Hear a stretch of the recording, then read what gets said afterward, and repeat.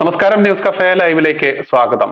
നമ്മൾ കഴിഞ്ഞ ദിവസം വളരെ വൈറൽ ആയിട്ടുള്ള ഒരു വീഡിയോ 2-3 ദിവസമായിട്ട് ഇറങ്ങിയിരുന്നു. അതിന്റെ ഒന്ന് രണ്ട് ഓൺലൈൻ ചാനലുകാരൊക്കെ റിപ്പോർട്ട് ചെയ്ത ഒരു വീഡിയോ ഉണ്ടായിരുന്നു. വീഡിയോ മറ്റൊന്നുമല്ല, ക്ഷേത്രഭൂമി അന്യാധീനപ്പെട്ടു പോകുന്ന വാർത്തകളൊക്കെ നമ്മൾ ഒരുപാട് കേൾക്കുന്ന ആ കാലഘട്ടത്തിലൂടെ തന്നെയാണ് നമ്മൾ ജീവിച്ചു പോകുന്നത്.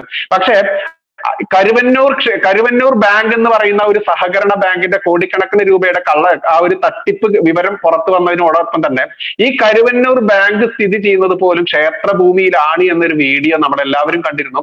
ആ വീഡിയോ പുറത്തുവിട്ടത് അനീഷ് എന്ന് പറയുന്ന ചാലക്കുടിയിലുള്ള നമ്മുടെ ഒരു സഹോദരനാണ്. അദ്ദേഹം ഇന്ന് നമ്മുടെ ലൈവിൽ പങ്കെടുക്കേണ്ടതായിരുന്നു. അദ്ദേഹത്തിന് ടെക്നിക്കൽ പ്രോബ്ലം ഉള്ളത് കൊണ്ട് പങ്കെടുക്കാൻ പറ്റിയില്ല. പക്ഷെ അദ്ദേഹം ചെയ്ത ആ ഒരു വീഡിയോ ഉണ്ട്. ആ വീഡിയോ ഒന്ന് ഇവിടെ പ്ലേ ചെയ്യുന്നുണ്ട്. 4 മിനിറ്റോളം വരുന്നുണ്ട്. ആ വീഡിയോ നമുക്ക് ആദ്യം ഒന്ന് കണ്ടിട്ട് നമുക്ക് തിരിച്ചു വരാം. എല്ലാവർക്കും നമസ്കാരം. എന്റെ പേര് അനീഷ്. ചാലക്കുടിയിലാണ് വീട്. ചരിത്രാന്വേഷിയാണ്. പഞ്ചകർമ്മ തെറാപ്പിസ്റ്റ് ആണ്. തരണനല്ലൂർ പദ്ധതി തന്ത്രപ്രകാരമുള്ള 10 ക്ഷേത്രങ്ങളെ പറ്റി കുറച്ചു നാളുകൾക്ക് മുമ്പ് ഒരു മുഖപുസ്തക പോസ്റ്റ് ചെയ്തിട്ടുണ്ടായിരുന്നു. പദ്ധതി ക്ഷേത്രങ്ങൾ പ്രധാനമായും 10 ശ്രീ പത്മനാഭസ്വാമി ക്ഷേത്രം, ഇരിങ്ങാലക്കുട കൂടൽമാണിക്യ ക്ഷേത്രം, അങ്ങനെ 10 ക്ഷേത്രങ്ങളുണ്ട്. ഈ 10 ക്ഷേത്രങ്ങളെ പറ്റി ഒരു ആർട്ടിക്കിൾ ചെയ്തപ്പോൾ അതിൽ ത്രിവിക്രമപുരം വാമനമൂർത്തി ക്ഷേത്രം, മാപ്രാണത്ത് സ്ഥിതി ചെയ്യുന്ന വാമനമൂർത്തി ക്ഷേത്രത്തെ പറ്റിയുള്ള ഡീറ്റെയിൽസ് നമുക്ക് കിട്ടിയിരുന്നില്ല. മറ്റു 9 ക്ഷേത്രങ്ങളെ പറ്റിയുള്ള ഡീറ്റെയിൽസ് നമ്മൾ ആർട്ടിക്കിൾ ചെയ്തിരുന്നു. മാപ്രാണം ത്രിവിക്രമപുരം വാമനമൂർത്തി ക്ഷേത്രത്തെ പറ്റിയുള്ള അന്വേഷണത്തിനൊടുവിൽ അത് അന്വേഷിച്ച് നടക്കില്ലേ മാപ്രാണത്ത് തന്നെയുള്ള ഒരു സുഹൃത്ത് ഫോൺ ചെയ്ത് പറയുകയുണ്ടായി, മാപ്രാണം ടൗണിൽ പഴയ ത്രിവിക്രമപുരം വാമനമൂർത്തി ക്ഷേത്രത്തിന്റെ തറയുടെ അവശിഷ്ടങ്ങൾ കിടപ്പുണ്ടെന്ന്. അങ്ങനെ നമ്മൾ ഈ തറയുടെ അവശിഷ്ടങ്ങൾ ഉണ്ടെന്ന് അറിഞ്ഞ് മാപ്രാണത്ത് ചെല്ലുകയും അവിടെ മാപ്രാണം സെന്ററിൽ തന്നെ ഒരു വലിയൊരു ബിൽഡിങ്ങിന്റെ പുതിയതായിട്ട് കെട്ടിയിട്ടുള്ള വലിയൊരു ബിൽഡിങ്ങിന്റെ പിൻഭാഗത്തായിട്ട് കാട് കയറി കിടക്കുന്ന പഴയ ക്ഷേത്രത്തിന്റെ അവശിഷ്ടങ്ങൾ കാണാൻ കഴിഞ്ഞു. ടിപ്പുവിന്റെ പടയോട്ടകാലത്താണ് ഈ ക്ഷേത്രം തകർക്കപ്പെട്ടത്. ഇവിടുത്തെ വിഗ്രഹം മണിക്കിണറിൽ ഉണ്ടെന്നാണ് പറയപ്പെടുന്നത്. ഇപ്പോൾ ക്ഷേത്രത്തിന്റെ തറയും പീഠവും ആണ് അവിടെ ഉള്ളത്. 10 വർഷങ്ങൾക്ക് മുമ്പ് ഈ ക്ഷേത്രം കരുവന്നൂർ സഹകരണ ബാങ്ക് ഒരു സ്വകാര്യ വ്യക്തിയിൽ നിന്നും ഈ ക്ഷേത്ര ഭൂമി വാങ്ങിച്ചു എന്നാണ് അറിയുന്നത്. അപ്പോൾ ഈ സ്വകാര്യ വ്യക്തിയിലേക്ക് ഈ ക്ഷേത്രഭൂമി എങ്ങനെ കൈവന്നു, അതെങ്ങനെ കാലങ്ങളായി മാറി മാറി കൈവശം എങ്ങനെ വന്നു എന്നറിയില്ല.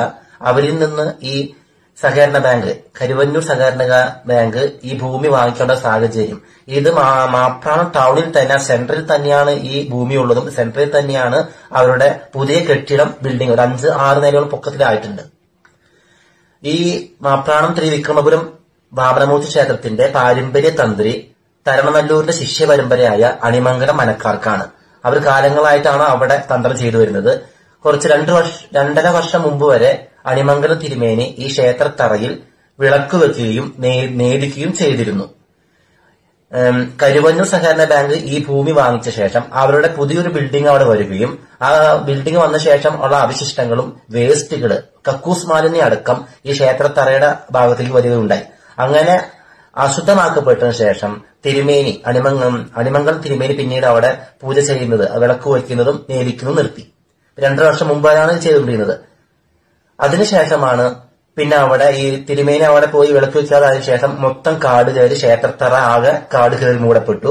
ക്ഷേത്രത്തിന്റെ മുന്നിൽ തന്നെയാണ് വലിയൊരു ബിൽഡിംഗ് ആണ് കരുവന്നൂർ സഹകരണ ബാങ്കിന്റെ പുതിയ കെട്ടിടം. അതിനുശേഷമാണ് ഈ സഹകരണ ബാങ്കിന്റെ കള്ളത്തരങ്ങൾ ജനങ്ങളിലേക്ക് എത്തുകയും അവരുടെ തട്ടിപ്പെല്ലാം ജനങ്ങൾ അറിയുകയും അതിന് കേസിൽപ്പെടുകയും ഇപ്പോൾ ആ ക്ഷേത്രത്തിന്റെ നിർമ്മാണ പ്രവൃത്തി ഈ ഒരു 1-1.5 വർഷം മുമ്പ് നിർത്തിവെച്ചിരിക്കുകയാണ്. ഇപ്പോൾ ആ സഹകരണ ബാങ്കിന്റെ ആ കെട്ടിടം നിർമ്മാണ പ്രവർത്തനം നിർത്തിവെച്ചിട്ട് ഒരു അസ്ഥികുടമ്പോൾ നിൽക്കുന്നുണ്ട്. ആ വലിയ കെട്ടിടത്തിന്റെ പിൻഭാഗത്ത് കെട്ടിടത്തോട് ചേർന്നാണ് പഴയ പുരാതനമായ അതിവിശിഷ്ടമായ പദ്ധതി ക്ഷേത്രങ്ങളിൽപ്പെട്ട ത്രിവിക്രമപുരം വാമനമൂർത്തി ക്ഷേത്രത്തിന്റെ അവശിഷ്ടം ഉള്ളത്.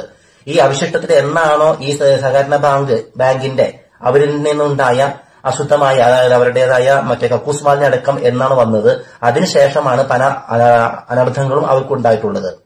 അങ്ങനെ ഈ ക്ഷേത്രഭൂമി വീണ്ടെടുക്കണം, ക്ഷേത്രത്തെ വീണ്ടെടുക്കണം. അതിനുവേണ്ടി എല്ലാ ഹൈന്ദവ സംഘടനകളും മുന്നോട്ട് വരണം.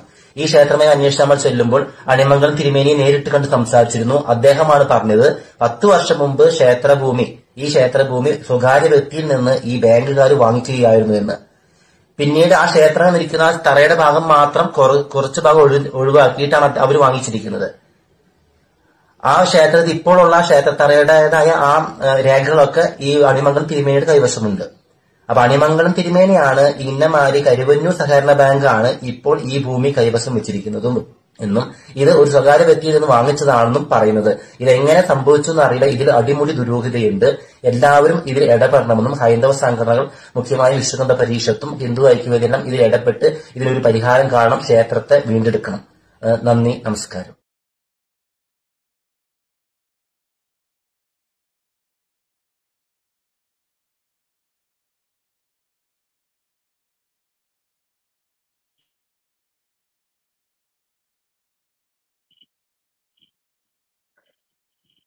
ഈ അനീഷ് എന്ന് പറയുന്ന വ്യക്തി നമ്മുടെ ചർച്ചയിൽ പങ്കെടുക്കേണ്ടതായിരുന്നു, പക്ഷേ അദ്ദേഹത്തിന്റെ ടെക്നിക്കൽ വിഷയം കൊണ്ടാണ് പങ്കെടുക്കാത്തത്.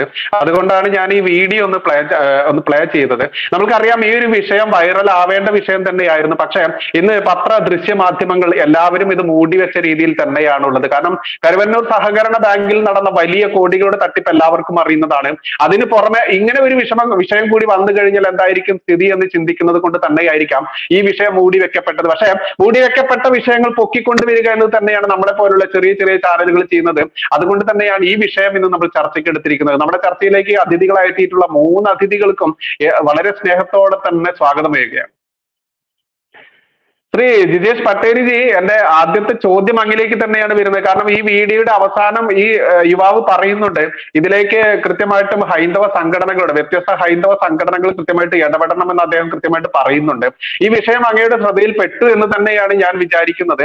എങ്ങനെയാണ് ഈ വിഷയത്തിൽ അങ്ങയുടെ ഒരു പ്രതികരണം വരുന്നത്? ഈ ഒരു കരുവന്നൂർ ബാങ്കിന്റെ അണ്ടറിൽ കിടക്കുന്ന ഈ ക്ഷേത്രഭൂമി മാത്രമാണോ, അതോ കേരളത്തിൽ അങ്ങോളം ഇങ്ങോളമുള്ള ക്ഷേത്രഭൂമികൾ എത്രത്തോളമാണ് ഇതുപോലെ അന്യാധീനപ്പെട്ട് കിടക്കുന്നതും ഇത്തരത്തിൽ വിഷയത്തിൽ കിടക്കുന്നത്? എങ്ങനെയാണ് അങ്ങയുടെ ആ ഒരു വീക്ഷണം വരുന്നത്? നമസ്കാരം. കേരളത്തിനെ സംബന്ധിച്ചിടത്തോളം ഈ ഒരു ക്ഷേത്രഭൂമി മാത്രമല്ല, നമുക്ക് കേരളത്തിലെ രാജഭരണം കഴിഞ്ഞതിന് ശേഷമുള്ള, കേരളത്തിൽ ജനാധിപത്യ ഭരണം വന്നതിന് ശേഷം, പ്രത്യേകിച്ചും വിശേഷിച്ചും CPM-ന്റെ നേതൃത്വത്തിലുള്ള ഇടതുപക്ഷ ഭരണം വന്നതിന് ശേഷം ക്ഷേത്രഭൂമികൾ കൈയടക്കുകയും അത് ആശുപത്രികൾ പണിയാനും പാർട്ടി ഓഫീസുകൾ പണിയാനും മറ്റ് ആവശ്യങ്ങൾക്ക് വേണ്ടിയിട്ട് ഇതര മതസ്ഥരുടെ ആവശ്യങ്ങൾക്ക് വേണ്ടി പോലും വിട്ടുകൊടുത്തിട്ടുള്ള ചരിത്രമാണ് കേരളത്തിനുള്ളത്. നമ്മൾ വളരെയധികം ദൂരത്തേക്കൊന്നും പോകണ്ട. തിരുവനന്തപുരത്ത് നമുക്കറിയാം പാളയത്തുള്ള പള്ളി നിലനിൽക്കുന്ന സ്ഥലം, അതിന് തൊട്ടടുത്തുള്ള ഗണപതി ക്ഷേത്രത്തിന്റെ സ്ഥലത്താണ് ഇപ്പോഴും നിലനിൽക്കുന്നത്. ആ ഗണപതി ക്ഷേത്രത്തിന് ഏക്കർ കണക്കിന് ഭൂമി ഉണ്ടായിരുന്ന, വിസ്താരമുണ്ടായിരുന്ന ആ ക്ഷേത്രത്തിന് ഇന്ന് ചെറിയ ഒരു സ്ഥലത്തേക്ക് ഒതുങ്ങേണ്ടി വന്നിട്ടുണ്ട്. നമുക്കറിയാം നമ്മുടെ ക്ഷേത്രങ്ങളൊക്കെ തന്നെ ആരാധനയ്ക്ക് വേണ്ടി മാത്രമുള്ളതായിരുന്നില്ല. ആ സമൂഹം മുഴുവൻ ആ ക്ഷേത്രത്തിലേക്ക് വരുന്നു എന്നതുകൊണ്ട് അവർക്കുള്ള ഭക്ഷണം, അവർക്കുള്ള വ്യായാമം, ആരോഗ്യത്തിന് വേണ്ടിയിട്ടുള്ള എല്ലാം അടങ്ങിയ കേന്ദ്രങ്ങളായിരുന്നു. ഒരു ഗ്രാമത്തിന്റെ സർവ്വവിധ പ്രശ്ന പരിഹാര കേന്ദ്രങ്ങളായിരുന്നു ക്ഷേത്രങ്ങൾ. അതുകൊണ്ട് ആ ക്ഷേത്രത്തിന് നെൽപ്പാടങ്ങൾ ഉണ്ടായിരുന്നു. ആ ക്ഷേത്രത്തിന് ധാരാളം സ്ഥലങ്ങൾ, കളിക്കാൻ വേണ്ടിയിട്ടുള്ള സ്ഥലങ്ങൾ ഉണ്ടായിരുന്നു, വ്യായാമശാലകൾക്ക് വേണ്ടിയിട്ടുള്ളതായിരുന്നു. ഈ തരത്തിൽ ക്ഷേത്രത്തില് സ്ഥലങ്ങളോട് കൂടിയ ക്ഷേത്രങ്ങളായിരുന്നു എല്ലാം ഉണ്ടായിരുന്നത്. പക്ഷെ ഇന്ന് അതിൽ 90% ക്ഷേത്ര ഭൂമികളും ഈ തരത്തിൽ വകമാറ്റപ്പെടുകയും ചെയ്യപ്പെട്ടിട്ടുണ്ട്. കൊടുങ്ങല്ലൂരിന്റെ വിഷയമൊക്കെ നമുക്കറിയാം. നമ്മുടെ കൂടെയുള്ള ചർച്ചയ്ക്കുള്ള ആളുകൾക്കും കൂടി പറയാനുള്ളതുണ്ട് ഈ വിഷയങ്ങളൊക്കെ. കൂടുതൽ അതിലേക്ക് ഞാൻ കടക്കുന്നില്ല. നമുക്കറിയാവുന്നതാണ് കൊടുങ്ങല്ലൂർ ക്ഷേത്രത്തിന്റെ എപ്രകാരമാണ് ഇത് വകമാറ്റുന്നത് എന്ന്. ക്ഷേത്രഭൂമികളെ പുറമ്പോക്കുകളാക്കി മാറ്റിയിട്ട് ആ പുറമ്പോക്കുകളെ പിന്നീട് സർക്കാർ മറ്റുള്ളവർക്ക് പാട്ടത്തിന് എന്ന രീതിയിൽ എഴുതി കൊടുക്കുന്നത് കേരളത്തിലുണ്ട്. അപ്പൊ കേരളത്തിൽ ഇത്തരത്തിലുള്ള സംഭവങ്ങൾ ഇതാദ്യമല്ല. പക്ഷേ കേരളത്തിൽ ഇതിനെ ചോദ്യം ചെയ്യാൻ വേണ്ടിയിട്ട് ഒരു ശക്തി ഉയർന്നു വന്നിട്ടില്ലായിരുന്നു ഇതുവരെ എന്നത് സത്യമാണ്. അപ്പൊ വിശ്വഹിന്ദു പരിഷത്തിന്റെ ശ്രദ്ധയിൽ ഈ വിഷയം പെട്ടിട്ടുണ്ട്. വിശ്വഹിന്ദു പരിഷത്ത് അതിന്റെ ഈ അടുത്ത കഴിഞ്ഞ മാസത്തിൽ നടന്നിട്ടുള്ള അതിന്റെ ആദ്യ മീറ്റിംഗിൽ ഇതിനെക്കുറിച്ച് ചർച്ച ചെയ്തിരുന്നു. ബജ്രംഗ് ദളിനോട് ഈ വിഷയങ്ങൾ ഏറ്റെടുക്കുവാൻ വേണ്ടി വിശ്വഹിന്ദു പരിഷത്ത് ആവശ്യപ്പെട്ടിട്ടുണ്ട്. ബജ്രംഗ് ദൾ ഈ വിഷയങ്ങളെ കുറിച്ച് പഠിച്ചുകൊണ്ടിരിക്കുകയാണ്. ഏതൊക്കെ സ്ഥലങ്ങളാണ്, ഏതൊക്കെ ക്ഷേത്രഭൂമിയാണ് ഇങ്ങനെ കയ്യേറ്റപ്പെട്ടിട്ടുള്ളത് എന്ന്. തീർച്ചയായിട്ടും ആ കയ്യേറ്റ ഭൂമികൾ മുഴുവൻ ഒഴിപ്പിക്കപ്പെടുന്നത് വരെ, ഭഗവാന്റെ സ്വത്തായി ദേവന്റെ സ്വത്തായി ഇരിക്കുന്ന സ്ഥലങ്ങൾ മുഴുവൻ, ഹിന്ദുവിന്റെ സ്വത്തായിട്ടുള്ള സ്ഥലങ്ങൾ മുഴുവൻ തിരികെ ഹിന്ദുവിലേക്ക് എത്തണം, ക്ഷേത്രങ്ങളിലേക്ക് എത്തണം. ക്ഷേത്രസ്ഥലം ക്ഷേത്രത്തിന്റെ ആവശ്യങ്ങൾക്കുള്ളതാണ്, ആചാരങ്ങൾക്കും അനുഷ്ഠാനങ്ങൾക്കും ക്ഷേത്രവുമായി ബന്ധപ്പെട്ട ആളുകൾക്ക് വേണ്ടിയിട്ടുള്ളതാണ്. അത് പൊതു സ്വത്താണ് എന്ന വാദവും ബജ്രംഗ് അംഗീകരിക്കാൻ പറ്റില്ല. അതുകൊണ്ട് ബജ്രംഗ് കഴിഞ്ഞ ദിവസം നടത്തിയിട്ടുള്ള സംസ്ഥാന യാത്രയിൽ പോലും പ്രത്യേകമായിട്ട് പറഞ്ഞിട്ടുള്ള ഒരു കാര്യം ഇതാണ്: ക്ഷേത്ര സ്വത്തുക്കൾ അത് സംരക്ഷിക്കുമെന്നുള്ളതാണ്. കേരളത്തിൽ ഈ ക്ഷേത്ര സ്വത്തുക്കൾ സംരക്ഷിക്കാൻ വേണ്ടിയിട്ടുള്ള വലിയൊരു പ്രക്ഷോഭത്തിലേക്ക് ബജ്രംഗ് ഇറങ്ങാൻ പോവുകയാണ്, നേരിട്ടിട്ടുള്ള പ്രക്ഷോഭത്തിലേക്ക്. ആ സമയത്താണ് ഇത്തരത്തിലൊരു വാർത്ത വന്നതും അതിനെക്കുറിച്ച് ചർച്ച ചെയ്യാൻ വേണ്ടി താങ്കളെ ക്ഷണിക്കുകയുണ്ടായിട്ടുള്ളത്. ഏതായാലും ഈ ഒരു പ്രശ്നം ബജ്രംഗ് ഏറ്റെടുക്കാൻ വേണ്ടി തന്നെയാണ് തീരുമാനിച്ചിട്ടുള്ളത്. ഓക്കെ, ശ്രീ തിരൂർ ദിനേശ്, അങ്ങേക്ക് ഇതിന്റെ ആധികാരികമായിട്ട് തന്നെ സംസാരിക്കാനാവുന്ന ഒരു മഹത് വ്യക്തിത്വം തന്നെയാണ്. കാരണം അങ്ങ് ക്ഷേത്രങ്ങൾ തകർക്കപ്പെട്ട നൂറുകണക്കിന് ക്ഷേത്രങ്ങൾ പുനരുദ്ധാരണ പ്രവർത്തനങ്ങളുമായി അങ്ങയുടേതായിട്ടുള്ള മാർഗം വെട്ടിത്തെളിച്ചുകൊണ്ട് സ്വയം മുന്നേറുന്ന ഒരു യുദ്ധ പോരാളി തന്നെയാണ് എന്ന് പറയേണ്ടതുണ്ട്. അത്തരത്തിൽ സഞ്ചരിക്കുന്ന അങ്ങയുടെ ശ്രദ്ധയിൽ ഒരുപാട് ക്ഷേത്രങ്ങൾ, എണ്ണിയാലൊടുങ്ങാത്ത ക്ഷേത്രങ്ങൾ ഉണ്ട് എന്നറിയാം. എങ്ങനെയാണ് അങ്ങയുടെ ആ യാത്രയിൽ, അപ്പൊ ഈ കരുവന്നൂർ ബാങ്ക് നിലനിൽക്കുന്നത് ക്ഷേത്രഭൂമിയാണ് എന്നുള്ളത് ചെറിയൊരു വിഷയം മാത്രമല്ല നമ്മളിവിടെ ഉൾപ്പെടുത്തുന്നത്. എത്രത്തോളമാണ് അങ്ങ് ഈ ഒരു വിഷയത്തിൽ അങ്ങയുടെ യാത്രയിൽ ഫേസ് ചെയ്തിട്ടുള്ള ഈ വിഷയം, എങ്ങനെയാണ് അങ്ങയുടെ ആ ഒരു വീക്ഷണം വരുന്നത്? ഇപ്പൊ കരുവന്നൂർ ബാങ്കിലെ ED അന്വേഷണവുമായി ബന്ധപ്പെട്ടാണ് ഈ കരുവന്നൂർ ബാങ്ക് കേരളത്തിനകത്തും പുറത്തും ശ്രദ്ധയിൽപ്പെടാൻ കാരണം. അപ്പൊ ഇതിന്റെ തൊട്ടടുത്തൊരു ക്ഷേത്രമുണ്ട് എന്നത് കൊണ്ടാണ് ആ ഒരു വിഷയം വളരെ സജീവമായി ചർച്ചയ്ക്കെടുക്കേണ്ടി വന്നിട്ടുള്ളത്. എന്നെ സംബന്ധിച്ചിടത്തോളം അത് നിസ്സാരവും ഒരു ചെറിയ ഒരു വിവരവും മാത്രമാണ്. കാരണം 200-ലേറെ ക്ഷേത്രങ്ങൾ അടിച്ചു പൊളിച്ചിട്ട് ക്ഷേത്രങ്ങള് കണ്ടെത്തി അതിന്റെ ചരിത്രം എഴുതിയ ആളാണ് ഞാൻ. ഇന്നും അങ്ങേക്കറിയാം, അങ്ങേക്ക് ഞാൻ ലിങ്ക് അയച്ചു വന്നിരുന്നു. ഇന്നും ഞാനൊരു ക്ഷേത്രം തകർക്കപ്പെട്ട, കമ്മ്യൂണിസം തകർക്കപ്പെട്ട ഒരു ക്ഷേത്രം, ശ്രീകൃഷ്ണ ക്ഷേത്രമാണ് ഇന്ന് ഞാൻ അത് ഇന്നത്തെ എൻ്റെ യൂട്യൂബ് ചാനലിൽ ഇന്ന് വൈകുന്നേരം പുറത്തേക്ക് വിട്ടിട്ടുള്ളത്. അപ്പോ ഇവിടെ ഇപ്പോ പട്ടേരി സാറ് പറഞ്ഞു, അദ്ദേഹം ഈ ക്ഷേത്രത്തിന്റെ കാര്യം പറഞ്ഞു, ഈ കമ്മ്യൂണിസം ഗവൺമെന്റ് വന്നിട്ടാണ് എന്നുള്ളത്. ഇതിന്റെ ഞാനൊരു വക്കീൽ ഗുമസ്തൻ കൂടിയാണ്. ഒരു ക്ഷേത്രഭൂമി എങ്ങനെയാണ് അന്യാധീനപ്പെടുന്നത് എന്ന് വളരെ കൃത്യമായി മനസ്സിലാക്കിയിട്ടുള്ള, കൃത്യമായി പഠിച്ചിട്ടുള്ള ഒരാളാണ് ഞാൻ. എങ്ങനെയാണ് അന്യാധീനപ്പെട്ടു എന്ന കാര്യം അതിന്റെ ഒരു ഇതിപ്പോ ഞാൻ നേരത്തെ പറഞ്ഞു, ഈ കരുവന്നൂർ ബാങ്ക്, കരുവന്നൂർ ക്ഷേത്രത്തിനെ സംബന്ധിച്ചിട്ട്, ആ കരുവന്നൂർ ക്ഷേത്രത്തിൽ PG അനീഷ് നമ്മുടെ ഇതിൽ പറഞ്ഞിട്ടുള്ള ഒരു തരണനെല്ലൂരിന്റെയാണ് തന്ത്രിസ്ഥാനം എന്നേ പറഞ്ഞിട്ടുള്ളൂ. അപ്പൊ കുറെ കൂടി ആഴങ്ങളിലേക്ക് അത് ഇറങ്ങി ചെല്ലേണ്ടതുണ്ട്. അദ്ദേഹത്തിന് തന്ത്രിസ്ഥാനം മാത്രമേ ഉള്ളൂ, പക്ഷെ ഇതിനൊരു ഊരാളനുണ്ട്, ഉടമസ്ഥനുണ്ട്. അത് ആരാണെന്ന് ആദ്യം കണ്ടെത്തണം. അവര് എങ്ങനെ കരുവന്നൂർ ഭാഗത്ത് നിന്നും പലായനം ചെയ്തു എന്ന് കണ്ടെത്തണം. അത് ടിപ്പുവിന്റെ പടയോട്ടക്കാലത്താണ് ആ ക്ഷേത്രം തകർത്തത് എന്നതുകൊണ്ട് ഞാൻ ആ ക്ഷേത്രത്തിൽ ഊന്നിക്കൊണ്ട് തന്നെ മറ്റു കാര്യങ്ങളിലേക്ക് കടക്കാമെന്ന് വിചാരിക്കുകയാണ്. കരുവന്നൂർ ക്ഷേത്രത്തിന്റെ ഊരാളന്മാർ, അതായത് ഉടമസ്ഥർ, ഈ ഉടമസ്ഥർ ഇവിടുന്ന് പലായനം ചെയ്തിട്ടുണ്ടെങ്കിൽ അത് ടിപ്പുവിന്റെ പടയോട്ടക്കാലത്ത് തന്നെയാണ് എന്ന കാര്യത്തിൽ ഒരു സംശയവുമില്ല. കാരണം കരുവന്നൂരിന് തൊട്ടടുത്ത് തന്നെയുള്ള ഇരിങ്ങാലക്കുട ഒരു ശ്രീരാമക്ഷേത്രമുണ്ട്. അതിന്റെ നിർമ്മാണം ഏതാണ്ട് നടന്നുകൊണ്ടിരിക്കുകയാണ്. അതിന്റെ നേതൃത്വം കൊടുക്കുന്നതും ഞാൻ തന്നെയാണ്. ഈ കരുവന്നൂരിന്റെ തൊട്ടടുത്ത് തന്നെ ഒരു പുൽക്കണ്ട മഹാവിഷ്ണു ക്ഷേത്രമുണ്ട്. ഏതാണ്ട് 18ഓളം കഷ്ണമാക്കിയിട്ടിട്ടുള്ള ഒരു മഹാവിഷ്ണു വിഗ്രഹമാണ് ഇപ്പോഴും അവിടെ പൂജിക്കുന്നത്. അതും ടിപ്പുവിന്റെ പടയോട്ടക്കാലത്താണ്. അപ്പൊ കരുവന്നൂർ ബാങ്കിനോട് ചേർന്ന് ഒരു ക്ഷേത്രം മാത്രമല്ല, ആ പ്രദേശത്ത് തന്നെ, ആ മാപ്രാണം മേഖലയിൽ തന്നെ ധാരാളം ക്ഷേത്രമുണ്ട്. അതിൽ 2 ക്ഷേത്രം, ഒരു ക്ഷേത്രം സന്യാസി സമൂഹം തന്നെ ഏറ്റെടുക്കാൻ തീരുമാനിച്ചു, അഖാഡ സന്യാസികൾ സമൂഹം.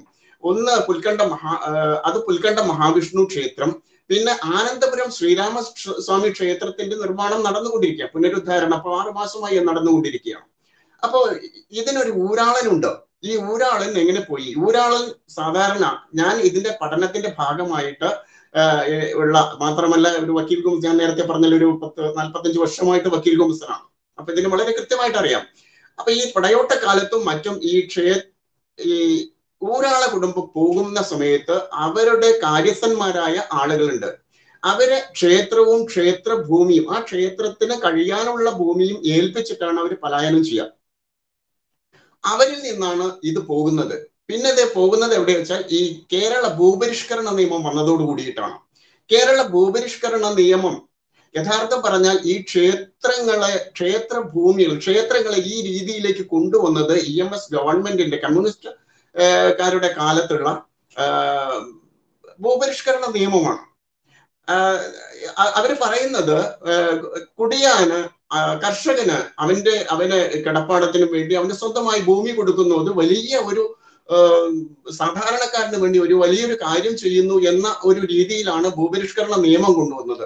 അത് ഏറെക്കുറെ ശരി തന്നെയാണ്. ജന്മിമാർക്ക് ധാരാളം ഭൂമി ലാൻഡ് ബോർഡൊക്കെ അതിനുശേഷമാണ് വരുന്നത്, കുറെ നിയമങ്ങളൊക്കെ ഉണ്ടായി. പക്ഷെ അതിൽ നിന്നും ഈ ദേവസ്വം ഭൂമികൾ, ക്ഷേത്രഭൂമികൾ ക്ഷേത്രഭൂമികൾ ഉൾപ്പെടാതിരിക്കാൻ ഗവൺമെന്റ് ശ്രദ്ധിച്ചില്ല. അതിന്റെ പ്രധാന കാരണം ക്ഷേത്രങ്ങൾ തകർക്കുക എന്ന കമ്മ്യൂണിസ്റ്റ് പാർട്ടിയുടെ കമ്മ്യൂണിസത്തിന്റെ ആ സ്വഭാവത്തിന്റെ ആത്യന്തിക ലക്ഷ്യം തന്നെയാണ്. അവർക്ക് ക്ഷേത്രഭൂമികൾ വിട്ടുകൊടുക്കാമായിരുന്നു, ഒഴിവാക്കി കൊടുക്കാമായിരുന്നു. എന്തുകൊണ്ടാണ് ക്ഷേത്രഭൂമികൾ ഒഴിവാക്കി കൊടുക്കാതിരുന്നത്? അവർക്കറിയാം പഴയ കാലത്ത്, ഇപ്പൊ ഭട്ടതിരിപ്പാട് പറഞ്ഞു, പഴയ കാലത്ത് ധാരാളം ഭൂമികൾ ഉണ്ടായിരുന്നു. ആ ഭൂമികള് തോട്ടമുണ്ടാവാം, വയലുണ്ടാകാം, എല്ലാം ഉണ്ടാകാം. അത് കുടിയാന്മാർക്ക് കൊടുക്കും. അവര് വർഷാന്തം ഞാൻ പോയിട്ടുള്ള പല ക്ഷേത്രങ്ങളിലും ആയിരക്കണക്കിന് പറ നെല്ല് സംഭരിക്കുന്ന പത്തായങ്ങൾ കണ്ടിട്ടുണ്ട്. അതൊക്കെ ഈ കുടിയാന്മാര് ഈ ദേവന് കൊല്ലം കൊടുക്കുന്നതാണ്. അതിന്റെ പണം ഉപയോഗിച്ചായിരുന്നു പഴയ കാലത്ത്, പൂർവിക കാലത്ത് നമ്മുടെ ക്ഷേത്രങ്ങളെല്ലാം പ്രവർത്തിച്ചു വന്നിരുന്നത്. ഇന്നത്തെ പോലെ ഓരോ ക്ഷേത്രങ്ങളിലും ഓരോ കടകളിൽ കാണുന്ന വിലവിവര പട്ടിക പോലെ വഴിപാട് വിവര പട്ടിക പഴയ കാലത്ത് ക്ഷേത്രങ്ങൾ ഉണ്ടായിരുന്നില്ല. അത് ഈ പ്രകാരം കിട്ടുന്ന വരുമാനം കൊണ്ടായിരുന്നു. ഇത് തകർക്കുക എന്നത് കമ്മ്യൂണിസ്റ്റ് പാർട്ടിയുടെ ഒരു ലക്ഷ്യം തന്നെയായിരുന്നു. അതിന്റെ മറവിൽ നിന്നുകൊണ്ടാണ് അവര് ഈ ക്ഷേത്രഭൂമിയും പട്ടയം കൊടുക്കാൻ വേണ്ടി തീരുമാനിച്ചത്. അങ്ങനെ ഇരിക്കുമ്പോൾ ഇത്തരം ക്ഷേത്രഭൂമികൾ പൊതുവെ വളരെ ക്ഷേത്രഭൂമിക്ക് തൊട്ടടുത്തുള്ള ഭൂമികൾ മുഴുവൻ ആദ്യം കൈവശം കിട്ടിയ ആളുകള് വിൽക്കുകയും അത് പല ആളുകൾക്ക്, ഹിന്ദുക്കൾക്കും മുസ്ലിങ്ങൾക്കും ഒക്കെ വിറ്റിട്ടുണ്ട്, ക്രിസ്ത്യാനികൾക്ക് വിറ്റിട്ടുണ്ട്, അങ്ങനെ പല ഭാഗങ്ങളുണ്ട്. ഈ ക്ഷേത്രം പരിരക്ഷിക്കാതെ കിടന്നു. വരുമാനമൊന്നുമില്ല. അങ്ങനെ അതിനെ നികുതി അടയ്ക്കുക. 30 വർഷം തുടർച്ചയായ ഒരു ഭൂമി കൈവശം വെച്ച് കഴിഞ്ഞാൽ അതിന് പട്ടയം കൊടുക്കാമെന്നാണ് നിയമം വന്നിട്ടുള്ളത്. അങ്ങനെയാണ് ദേവസ്വം ലാൻഡ് ട്രൈബ്യൂണലുകൾ വരുന്നത്. ഇന്ന് കേരളത്തിൽ നിലവിലുള്ള ദേവസ്വം ലാൻഡ് ട്രൈബ്യൂണലുകളിലെ പട്ടയങ്ങൾ പരിശോധിച്ചാൽ 10,000-കണക്കിന് ഏക്കർ ഭൂമികൾക്ക് പട്ടയം കൊടുത്തിട്ടുണ്ട്. അതിന്റെ പിന്നിലൊക്കെ വില്ലേജ് ഓഫീസർമാരാണ്. പഴയകാല വില്ലേജ് ഓഫീസർ, അടുത്ത കാലത്ത് എനിക്കറിയാവുന്ന ധാരാളം വില്ലേജ് ഓഫീസർമാരുണ്ട്. അങ്ങനെ കൊടുത്ത വില്ലേജ് ഓഫീസർമാരുടെ രാഷ്ട്രീയം പരിശോധിച്ചാൽ അവര് കമ്മ്യൂണിസ്റ്റുകാരാണ്. അതാണ് ഏറ്റവും രസം.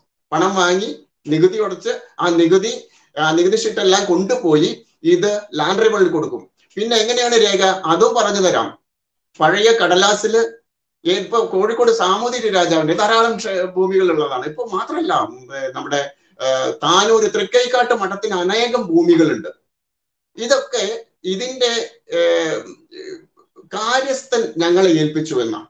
എന്തിനു ചെയ്യും? പഴയ ഒരു പേപ്പർ വാങ്ങിച്ച് ആ പേപ്പറിൽ എഴുതി, ആ പേപ്പറിൽ ഇത് വൈക്കോൽ കുണ്ടയിലോ അല്ലെങ്കിൽ ഈ മണല് ചൂടാക്കി അതിൻ്റെ ഉള്ളിൽ വെച്ച് കഴിഞ്ഞാൽ ഇത് പഴയ പേപ്പർ, പൊടിഞ്ഞ പേപ്പറുമായി കിട്ടും. എനിക്ക് നേരിട്ട് അനുഭവമുള്ളതാണ് ഇതൊക്കെ. കാരണം ധാരാളം ലാൻഡ് ട്രൈബ്യൂണലുകളിൽ ധാരാളം ഇത്തരം രേഖകൾ കണ്ടിട്ടുള്ള ആളാണ് ഞാൻ. രേഖകൾ ഉണ്ടാക്കി അങ്ങനെയാണ് ഈ ക്ഷേത്രഭൂമികളൊക്കെ നഷ്ടപ്പെട്ടു പോയിട്ടുള്ളത്. നിരവധി ഏതാണ്ട് 200-ലേറെ ക്ഷേത്രഭൂമികൾ ഉണ്ട്. ആ തകർക്കപ്പെട്ട ക്ഷേത്രങ്ങൾ കണ്ടെത്തി. ഏതാണ്ട് 50ഓളം ക്ഷേത്രങ്ങൾ എന്റെ പട്ടികയിൽ ഇരിക്കുക. അപ്പൊ ഇതിന്റെ പിന്നിലെല്ലാം അടിസ്ഥാനമായി കമ്മ്യൂണിസ്റ്റ് പാർട്ടിയുടെ ക്ഷേത്ര വിരോധമാണ് എന്ന കാര്യത്തിൽ ഒരു സംശയവുമില്ല. എന്താ അതിന് പറയാറില്ല. ഇപ്പൊ ഈ കരുവന്നൂർ ബാങ്ക് ഞാൻ പറഞ്ഞല്ലോ തുടക്കത്തിൽ, എനിക്ക് എന്നെ സംബന്ധിച്ച നിസ്സാരമായ കാര്യം മാത്രമാണ്. കാരണം വളരെ നിസ്സാരമാണ്. അതോടൊപ്പം അതിന്റെ പിന്നിൽ പ്രവർത്തിക്കണമെങ്കിൽ നിങ്ങൾക്ക് അറിയാമെന്ന് അറിയില്ല, തിരുനാവായ നിലപാട് തറ, അങ്ങനെ തന്നെ റിപ്പോർട്ട് ചെയ്തിട്ടുണ്ടെന്ന് എനിക്ക് തോന്നുന്നു നേരത്തെ. തിരുനാവായ നിലപാട് തറ എന്ന പേരിൽ കമ്മ്യൂണിസ്റ്റ് ഗവൺമെന്റ് 2006 ഡിക്ലറേഷൻ കൊടുത്ത സാമൂതിരി രാജാവ് നിലപാട് നിന്നിരുന്ന തറയാണ് ഇത് എന്ന് പറഞ്ഞിട്ട് 36 ഏക്കർ വിസ്തൃതിയുള്ള തിരുനാവായ തളി മഹാദേവ ക്ഷേത്ര ഭൂമി വീണ്ടെടുക്കാൻ ഇപ്പൊ ഭട്ടതിരിപ്പാടിന്റെ ശ്രദ്ധയിൽ ഞാൻ കൊണ്ടുവരിക. ഞാനൊരു കേസ് കൊടുത്തിട്ടുണ്ട്.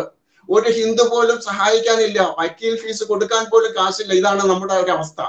അപ്പൊ ഈ ബജരംഗദളിനെ പോലുള്ള സംഘങ്ങൾ ഈ രീതിയിൽ തന്നെ വരണമെന്ന് തന്നെയാണ് എന്റെ അഭിപ്രായം. തിരുനാവായ തളി മഹാദേവ ക്ഷേത്രം മണികർണ വിധാനത്തിലുള്ള വട്ടശ്രീകോവിലോട് വട്ടപീഠത്തോടുകൂടെ പീഠ അടിച്ചുടച്ച, ടിപ്പുവിന്റെ കാലത്ത് അടിച്ചുടച്ച ശിവലിംഗം ഒക്കെ അതിന്റെ മേലെ വെച്ചിട്ടാണ് പറയുന്നത് ഇവിടെയാണ് നിലപാട് നിന്നിരുന്നത് സാമൂതിരി രാജാവ്. ഗവൺമെന്റ് ഡിക്ലെയർ ചെയ്തിരിക്കുകയാണ്, കമ്മ്യൂണിസ്റ്റ് ഗവൺമെന്റ്.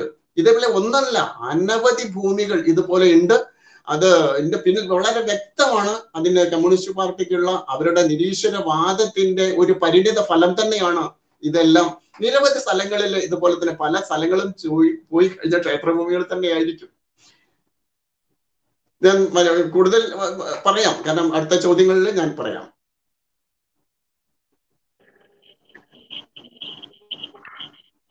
ബാബാജി, നമ്മള് ഇപ്പൊ ഈ അനീഷ് എന്ന് പറയുന്ന ആ വ്യക്തിയുടെ പ്രതികരണം നമ്മൾ എല്ലാവരും കേട്ടു. അത് വെറും ഒരു കരുവന്നൂരിൽ മാത്രം നിൽക്കുന്നതല്ല എന്നുള്ളത് അന്നം കഴിക്കുന്ന എല്ലാവർക്കും അറിയുന്നത് തന്നെയാണ്.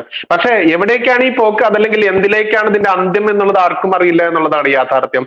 എങ്ങനെയാണ് അങ്ങയുടെ ആ ഒരു വീക്ഷണം വരുന്നത് ഈ ഒരു വിഷയത്തിൽ? ഈ കരുവന്നൂർ സഹകരണ ബാങ്കുമായി ബന്ധപ്പെട്ട് ഇപ്പോൾ തുടർച്ചയായി വാർത്തകൾ വരുന്നുണ്ട്. ആ ഒരു മേഖല തന്നെ വളരെ ശോചനീയമായി അല്ലെങ്കിൽ തട്ടിപ്പുകളുടെ ഒരു കേന്ദ്രമായി എന്ന രീതിയിൽ കാണുമ്പോൾ സഹകരണ മേഖല ആവുന്നത് കൊണ്ട് തന്നെ ഏറ്റവും കൂടുതൽ സാധാരണക്കാരായിരിക്കുന്ന നിത്യം അന്നേക്കുള്ള വക കണ്ടെത്തുന്ന ആളുകളെ സംബന്ധിച്ചൊരു വലിയൊരു വിഷയമാണ്. അവരെ എല്ലാ അർത്ഥത്തിലും നല്ലതും ചീത്തയുമായിട്ട് അവർക്ക് ഒരുപാട് ദോഷങ്ങളുള്ള ഒരു സന്ദർഭമാണ്. ആ ഒരു സമയത്ത് ആ ഒരു ബാങ്ക് നിൽക്കുന്നത് ഒരു ക്ഷേത്രഭൂമിയിലാണ് എന്നുള്ളതും, അതുപോലെ തന്നെ ആ ബാങ്കിന്റെ കക്കൂസ് മാലിന്യം വരെയുള്ള കാര്യങ്ങൾ ചെന്ന് നിൽക്കുന്നത് ആ പാവനമായിട്ട് കൊണ്ടു നടന്നിരുന്ന ഒരു ക്ഷേത്രഭൂമിയിലാണ് എന്ന് കേൾക്കുമ്പോൾ, നമ്മളിപ്പോഴാണത് കേൾക്കുന്നത്, നമുക്ക് വലിയൊരു വിഷമമുണ്ട് എന്തായാലും. അപ്പോൾ അത് വലിയ ഖേദമാണ്. പിന്നെ അപ്പോൾ അത് കമ്മ്യൂണിസ്റ്റുകളുടെ ബാങ്കാണെന്ന് പറയുമ്പോൾ അതിശയമൊന്നും തോന്നേണ്ട ആവശ്യമില്ല. അവരത് ചെയ്തില്ലെങ്കിലേ ഉള്ളൂ. നമുക്കൊരു ചെറിയൊരു ഇത് കാര്യം പറയാനുള്ളത്, നമ്മുടെ ദിനേശ് ജി പറഞ്ഞതിൽ ചിലപ്പോൾ ഒരു തെറ്റിദ്ധാരണ സമൂഹത്തിനുണ്ടാവാൻ കാര്യമുണ്ടോ. അങ്ങനെ ഭൂപരിഷ്കരണ നിയമം വന്ന സമയത്ത് കുടിയാന്മാർക്ക് കൊടുത്ത ഭൂമിയാണ് അന്യാധീനപ്പെട്ട എന്നുള്ളത് വരുമ്പോൾ ആ കുടിയാന്മാരുടെ ഒരു ഭാഗം കൂടിയും പറയേണ്ട ആവശ്യം നമുക്കുണ്ട്. കുടിയാന്മാർക്ക് കൊടുത്ത ഭൂമി ഈ ക്ഷേത്രത്തിന് തൊട്ടുള്ള ഭൂമിയൊന്നുമല്ല. ക്ഷേത്രത്തിൻ്റെതായ ഭൂമികളൊന്നും, ഇപ്പോൾ വയലുകൾ ഏതെങ്കിലുമൊക്കെ വല്ല ബ്രഹ്മസ്വത്തിൻ്റെയൊക്കെ പെട്ടിട്ടുണ്ടാവുന്നല്ലാണ്ട് ക്ഷേത്രത്തിന്റെ കൊടുത്തു എന്ന് പറഞ്ഞാൽ നമ്മൾ അവരുടെ കൂടി ഭാഗം പറയേണ്ട ഒരാളാണ്. അതുകൊണ്ടാണ് ഇത് പറയുന്നത്. കുടിയാന്മാരെ കയ്യിൽ നിന്ന് ആ ഭൂമി പോയി കാരണം നമുക്കത് വിഷമമാണ്. അങ്ങനെ ഇല്ല.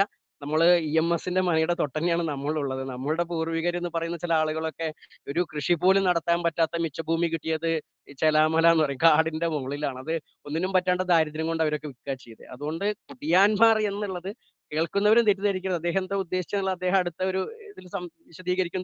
നമുക്ക് വലിയ വിഷമമുണ്ട്. അങ്ങനെ ഒരിക്കലും നമ്മളത് പറയാൻ അംഗീകരിക്കില്ല, അനുവദിക്കില്ല. കാരണം ആ ജനത അങ്ങനെ ചെയ്തു കാരണം അവർക്ക് ക്ഷേത്രഭൂമി കൊടുക്കൽ EMSഉം കൊടുക്കില്ല. കാരണം EMS എങ്ങനെ പോയാലും സ്വന്തം ക്ഷേത്രത്തിൽ ഈ കുടിയാന്മാരെ കയറ്റാത്ത ആള് അവർക്ക് ഭൂമി കൊടുത്ത് പറഞ്ഞാൽ അംഗീകരിക്കാൻ പറ്റില്ല. പിന്നെ എന്തായാലും ആ വിഷയം അങ്ങനെ പോട്ടെ.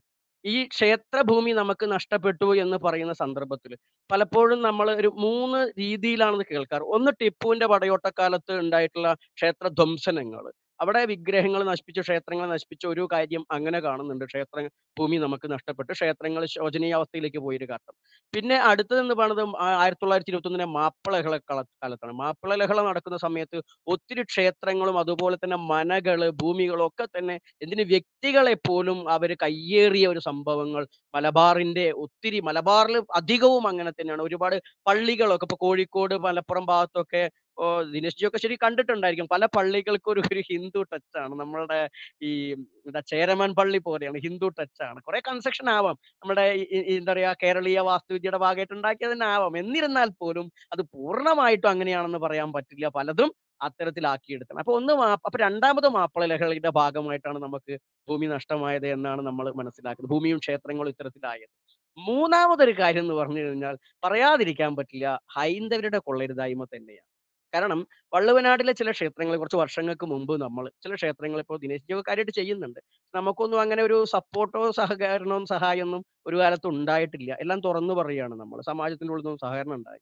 എന്നിരുന്നാൽ പോലും പാലൂർ പണിക്കന്മാരുടെ ഒരു ആവശ്യപ്രകാരം അവർ നമ്മൾ ഇങ്ങനെ ഒരു സംഭവം ചെയ്യുന്നു പറഞ്ഞിട്ട് ഇതുപോലെ ഒരു ക്ഷേത്രം അന്യാധീനപ്പെട്ട ഒരു സംഭവം വള്ളുവനാട്ടില് ഈ കുന്തിപ്പുഴയുടെ തീരത്ത് 2, 3 ക്ഷേത്രം ഒരു കുടുംബത്തിന്റെ വകയാണ്. നമ്മൾ ചെന്ന സമയത്ത് നമുക്ക് വലിയ വിഷമമായി പോയി. നമ്മുടെ ക്ഷേത്രത്തിൽ നമ്മൾ മേൽശാന്തിയാണ് കൂടെ തന്ത്രം ചെയ്യുന്ന സമയമാണ്. അപ്പോൾ നമ്മൾ ചെന്ന് അവരോട് കണ്ട് സംസാരിച്ച നേരത്തെ നമ്മൾ പറഞ്ഞു, ഒന്ന് വിഷ്ണു ക്ഷേത്രമാണ്, ചെറിയൊരു ശകലേ കാണുന്നുള്ളൂ, ചെറിയ തറയും കുറച്ച് ഇടിഞ്ഞു പൊളിഞ്ഞു.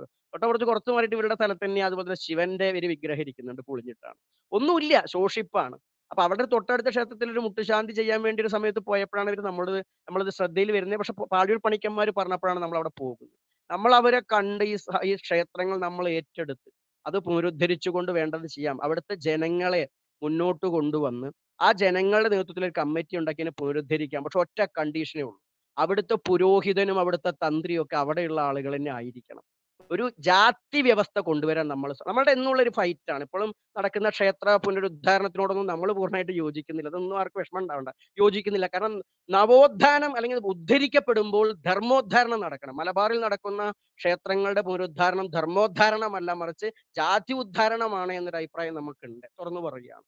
അപ്പൊ അത്തരത്തിലൊരു മാറ്റം ഉണ്ടാക്കാൻ ശ്രമിച്ചവര് നമ്മളോട് പറഞ്ഞില്ല, നമ്പൂതിരിമാരനെ തന്ത്രം ചെയ്യണം, നമ്പൂതിരിമാരനെ പൂജിക്കണം.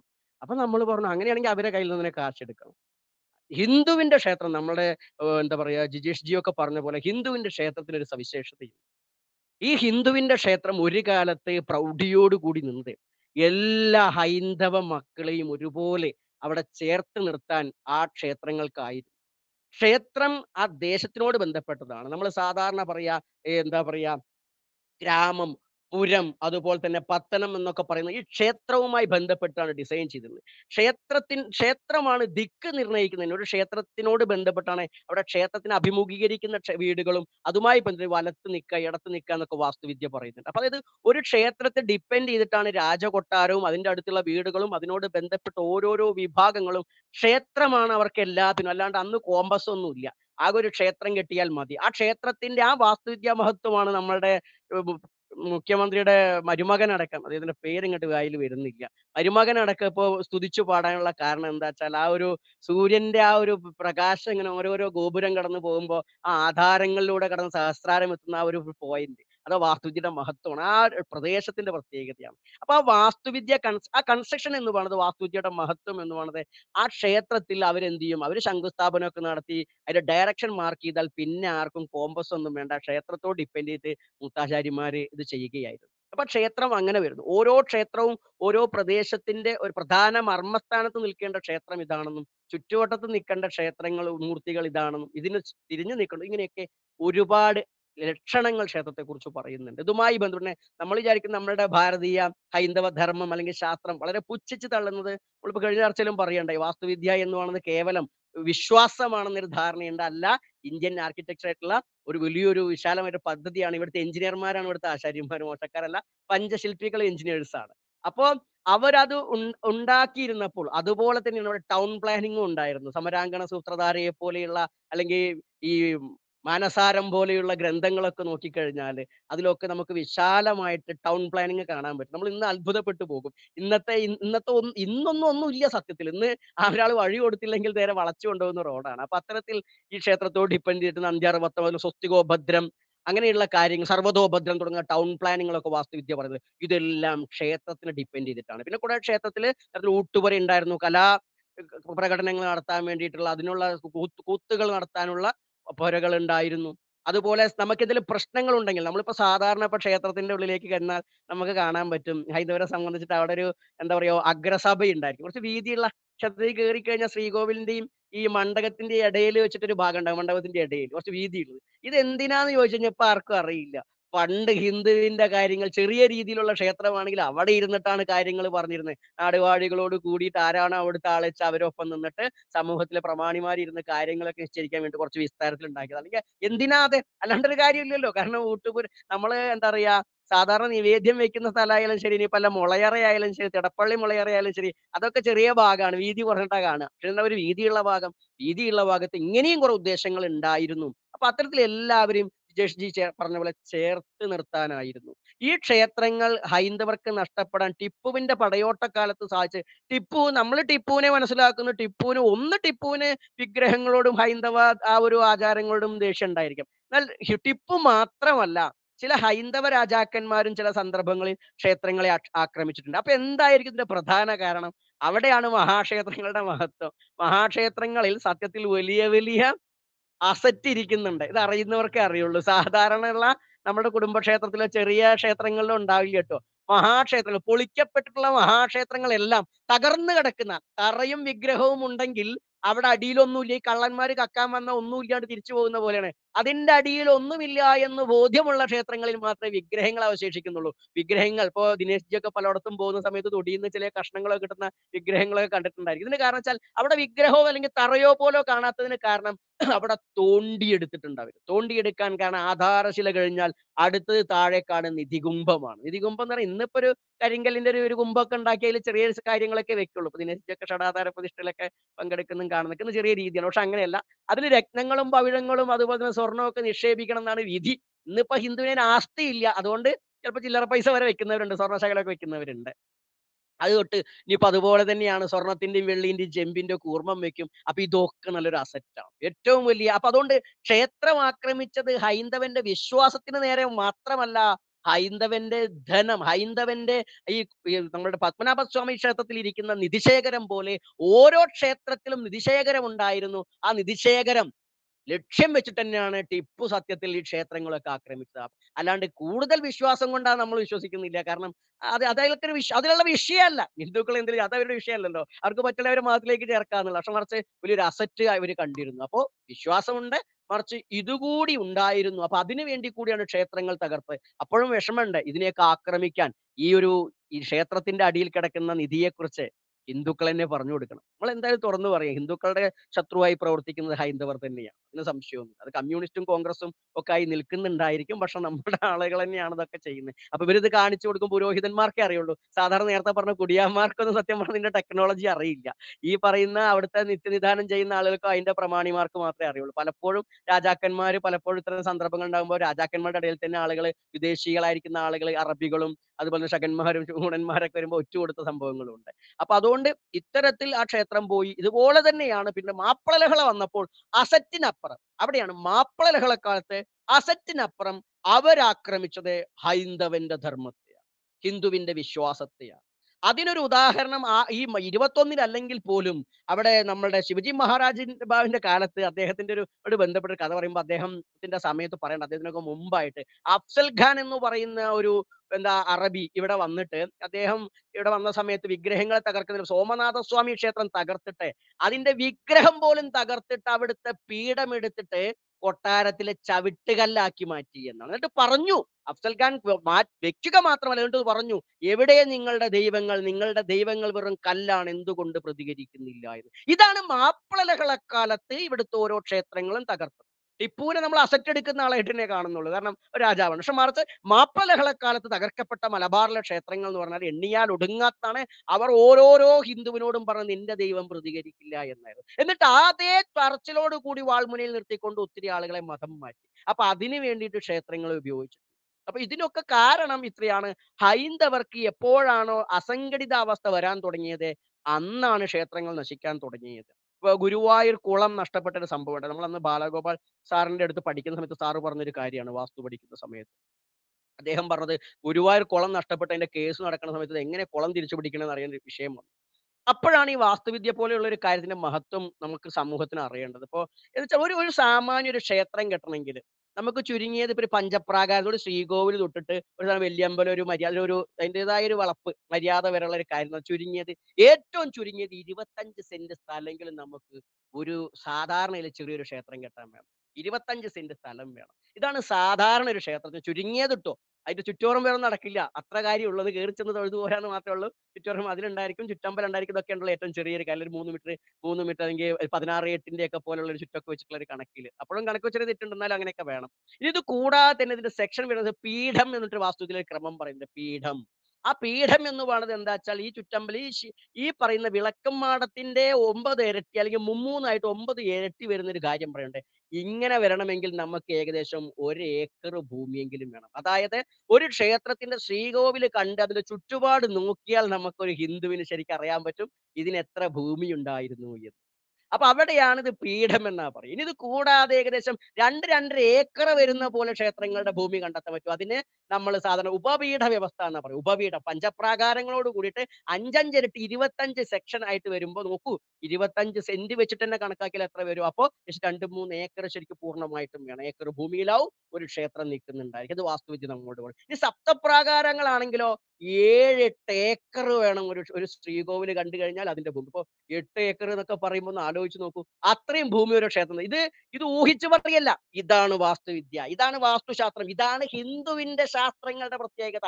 കേവലം ഏതെങ്കിലും ആകാശത്തിരിക്കുന്ന ഒരു ദൈവത്തെ ചൂണ്ടിയിട്ടല്ല ഹിന്ദു ധർമ്മശാസ്ത്രങ്ങളോ ധർമ്മവിധിയോ ശാസ്ത്രങ്ങളോ ഉണ്ടാക്കിയിട്ടുള്ളത്. കൃത്യമായി ശാസ്ത്രമാണ്, സയന്റിഫിക് ആണ്. അതുകൊണ്ടാണ് വാസ്തുവിദ്യയെ കുറിച്ച് മാത്രമാണ് കൺസ്ട്രക്ഷനും ഭൂമിയുമായി ബന്ധപ്പെട്ട കാര്യമാണ് പുരാതനമായിട്ട് നമ്മൾ പറയുന്നത്. അതിന്റെ വിശ്വാസ കാര്യങ്ങൾ മാത്രമല്ല പറയുന്നത്. അപ്പൊ അതുകൊണ്ട് ഇത് വെച്ചിട്ട് നമുക്ക് ഭൂമി കണ്ടെത്താൻ പറ്റും. അപ്പൊ ആലോചിച്ച് നോക്കൂ, നമ്മളുടെ ക്ഷേത്രങ്ങളുടെ ഭൂമിയാ. ബ്രഹ്മസ്വം ദേവസ്വമായിട്ട് ആ ഭൂമി ഉണ്ടായിരുന്ന ഒരു കാലഘട്ടം, നാടുവാഴികളുടെ കാലഘട്ടത്തിൽ. ഇപ്പൊ ബ്രഹ്മസ്വം മാറ്റി നിർത്തിയാലും ദേവസ്വം ഭൂമി എത്ര ഭൂമി ഉണ്ടാവും, അതൊക്കെ എവിടെ പോയി?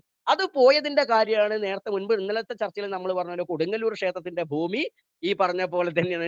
ഡാറ്റ എൻട്രി ഓപ്പറേറ്റർ അറിയാണ്ട് കമ്പ്യൂട്ടർ മാറ്റി ഡാറ്റ എൻട്രി ആക്കി മുഹമ്മദിന് കൊടുത്തു. അതുപോലെ അത് പിന്നീട് എന്തായി, അത് പുറമ്പോക്ക്, ഇപ്പൊ ജിജേഷ് ജി പറഞ്ഞ പുറമ്പോക്ക് ഭൂമിയാണെന്ന് പറഞ്ഞു വരുത്തി അവര്.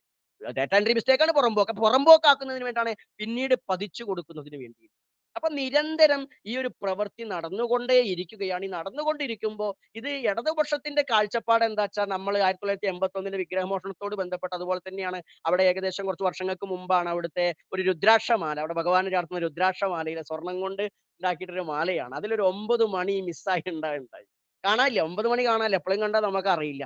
ഈ 9 മണി കാണാണ്ടായ ഒരു വിഷയം ഉണ്ടായതൊരു കിട്ടിയിട്ടില്ല. അപ്പൊ ഇതേപോലെ തന്നെ വിഗ്രഹം കാണാതെ പോയ സമയത്ത് അന്ന് ഇ.കെ. നായനാർ പറഞ്ഞൊരു കാര്യമുണ്ട്, അവിടെ സെക്യൂരിറ്റി ഉണ്ടായിരുന്നില്ല. അന്ന് സെക്യൂരിറ്റി വേണമെന്ന് ആവശ്യപ്പെട്ട സമയത്ത് പറയേണ്ടത്, എടോ ദേവൻ എന്തിനാടോ സെക്യൂരിറ്റി? അതായത് നമ്മുടെ ദേവന്മാർക്ക് സെക്യൂരിറ്റി വേണ്ട, ഒന്നും വേണ്ട. ഇല്ലാതിരുന്നാലല്ലേ ഇവർക്ക് എന്തെങ്കിലും ചെയ്യാൻ പറ്റുള്ളൂ. ആ ചെയ്യുന്നതിന്റെ തുടർച്ചയാണ് ഇപ്പൊ നേരത്തെ ദിനേശ് ജിയും പറഞ്ഞ ഇവരുടേതായിരിക്കുന്ന ഒരുപാട് കാര്യങ്ങൾ. ഇവർക്ക് ഇത് ഈ സംസ്കാരത്തെ നശിപ്പിക്കണമെങ്കിൽ നമ്മൾ ഇപ്പോൾ എല്ലാവരും ക്ഷേത്രത്തിലേക്ക് ചേർന്ന് നിൽക്കുന്നു. അപ്പൊ ക്ഷേത്രം ഇല്ലാതാവണം. അപ്പൊ കക്കൂസ് മാലിന്യം തള്ളിയിട്ടും മറ്റുള്ളതൊക്കെ ചെയ്യുമ്പോൾ അതിന്റെ ഭവിഷ്യത്ത് അവർ അനുഭവിക്കേണ്ടി വരും. അത് തന്നെയാണ് ഇപ്പൊ കണ്ടുകൊണ്ടിരിക്കുന്നത്. തീർച്ചയായിട്ടും ഹൈന്ദവ ജനത മുന്നോട്ട് വരേണ്ടതുണ്ട്. ദിനേശ് ജിയെ പോലുള്ള ആളുകളുടെ പ്രവർത്തനത്തിന് പൂർണ്ണമായ ഒരു പിന്തുണ കൊടുത്തുകൊണ്ട് അത് കുറച്ചുകൂടി, നമ്മൾ വീണ്ടും പറയുന്നു, നമ്മൾ പൂർണ്ണമായും നമുക്ക് യോജിക്കാൻ കഴിയുന്നില്ല. നിലവിൽ നടക്കുന്ന ഒരു പുനരുദ്ധാരണത്തോട് നമുക്ക് യോജിക്കാൻ കഴിയുന്നില്ല. കാരണം വേണ്ട വിധത്തിലൊരു മലബാർ പ്രദേശത്ത്, കാരണം നമ്മൾ മലബാറിൽ മലപ്പുറത്തുള്ള ഒരു താന്ത്രികാചാര്യനാണ്. അതുകൊണ്ട് തന്നെ പറയട്ടെ, നിലനിൽക്കുന്ന ക്ഷേത്ര നവീകരണങ്ങൾ ഒന്നും തന്നെ സമാജത്തിന്റെ നവോത്ഥാനം ഉൾക്കൊണ്ടുകൊണ്ടുള്ള ഒരു പുനരുദ്ധാരണം നടക്കുന്നില്ല. അതുകൂടി നടക്കുന്ന രീതിയിലുള്ള പ്രവർത്തനമാണെങ്കിൽ ശ്ലാഘനീയമായിരിക്കും. ആ തരത്തിൽ എല്ലാവരും ഉൾക്കൊള്ളുമ്പോഴാണ് ഇന്നലകളിൽ പൊളിഞ്ഞ ക്ഷേത്രങ്ങൾ എടുത്തുയർത്താനും, കാരണം കൊത്താനും കളയ്ക്കാനും കല്ലേറ്റാനും മാത്രം പോരാ ആളുകൾ, അവരെ കൂടി ചേർക്കണം, അവർക്കും പ്രാതിനിധ്യം കൊടുക്കണം. അത്തരം ആളുകളെ കൊണ്ടുകൂടി ചെയ്യേണ്ട രീതിയിലേക്ക് വരണം. അത് തന്ത്രം പോലും, ശാന്തിപ്പണി മാത്രമല്ല, തന്ത്രം പോലും അത്ര ആൾക്കാരെ കൊണ്ട് ചെയ്യുമ്പോൾ മാത്രമാണ് ഹൈന്ദവരെ കെട്ടടപ്പോടി നിർത്താൻ പറ്റുക. അത്തരത്തിലാണ് നമുക്ക് ഇനിയെങ്കിലും ഇതിലേക്ക് ചെറുത്ത് നിൽക്കാൻ പറ്റുള്ളൂ. ഇനി അടുത്ത ഘട്ടം നമ്മൾ അടുത്ത തവണ അടുത്ത സന്ദർഭത്തിൽ നമ്മൾ തീർച്ചയായിട്ടും പറയാം. ജിജേഷ്, നമ്മള് ഒരുപാട് കാലമായി കേട്ടുകൊണ്ടിരിക്കുന്ന ഒരു കാര്യം തന്നെയാണ്, ക്ഷേത്രങ്ങൾ വിശ്വാസികൾക്ക് വിട്ടുകിട്ടാൻ വേണ്ടി ഇതാ ഇപ്പോൾ തുടങ്ങുന്നു നമ്മൾ ആ ഒരു നവോത്ഥാന ദിനേശ്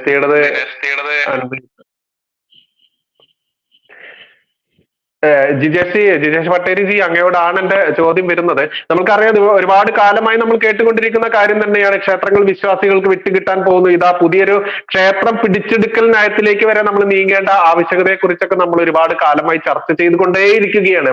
നോക്കുകയാണെങ്കിൽ പതിറ്റാണ്ടുകളായി എന്നുള്ളതാ. ഇപ്പോൾ തന്നെ സ്വതന്ത്രമായി തന്നെ ഇപ്പോൾ തിരൂർ ദിനേശിയെ പോലെയുള്ള ഒരുപാട് ആളുകൾ അവരുടെ ആ ഒരു കയ്യിലിരിക്കുന്ന വണ്ടിക്കാശ് പോലും ഇല്ലാത്ത രീതിയിലായിട്ട് പോലും ഇന്ന് ക്ഷേത്രങ്ങളുടെ ആ പുനരുദ്ധാരണ പ്രവർത്തനങ്ങളും ഇതിന്റെ ചരിത്ര മൂല്യ ശേഷിപ്പുകൾ കണ്ടെത്താൻ വേണ്ടിയിട്ടൊക്കെ യാത്രകളും പ്രവർത്തനങ്ങളും ഒക്കെ നടത്തുന്ന ഒരുപാട് ആളുകളിൽപ്പെട്ട ഒരാൾ തന്നെയാണ് തിരൂർ ദിനേശി ആയാലും നമ്മൾ ആദ്യം കണ്ട ആ വീഡിയോ ചെയ്ത അനീഷ ആയാലും ഇവർക്കൊക്കെ കൊടുക്കേണ്ട ഒരു പിന്തുണ പോലും നമുക്ക് കൊടുക്കാൻ പറ്റുന്നുണ്ടോ എന്നുള്ളത് സത്യത്തിൽ ഒരു സംശയകരമായിട്ടുള്ള ഒരു കാര്യം തന്നെയാണ്. മാത്രമല്ല ഇത് എത്രത്തോളമാണ് ഹിന്ദു സംഘടനകൾ ഒന്നുകൂടി ഗൗരവമായിട്ട് ചെയ്യേണ്ടത്. പുതിയൊരു ക്ഷേത്രം പിടിച്ചെടുക്കുക, സർക്കാരിൽ നിന്ന് അടക്കമുള്ള ആളുകളിൽ നിന്ന് പിടിച്ചെടുക്കുക, അതല്ലെങ്കിൽ അന്യാധീനപ്പെട്ട ഭൂമി നിയമപരമായിട്ടുള്ള പോരാട്ടങ്ങളിലൂടെ പിടിച്ചെടുക്കാൻ തന്നെ ഒരുപാട് സാധ്യമായ മാർഗങ്ങൾ തന്നെ നമ്മൾക്കില്ലേ സത്യത്തിൽ? ശരി, തീർച്ചയായിട്ടും നമ്മുടെ ചോദ്യം വളരെ പ്രസക്തം തന്നെയാണ്. നേരത്തെ നമ്മൾ പറഞ്ഞതുപോലെ ഈ ക്ഷേത്രങ്ങൾ എങ്ങനെയാണ് അന്യാധീനപ്പെട്ടത് എന്നതിനെ കുറിച്ച് ഇവിടെ വ്യക്തമായിട്ട് പറഞ്ഞു. ഇപ്പം ബാബാജിയും ആ കാര്യത്തെ കുറിച്ച് പറഞ്ഞു. നമുക്ക് ഇതിലുള്ളൊരു ഇപ്പോഴത്തെ കാലഘട്ടത്തിൽ കമ്മ്യൂണിസ്റ്റ് പാർട്ടിയും ക്ഷേത്രവിശ്വാസമില്ലാത്ത ആളുകളും ചെയ്യുന്നതും പഴയതും വെച്ച് നമുക്കൊന്ന് തുലനം ചെയ്ത് നോക്കിയിട്ട് ഞാൻ നിങ്ങളുടെ ചോദ്യത്തിലേക്ക് വരാം. അപ്പൊ നോക്കൂ, നമുക്ക് മുഗളന്മാർ ഇവിടേക്ക് കടന്നു വരികയും ആ ഇസ്ലാമിക ഭരണകൂടം ചെയ്തിട്ടുണ്ടായിരുന്നത് ക്ഷേത്രങ്ങൾ മുഴുവൻ ധ്വംസിച്ച്, നേരത്തെ അഫ്സൽ ഖാന്റെ നേരത്തെ ശിവജിയുടെ കഥ പറഞ്ഞതുപോലെ അവർ ചെയ്തിട്ടുണ്ടായിരുന്നത് ആ ക്ഷേത്രം തകർത്ത് ആ ക്ഷേത്രത്തിന്റെ കല്ലുകൾ കൊണ്ട് തന്നെ അല്ലെങ്കിൽ അതിന്റെ സാധന സാമഗ്രികൾ തന്നെ പള്ളി പണിയുക എന്നുള്ളതായിരുന്നു. അത് എന്തിനായിരുന്നു എന്ന് വെച്ചാൽ അത് കണ്ടു പോകുന്ന അന്നത്തെ ഹിന്ദുവിന്റെ ആത്മവിശ്വാസം തകരണം, അവൻ എന്നും അടിമയായിരിക്കണം. കാരണം അവന്റെ ദേവന്റെ ക്ഷേത്രത്തിന് മുകളിൽ ഇതാ പള്ളി, അത് അവരുടെ കാലഘട്ടം പിന്നീട് കടന്നുപോയപ്പോ കാലം തെളിയിച്ചു അത് അവരുടെ വിഡ്ഢിത്തമായിരുന്നു എന്ന്. അന്ന് അവരങ്ങനെ ചെയ്തത് കൊണ്ടാണ് ഇന്ന് നമുക്ക് അയോധ്യ പോലും നമുക്ക് തിരിച്ചു കിട്ടാൻ സാധ്യമായത്. അത് ഭഗവാന്റെ ഒരു കളി തന്നെയാണ് നമ്മൾ മനസ്സിലാക്കാം. അവർ അന്ന് ചെയ്തത് നമ്മുടെ വിശ്വാസങ്ങളെ നശിപ്പിക്കാൻ തന്നെയായിരുന്നു. അങ്ങനെ അടിമകളായി മാറിയിട്ടുള്ള ആളുകൾ അവർക്ക് അവരിലേക്ക് കൊണ്ടുപോകണം. അതാണ് ഒന്നാമത്തെ കാര്യം. രണ്ടാമത്, മുഗളന്മാർ ചെയ്തതിനേക്കാൾ കൂടുതലായിട്ട് എനിക്ക് തോന്നുന്നു ബ്രിട്ടീഷുകാർ നമ്മുടെ സ്വത്തുക്കളെല്ലാം അടിച്ചു മാറ്റി കൊണ്ടുപോയിട്ടുണ്ട്. അപ്പൊ അവർ ചെയ്തിട്ടുണ്ടായിരുന്നത് അവർക്ക് വിശ്വാസത്തിനപ്പുറത്തേക്ക് ഇവിടുത്തെ ക്ഷേത്രങ്ങളിലെ അമൂല്യമായ നിധികൾ മുഴുവൻ കൈക്കലാക്കണം എന്നുള്ളത് തന്നെയായിരുന്നു. ഈ രണ്ടുപേരും ചെയ്ത പ്രവൃത്തിയാണ് ഇപ്പോൾ കമ്മ്യൂണിസ്റ്റ് സർക്കാർ ചെയ്തുകൊണ്ടിരിക്കുന്നത്. അന്ന് ഭാരതത്തിൽ നമുക്ക് ഓരോ കാലഘട്ടത്തിൽ ഓരോ വെല്ലുവിളിയായിരുന്നുവെങ്കിൽ ഇന്ന് ക്ഷേത്ര വിശ്വാസങ്ങളെ ഒരു വശത്ത് തകർക്കുക എന്നുള്ളത്, അതിനുവേണ്ടി ആചാരങ്ങൾക്ക് നേരെയുള്ള കടന്നുകയറ്റം. രണ്ട്, എങ്ങനെയാണ് ക്ഷേത്ര സ്വത്തുകൾ കൈയടക്കുന്നത്? വികസനത്തിന്റെ പേര് പറഞ്ഞുകൊണ്ട്. ക്ഷേത്രങ്ങൾ എന്നത് പൊതു സ്വത്താണ്. പത്മനാഭസ്വാമി ക്ഷേത്രത്തിലെ സ്വത്ത് എന്നത് എല്ലാ ജനങ്ങൾക്കും അവകാശപ്പെട്ടതാണ്, അവരുടെ ഒരു വാദമാണ്. ഓരോ ക്ഷേത്രത്തിലെയും സ്വത്ത് എന്നത് എല്ലാവർക്കും അവകാശപ്പെട്ടതാണ്. അങ്ങനെയാണ് എങ്കിൽ ഇവർ എന്ത് അംഗീകരിക്കണം? അന്നത്തെ രാജാക്കന്മാര് എന്ന് പറഞ്ഞാൽ ജനങ്ങളുടെ അടുത്ത് നിന്നും പിരിച്ചിട്ടുള്ള നികുതിയാണ് എടുക്കുന്നത്. ശരി, അങ്ങനെയാണെന്ന് വെക്കുക. അങ്ങനെയാണ് ഈ രാഷ്ട്രം ഹിന്ദു രാഷ്ട്രമാണെന്ന് അംഗീകരിക്കണം. കാരണം അവരുടെ സ്വത്തൊക്കെ ക്ഷേത്രങ്ങളിലാണ് സൂക്ഷിക്കുന്നത് എങ്കിൽ ക്ഷേത്രം അവർക്കും കൂടി ഉപയോഗിക്കാൻ പറ്റുന്നതാണെങ്കിൽ നമ്മൾ പറഞ്ഞാണ് ശരി, ഹിന്ദുത്വം ജീവിത രീതിയാണ്, ഈ രാഷ്ട്രം ഹിന്ദു രാഷ്ട്രമാണ്. അത് അവർ അംഗീകരിക്കില്ല, അത് അംഗീകരിക്കാനും തയ്യാറില്ല. അപ്പൊ ഇപ്പോ ഈ രണ്ട് പ്രശ്നങ്ങളും മുഗളന്മാരും ഡച്ചുകാരും പോർച്ചുഗീസുകാരും ബ്രിട്ടീഷുകാരും ഒക്കെ ചെയ്ത ഈ പ്രവർത്തനമാണ് ഇന്ന് കമ്മ്യൂണിസ്റ്റ് പാർട്ടി ചെയ്യുന്നത്. ഒരു വശത്തോടെ ആചാരങ്ങളെ ഇല്ലാതെയാക്കാൻ ശ്രമിക്കുന്നു, മറുവശത്തിലൂടെ വികസനത്തിന്റെ പേര് പറഞ്ഞ് ജനങ്ങൾക്ക് സൗകര്യപ്രദമായിട്ടുള്ള കാര്യങ്ങൾ സൃഷ്ടിക്കാൻ വേണ്ടിയിട്ട് ക്ഷേത്രഭൂമി അതിനുള്ളതല്ലേ, ഉദ്ധാരണത്തിന് വേണ്ടിയിട്ടുള്ളതല്ലേ? ഒരു കാര്യം വ്യക്തമായിട്ട് പറയാം, ക്ഷേത്രഭൂമി ക്ഷേത്ര വിശ്വാസികളുടെ ഉദ്ധാരണത്തിന് വേണ്ടിയിട്ടുള്ളതാണ്. ക്ഷേത്രങ്ങൾ കേന്ദ്രീകരിച്ച് നിങ്ങൾ ഇന്ന് ഉണ്ടാക്കിയിട്ടുള്ള ആശുപത്രികളാവട്ടെ, കാടാമ്പുഴയിൽ ചെയ്തിട്ടുള്ളത് പോലെയുള്ള അതൊക്കെ ഹിന്ദുവിൻ്റെതാണ്, ഒരു സംശയമില്ല. ക്ഷേത്രഭൂമിയിൽ നിങ്ങൾക്ക് വിദ്യാലയം പണിയാം. ആർക്ക് വിദ്യാലയം പണിയാം? ക്ഷേത്ര വിശ്വാസികൾക്ക് വേണ്ടി വിദ്യാലയം പണിയാം. ക്ഷേത്ര വിശ്വാസികൾക്ക് വേണ്ടി നിങ്ങൾക്ക് ആശുപത്രി പണിയാം. ക്ഷേത്ര വിശ്വാസികൾക്ക് വേണ്ടി കായികശാലകൾ പണിയാം. അല്ലാതെ ക്ഷേത്ര വിശ്വാസമില്ലാത്തവർക്ക് വേണ്ടി എടുക്കാനുള്ളതല്ല ക്ഷേത്രഭൂമിയും ക്ഷേത്ര സ്വത്തുക്കളും എന്ന കാര്യത്തിൽ യാതൊരു തർക്കവുമില്ല. ചരിത്രത്തിലും അങ്ങനെ തന്നെയാണ് ഉണ്ടായിട്ടുള്ളത് എന്ന കാര്യത്തിൽ സംശയമില്ല. അപ്പൊ ഇവിടെ ഒരു വിഷയമുള്ളത്, ഇപ്പൊ ഇത്തരത്തിൽ നമ്മൾ കുറെ കാലമായി പറയുന്നു എന്ന് പറയുമ്പോൾ നാം കേരളത്തിന്റെ ഒരു സാമൂഹ്യ വ്യവസ്ഥിതിയും കേരളത്തിലെ ജനങ്ങളുടെ ഒരു മനസ്ഥിതിയും നമ്മൾ മനസ്സിലാക്കണം.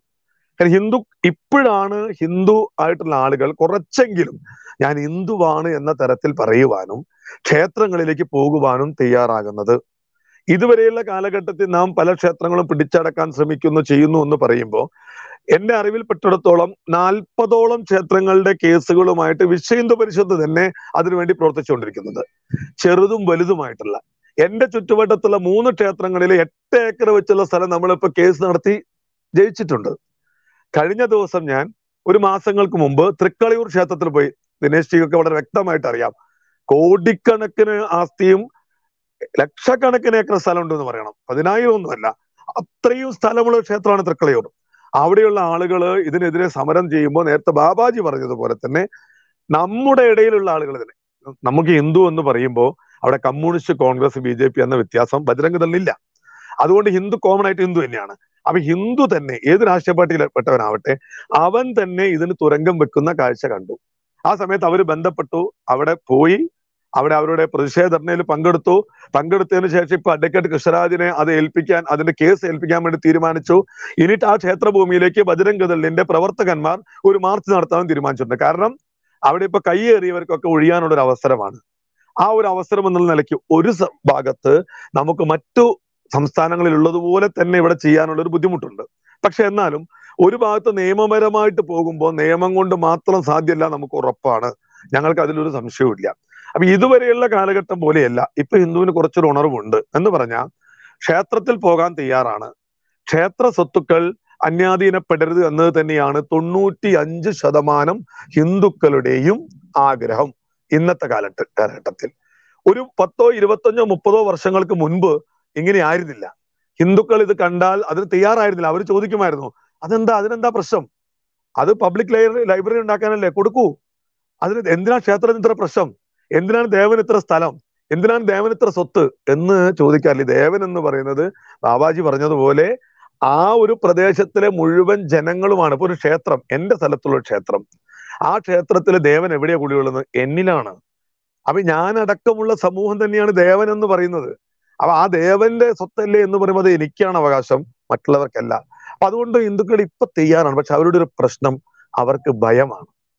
ഞങ്ങൾ ഇതിന് ഇടപെടുന്ന സമയത്ത് ഇപ്പോ കൃഷ്ണരാജ് വക്കീലിനെ പോലെയോ അല്ലെങ്കിൽ ദിനേശിയെ പോലെയുള്ള ചില ആളുകൾ, ചുരുക്കം ചില ആളുകള് മറ്റൊന്നും നോക്കാതെ, എനിക്കറിയാം ദിനേശിയൊക്കെ ഒരുപക്ഷെ ഞങ്ങൾ നേരിട്ടിട്ട് കണ്ട് സംസാരിച്ചിട്ടില്ലെങ്കിലും അദ്ദേഹത്തിന്റെ പുസ്തക പ്രകാശനത്തിലും പല കാര്യങ്ങളിലും ഞാൻ പോയിട്ടുണ്ട്, എനിക്ക് അദ്ദേഹത്തെ അറിയാം. അദ്ദേഹത്തെ പോലെയുള്ള ആളുകൾ ഹിന്ദു സംസ്കാരത്തിനെ, ഇതിനെയും ക്ഷേത്രത്തിനെയും പുനരുദ്ധരിക്കാൻ വേണ്ടിയിട്ട് ജീവനും ജീവിതവും നോക്കാതെ ഇറങ്ങുന്നതുകൊണ്ടാണ്. ഇങ്ങനെ ഇറങ്ങാൻ പലരും തയ്യാറല്ല, അവർക്ക് ഭയമുണ്ട്. ബജരംഗദൾ ചെയ്യാൻ പോകുന്നത് ഇത്തരത്തിലുള്ള ആളുകൾക്ക് മുഴുവൻ ആത്മവിശ്വാസം നൽകുക എന്നുള്ളതാണ്. അവരോടൊപ്പം ബജരംഗദൾ ഉണ്ടാവും, സംശയമില്ല. അവരോടൊപ്പം കഴിഞ്ഞ 2 വർഷത്തോളം 3-4 വർഷമായിട്ട് ബജരംഗദൾ ഇതിനെക്കുറിച്ച് പഠിക്കുകയും ഇപ്പോ നമ്മള് ബജരംഗദൾ തീരുമാനിച്ചിട്ടുള്ളതും ഇങ്ങനെ തന്നെയാണ്. ഈ ക്ഷേത്രങ്ങൾക്ക് വേണ്ടി പ്രവർത്തിക്കുന്ന ആരാവട്ടെ, ക്ഷേത്രത്തിന് വിമോചനത്തിന് വേണ്ടി പ്രവർത്തിക്കുന്നവർക്ക് ബജരംഗദളിനെ അവിടെയുള്ള ശക്തിക്കനുസരിച്ച് അതിനു വേണ്ടിയിട്ടുള്ള പ്രവർത്തനവുമായിട്ട് മുന്നോട്ട് പോകും. അതുകൊണ്ട് നമുക്ക് ഈ ഒരു നമ്മുടെ ഈ ഒരു ചർച്ചയിലൂടെ, ഈ ഒരു ടെലികാസ്റ്റിങ്ങിലൂടെ കേരളത്തിലെ ഹിന്ദു ക്ഷേത്രങ്ങളെ സംരക്ഷിക്കാൻ വേണ്ടിയിട്ട് മുന്നിട്ടിറങ്ങുന്ന എല്ലാവരോടും കൂടിയാണ് ബജരംഗദളിന് പറയാനുള്ളത്. ഒരു സംശയവും വേണ്ട, നിങ്ങൾ ധൈര്യമായിട്ട് മുന്നോട്ട് പോകൂ. നിങ്ങളെ സഹായിക്കാൻ വേണ്ടി ബജരംഗദൾ മുന്നിൽ തന്നെയുണ്ട്. ഹിന്ദു സമൂഹത്തിന്റെ ഭയം തീർക്കാൻ ബജരംഗദൾ മുന്നിലുണ്ട്, ഒരു സംശയവുമില്ല. എന്താണോ ഉത്തരേന്ത്യയിലൊക്കെ ബജരംഗദളിനുള്ള ഒരു വിരാട് രൂപം ഹിന്ദുവിന്റെ, ആ രൂപം കേരളത്തിലും കാണിക്കേണ്ട സമയമായിരിക്കുന്നു. ദൈവഹിതമാണ് എന്നതിന് സംശയമില്ല. അതുകൊണ്ട് നമ്മളും ബജരംഗദളും ഈ ഒരു പ്രവർത്തനവുമായിട്ട് മുന്നോട്ട് വരികയാണ്. അപ്പൊ നേരത്തെ ബാബാജി പറഞ്ഞതുപോലെ ഒരു ക്ഷേത്രം എന്ന് പറയുന്നതില് ഒരുപക്ഷെ കേരളത്തിലെ ഏറ്റവും കൂടുതൽ ഭൗതികമായിട്ട് ഉയർന്നവരാണ്, അല്ലെങ്കിൽ കുറച്ചുകൂടി വിദ്യാഭ്യാസമുള്ളവരാണ് എന്നൊക്കെ പറയുമ്പോഴും കേരളത്തിലാണ് ഏറ്റവും കൂടുതൽ ക്ഷേത്രത്തിലടക്കം അനാചാരങ്ങളുള്ളത്. ഉത്തരേന്ത്യൻ സ്ഥലത്തുള്ളതിനേക്കാൾ കൂടുതലാണെന്ന് നമ്മൾ പറയേണ്ടത്. പക്ഷെ ഒരു കാര്യം, നമ്മുടെ പുരാണത്തിലോ നമ്മുടെ പൂർവികന്മാർ അങ്ങനെയല്ല ചെയ്തത്. ഒരു ക്ഷേത്രം ഒരു സ്ഥലത്ത് നിർമ്മിക്കുമ്പോൾ അതിൽ ആരൊക്കെ അതിൽ ബന്ധപ്പെടുന്നു? ആരൊക്കെയാണ്? എല്ലാ വിഭാഗത്തിൽപ്പെട്ട ആളുകളും. പൂജ ചെയ്യുന്നവൻ മുഴുവൻ, അതിലെ അടിച്ച് വിഗ്രഹം ഉണ്ടാക്കുന്നവൻ മുഴുവൻ, വൃത്തിയാക്കുന്നവൻ മുതൽ ഒരു ഹിന്ദു നോക്കൂ, അവരുടെ ഒരു പ്രത്യേകത നോക്കൂ. എന്തുകൊണ്ടാ ഇത് ചെയ്യാൻ വേണ്ടിയിട്ട് നമ്പൂതിരി അല്ലെങ്കിൽ ബ്രാഹ്മണ വിഭാഗത്തിൽപ്പെട്ടവർ മാത്രം മതി എന്ന് നമ്മുടെ പൂർവികന്മാർ തീരുമാനിച്ചിട്ടില്ല. നമ്മള് വിശേഷണ ഗ്രഹിച്ചു വെക്കുന്ന വിഗ്രഹത്തെ സൃഷ്ടിച്ചത് സോക്കോൾഡ് ഇപ്പൊ നമ്മൾ പറയുന്ന താഴ്ന്ന ജാതി എന്ന് പറയുന്നവരാ. അവരുണ്ടാക്കി കൊണ്ടുവരുന്ന, അവര് വെട്ടിക്കൊണ്ടുവരുന്ന മരം ഉപയോഗിച്ചിട്ടാണ് ക്ഷേത്രം പണിയുന്നത്. എല്ലാ ജാതികൾക്കും എല്ലാ വിഭാഗത്തിൽപ്പെട്ടവർക്കും തുല്യ പ്രാധാന്യം കൊടുത്തുകൊണ്ട് തന്നെയാണ് ക്ഷേത്രങ്ങൾ നിർമ്മിച്ചിട്ടുള്ളത്. അതുകൊണ്ട് ആ ഒരു തരത്തിലേക്കുള്ള ചിന്ത കേരള സമൂഹത്തിനും മൊത്തം ഹിന്ദു സമൂഹത്തിനും വരേണ്ടതുണ്ട്. നമ്മുടെ പൂർവികന്മാർ പറഞ്ഞ ജാതി വ്യവസ്ഥയും ഈ തരത്തിലല്ല. അത് ജാതി എന്ന് പറയുന്നത് തന്നെ ജന്മം കൊണ്ടല്ല എന്നത് തന്നെയാണ് അന്ന് അവര് നമ്മളോട് പറഞ്ഞിട്ടുള്ളതും. അത് നമുക്ക് എല്ലാവർക്കും അറിയാവുന്നതാണ് ഈ കാര്യത്തെക്കുറിച്ച്. അപ്പൊ എന്തായാലും ഇത്തരത്തിലുള്ള ക്ഷേത്ര സംസരങ്ങൾ കൂടുമ്പോൾ തന്നെ ഒരു സന്തോഷമുള്ളത്, ധാരാളം ആളുകൾ ഇതിനു വേണ്ടി, നേരത്തെ പറഞ്ഞ അനീഷിയെ പോലെ ഞാൻ അദ്ദേഹത്തെ ഇപ്പൊ കേൾക്കുകയാണെങ്കിലും ഇപ്പോഴാണ് ഞാൻ അറിഞ്ഞത് 10-12 ക്ഷേത്രങ്ങൾക്ക് വേണ്ടി പ്രവർത്തിക്കുന്ന ഒരാളാണെന്ന്. വളരെ സന്തോഷമുണ്ട്. ബജരംഗദളിലെ ഏതായാലും ഇത്തരം ആളുകളെ കുറിച്ചും നമ്മളൊന്ന് അവരുടെ ഒരു ലിസ്റ്റ് എടുക്കാനും അവരുമായിട്ട് ബന്ധപ്പെടാനും തീർച്ചയായിട്ടും ഈ ഒരു വേദിയിൽ വെച്ച് നമ്മൾ വാക്ക് നൽകിയാണ്. ബജരംഗദളിലെ കേരളത്തിൽ ഇത്തരം ആളുകളുമായിട്ട് സമ്പർക്കത്തിൽ നിൽക്കുവാനും അവരെന്താണോ അവർക്ക് വേണ്ട പിന്തുണ എന്നത് അതിനു വേണ്ടി തയ്യാറാണ്. ഹിന്ദു സമൂഹം ഇറങ്ങി പുറപ്പെട്ടാൽ ഒരു പ്രശ്നവുമില്ല എന്ന കാര്യത്തിൽ സംശയമില്ല. നമുക്ക് നിരവധി ഉദാഹരണങ്ങളുണ്ട്, നിരവധിയായിട്ടുള്ള ഉദാഹരണങ്ങൾ. അപ്പൊ ഈ ജാതിക്കപ്പുറത്തേക്ക് ഇതിനെക്കുറിച്ച് ചിന്തിപ്പിക്കുവാൻ വേണ്ടിയിട്ട് ഹൈന്ദവ സംഘടനകൾ തന്നെ ഇപ്പൊ മാധവജി തുടങ്ങിയിട്ടുള്ള നമുക്കറിയാലോ പൂജാ പഠന കേന്ദ്രത്തിൽ നിന്നാണ് എല്ലാവരും ആദ്യം തന്നെ പൂജ പഠിക്കാനൊക്കെ തുടങ്ങിയിട്ട് പുറത്തേക്ക് വന്നിട്ടുള്ളത്. അപ്പൊ ആ കാര്യങ്ങളിലൊക്കെ ജാതിയെ കുറിച്ചും ഒക്കെയും ബജരംഗദളിന് അതിനെക്കുറിച്ച് ചിന്തയുണ്ട്. ബജരംഗദൾ നമ്മളിടത്തോളം ഹിന്ദു ഒന്നേ ഉള്ളൂ. ജാതിയും ഇല്ല, മതവും ഇല്ല, ജാതിയും ഇല്ല, രാഷ്ട്രീയവും ഇല്ല, വർഗവും ഇല്ല. ഹിന്ദു പറഞ്ഞാൽ ഹിന്ദു തന്നെയാണ്. ഹിന്ദുവിന്റെ ഈ ക്ഷേത്രങ്ങൾ സംരക്ഷിക്കപ്പെടുന്ന കാലഘട്ടത്തിന്റെ ആവശ്യമാണ്. ഈ കമ്മ്യൂണിസ്റ്റുകാരെ സംബന്ധിച്ചിടത്തോളം ഇപ്പൊ കമ്മ്യൂണിസ്റ്റ് എന്ന് പറയുമ്പോൾ ആ കമ്മ്യൂണിസ്റ്റ് എന്നത് പഴയ കാലത്തെ കമ്മ്യൂണിസ്റ്റ് ആശയം, മാർക്സിന്റെ ആശയം ഉൾക്കൊള്ളുന്ന കമ്മ്യൂണിസ്റ്റ് അല്ല, മറിച്ച് ജിഹാദിയുമായിട്ട് ഡയലൂട്ട് ചെയ്യപ്പെട്ടിട്ടുള്ള ഒരു കമ്മ്യൂണിസമാണുള്ളത്. അതാണ് ഇതിന്റെ പ്രശ്നം. പഴയകാല കമ്മ്യൂണിസ്റ്റുകാരെ പോലെ അവർ ഈശ്വര വിശ്വാസികളല്ലായിരുന്നു. അങ്ങനത്തെ നിൽക്കുകയാണെങ്കിൽ ശരി, നമ്മളെ സംബന്ധിച്ചിടത്തോളം ദൈവത്തിനെ വിശ്വസിച്ചാലും ഇല്ലെങ്കിലും നമുക്ക് പ്രശ്നമല്ല. അഹം ബ്രഹ്മാസ്മി എന്ന് വിശ്വസിക്കുന്ന ഹിന്ദുവിനെ സംബന്ധിച്ചിടത്തോളം ആര് ക്ഷേത്രത്തിൽ പോയിട്ടില്ലെങ്കിൽ നമുക്ക് പ്രശ്നമില്ല. നീ നന്മ ചെയ്താൽ മാത്രം മതി എന്നാണ് നമ്മൾ പറഞ്ഞുകൊണ്ടിരുന്നത്. നന്മ ചെയ്യണമെന്നതാണ്, വേറ്റൊന്നും പറയുന്നില്ല അല്ലെ. അഷ്ടാദശ പുരാണത്താൽ വ്യാസൻ ചൊന്നതേ രണ്ടു താൻ, പരോപകാരമേ പുണ്യം പാപമേ പരപീഡനം. ഇതിന്റെ അപ്പുറത്തേക്ക് ഒരു ചിന്ത നമുക്കില്ല. അതുകൊണ്ട് വിശ്വസിക്കണമെന്ന് നിർബന്ധിക്കുന്നില്ല. പക്ഷെ ഇവിടെ ഉണ്ടായത് എന്താ, ഇതിൽ ജിഹാദികളും കൂടിയതിനു ശേഷം നമ്മുടെ വിശ്വാസങ്ങളെ, നമ്മുടെ ആചാരങ്ങളെ തകർക്കുക, ക്ഷേത്രങ്ങളെ തകർക്കുക, ക്ഷേത്ര സ്വത്തുകൾ കയ്യേറുക എന്നത് ഒരു ശീലമാക്കിയിരിക്കുന്നു. എന്തായാലും കേരളത്തിൽ ഇത്തരത്തിലുള്ള അനുഭവങ്ങൾ ഇനി ഹിന്ദുവിനുണ്ടാവാൻ പാടില്ല. അതിനു വേണ്ടിയിട്ട് ഏതറ്റം വരെ പോകാനും ബജരംഗദൾ പ്രതിജ്ഞാബദ്ധരാണ്.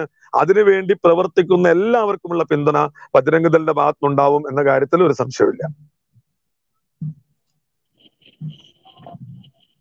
ഓക്കെ, തിരൂർ ദിനേശ് കൃത്യമായിട്ട് പട്ടേലിജി പറഞ്ഞ കാര്യങ്ങൾ അങ്ങേപ്പോലെയുള്ള ഒരുപാട് ആളുകളുടെ ആ ഒരു വിഷമത്തിനുള്ള ഒരു അറുതി കൂടിയാണ് എന്ന് പറയേണ്ടതുണ്ട്. അനീഷ് ആയാലും ഇപ്പൊ അങ്ങായാലും അനുഭവിക്കുന്ന ഒരുപാട് തിക്താനുഭവങ്ങളുണ്ട്. അതിന് പൂർണ്ണമായിട്ട് പിന്തുണ എന്തായാലും കിട്ടും എന്നുള്ളത് എന്തായാലും ഒരു വാഗ്ദാനം എന്ന് തന്നെ രീതിയിൽ പട്ടേലിജി പറഞ്ഞിട്ടുണ്ട്.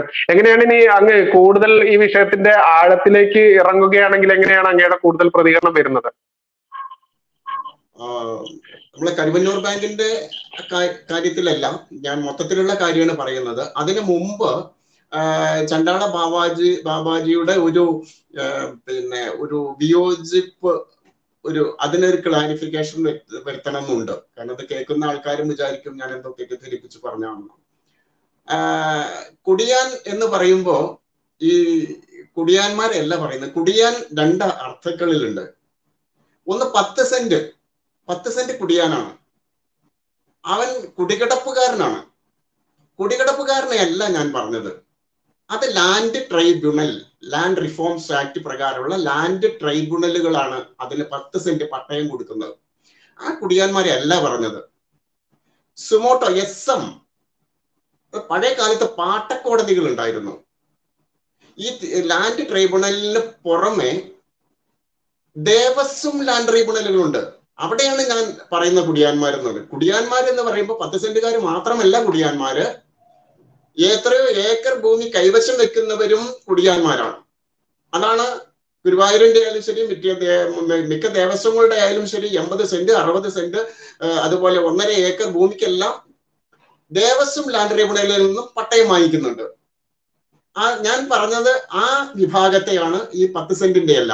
മാത്രമല്ല, ഒരു ക്ഷേത്രഭൂമിയും കൈവശം എടുക്കാതെ തന്നെ കേരളത്തില് പുതുവൽ ഭൂമികൾ പതിച്ചു കൊടുത്ത ചരിത്രം കേരളത്തിനുണ്ട്. മഹാത്മാ അയ്യൻകാളി പ്രജാസഭാ മെമ്പറായ സമയത്ത്, അതിന്റെ ശേഷമൊക്കെയാണ് വരുന്നത്. പിന്നെ ഈ ഒരു പട്ടയം കൊടുക്കുന്ന ഒരു ഏർപ്പാട് എന്ന് പറയുന്നത് ഭരണ സംവിധാനത്തിന്റെ, നിയമ സംവിധാനത്തിന്റെ തുടർച്ചയായി വരിക. ഇത് കമ്മ്യൂണിസ്റ്റ് പാർട്ടി കൊണ്ടുവന്നെങ്കിലും തുടർച്ചയായി കേരളം ആരൊക്കെ ഭരിക്കുന്നുവോ അവർക്ക് ഇത് പിന്തുടരേണ്ടതുണ്ട്. ഇപ്പൊ UDF വന്നാലും ഇനി BJP ഗവൺമെന്റ് ആണ് അടുത്ത് വരുന്നതായിരിക്കുക. ഈ നിയമം മാറാതെ ഒന്നും ചെയ്യാൻ പറ്റില്ല. ഈ ദേവസ്വം ലാൻഡ് ട്രൈബ്യൂണലുകൾ എന്നുണ്ടോ ആ ദിവസം, ആ കാലം വരെ ദേവസ്വം ഭൂമികൾ പതിച്ചു കൊടുക്കും എന്ന കാര്യത്തിൽ ഒരു സംശയവുമില്ല. അതിനൊന്നും ചെയ്യാൻ വയ്യ. ഒരു കാര്യം വളരെ കൃത്യമാണ്. ഓരോ ക്ഷേത്രത്തിന്റെയും ദേവൻ മൈനറാണ്. മൈനർ പ്രോപ്പർട്ടി കൈമാറ്റം ചെയ്യാനോ അതിന് പട്ടയം കൊടുക്കാനോ പാടില്ല. ആ പട്ടയത്തിന് ഒരു കടലാസിന്റെ വില പോലും ഇല്ല എന്നുള്ളത് ഒരു സത്യമാണ്. ഇപ്പോ ഭട്ടതിരി സാറ് പറഞ്ഞു പല ക്ഷേത്രങ്ങളിലും ഈ രീതിയിൽ നമ്മൾ തിരിച്ചു പിടിക്കാൻ പോകുന്നു. പക്ഷെ അത് തിരിച്ചു പിടിക്കാൻ പോകുന്നു എന്ന് പറയുമ്പോൾ അത് അത്തരം ചില സ്ഥലങ്ങളിൽ മാത്രമാണ് ഇത്തരം ഒരു പ്രതികരണത്തിന് മുന്നിട്ടിറങ്ങാൻ ആളുകൾക്ക് കഴിയൂ. ഇപ്പൊ അങ്ങേക്ക് അറിയാലോ നമ്മുടെ മലപ്പുറം ജില്ലയിലെ ഒരു അവസ്ഥ. മുസ്ലിം ഭൂരിപക്ഷ പ്രദേശമാണ്. ഒരു ക്ഷേത്രത്തിന്റെ ഒരു അവസ്ഥ. നാളെ ഞാൻ പോകുന്ന 2 ക്ഷേത്രം കാണാനാണ്. സ്ഥലം പറയുന്നില്ല. 2 ക്ഷേത്രം ഒരു കുന്നിൻ പ്രദേശത്ത് അടിച്ചു പൊളിച്ചിട്ടുള്ള ഒരു ക്ഷേത്രം ഉണ്ട്. കാണാൻ വേണ്ടി പോവുക. അത് ആരുടെ കൈവശം നാളെ ചെന്നാലേ അറിയുള്ളൂ. അപ്പൊ ഈ ഭൂമിക്ക് എല്ലാം പട്ടയം കൊടുത്തിരിക്കുക. ഈ പട്ടയം കൊടുക്കുന്നത് ലാൻഡ് ട്രിബ്യൂണലാണ്. നമുക്കവിടെ ആദ്യം നമ്മൾ ആ രേഖകളാണ് ആദ്യം പരിശോധിക്കേണ്ടത്.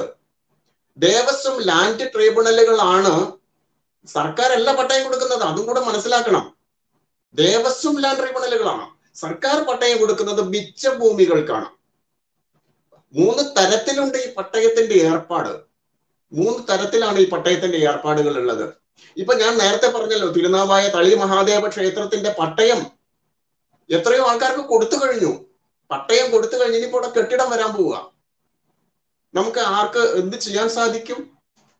നിരവധി ഭൂമികൾ. പക്ഷെ പരമാവധി എന്നെ സംബന്ധിച്ചിടത്തോളം ഇതുവരെ ഒരു പ്രശ്നമില്ല. കാരണം എന്താ വെച്ചാൽ പലർക്കും ഇത്തരം സംഭവങ്ങളൊക്കെ വരുന്ന സമയത്ത് പലർക്കും ഭീഷണികളും കാര്യങ്ങളും വരാറുണ്ട്.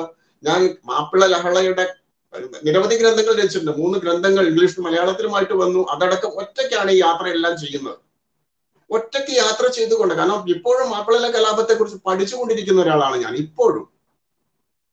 അപ്പൊ ഇതെല്ലാം ഒറ്റയ്ക്കാണ് യാത്ര ചെയ്യുന്നത്. പക്ഷെ ഇതുവരെ എനിക്ക് ഒരു ഭീഷണി പോലും വന്നിട്ടില്ല. വരാതിരിക്കാൻ എന്താ കാരണം? ഞാൻ വളരെ ഇതെല്ലാം ഞാൻ നേരത്തെ പറഞ്ഞത് നമ്മുടെ ഭാഗത്തു നിന്ന് തന്നെയുള്ള ഒരു വീഴ്ചയാണിത്.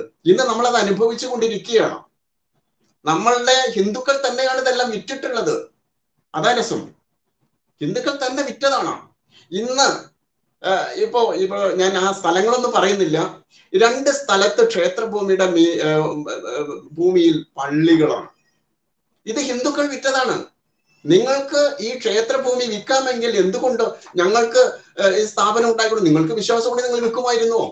ഈ ഒരു ക്വസ്റ്റ്യൻ വരുന്നുണ്ട്.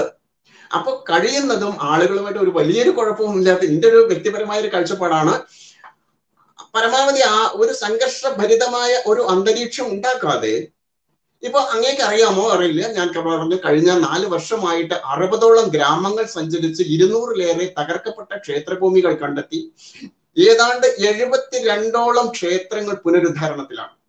കാട് മൂടിക്കിടന്ന, മനുഷ്യഗന്ധം ഏൽക്കാതെ കാട് മൂടിക്കിടന്ന ക്ഷേത്രഭൂമികളിലേക്ക് കാട് വെട്ടിത്തെളിയിച്ച് അടിച്ചുടച്ച ദേവവിഗ്രഹത്തിന്റെ മുന്നിൽ ഒരു വിളക്ക് കൊളുത്തി അല്ലെങ്കിൽ ആ പ്രദേശത്തെ ആളുകളെ കമ്മിറ്റി രൂപീകരിച്ച് ഏതാണ്ട് 72 ക്ഷേത്രങ്ങളാണ് ഇപ്പൊ പുനരുദ്ധാരണം ചെയ്ത്, ആരും സഹായിക്കാതെ തന്നെ ആ പ്രദേശത്ത്.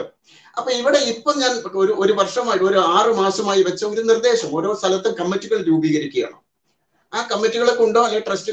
ഇപ്പൊ ഇതിന്റെ ഇടയിൽ വേറൊരു കാര്യം പറയാനുള്ളത്, നമ്മുടെ ഇപ്പോഴും ഈ തകർന്നടിഞ്ഞ ക്ഷേത്രങ്ങൾ ചൂണ്ടിക്കാട്ടി കോടിക്കണക്കിന് രൂപ അടിച്ചു മാറ്റുന്ന സംഘങ്ങൾ നമ്മുടെ കേരളത്തിലുണ്ട് എന്ന് കൂടി നമ്മൾ മനസ്സിലാക്കണം. ഈ തകർന്ന വിഗ്രഹങ്ങളുടെ, തകർന്ന ക്ഷേത്രാവശിഷ്ടങ്ങളുടെ ഫോട്ടോകൾ കാണിച്ച് വിദേശ രാജ്യങ്ങളിൽ നിന്ന് ഫണ്ടുകൾ കൈപ്പറ്റുന്നവർ നമ്മുടെ കേരളത്തിൽ, നമ്മളെ അവർ തിരിച്ചറിയാൻ സാധിക്കുന്നില്ല. ചെറിയ ക്ഷേത്രങ്ങളുടെ ശ്രീകോവിലെല്ലാം പുനരുദ്ധാരണം ചെയ്ത് കൊടുത്ത് ബാക്കി പണികളെല്ലാം അവിടെയുള്ള നാട്ടുകാരെ കൊണ്ട് ചെയ്യിച്ച് ഇത് വിദേശത്ത് കൊടുത്ത് ഞങ്ങൾ ചെയ്തു എന്ന് പറഞ്ഞ് കോടികൾ സമ്പാദിക്കുന്ന ആളുകളെ എനിക്കറിയാൻ ഇവിടെ ഉണ്ട് കേരളത്തിൽ. മറ്റൊന്ന്, ഇപ്പോഴും ഈ തകർന്ന ക്ഷേത്രങ്ങളെ കൊണ്ട് പണമുണ്ടാക്കുന്ന അമേരിക്കയും ഉൾപ്പെടെയുള്ള ആ ഒരു കണക്ഷനുള്ള ആളുകൾ നമ്മൾ കേരളത്തിലുണ്ട്. വളാഞ്ചേരി, മലപ്പുറം ജില്ലയിൽ വളാഞ്ചേരിയിലുണ്ട്, എറണാകുളത്തുണ്ട്. എന്നായിട്ട് ബന്ധപ്പെട്ടിട്ടുണ്ട്. ഒരു ക്ഷേത്രത്തിന്റെ ദ്വാരപാലകന്റെ ശില്പം കണ്ടിട്ട്, എന്റെ വീഡിയോ കണ്ടിട്ട് അവരെന്നെ വിളിച്ചിട്ട് പറയാണ്, നിങ്ങൾ ആ ദ്വാരപാലകരുടെ ശില്പം ഞങ്ങൾക്ക് തരണം. അപ്പൊ എന്തിനാണെന്ന് ചോദിക്കുമ്പോൾ പറയാം, അത് 20 ലക്ഷം രൂപ തരാന്നാ പറഞ്ഞത്. 2 ദ്വാരപാലകരുടെ ശില്പത്തിന് 20 ലക്ഷം രൂപ നിങ്ങൾക്ക് തരാം, 5 ലക്ഷം രൂപ നിങ്ങൾ എടുത്തോളൂ, 15 ലക്ഷം രൂപ ആ കമ്മിറ്റിക്ക് കൊടുത്താൽ ആ ക്ഷേത്രം പുനരുദ്ധാരണം ചെയ്യാൻ സാധിക്കും. അപ്പൊ നമ്മൾ ഈ ക്ഷേത്രങ്ങളൊക്കെ പുനരുദ്ധാരണം ചെയ്യേണ്ട കാര്യത്തിന് വേണ്ടി ഇത്തരം രംഗത്തിറങ്ങുമ്പോഴും നമുക്കിടയിൽ തന്നെ ഇത്തരം സംഘങ്ങൾ ഉണ്ട് എന്ന ഒരു കരുതൽ കൂടി നമ്മൾ എടുക്കേണ്ടതുണ്ട് എന്നുള്ളതാണ്.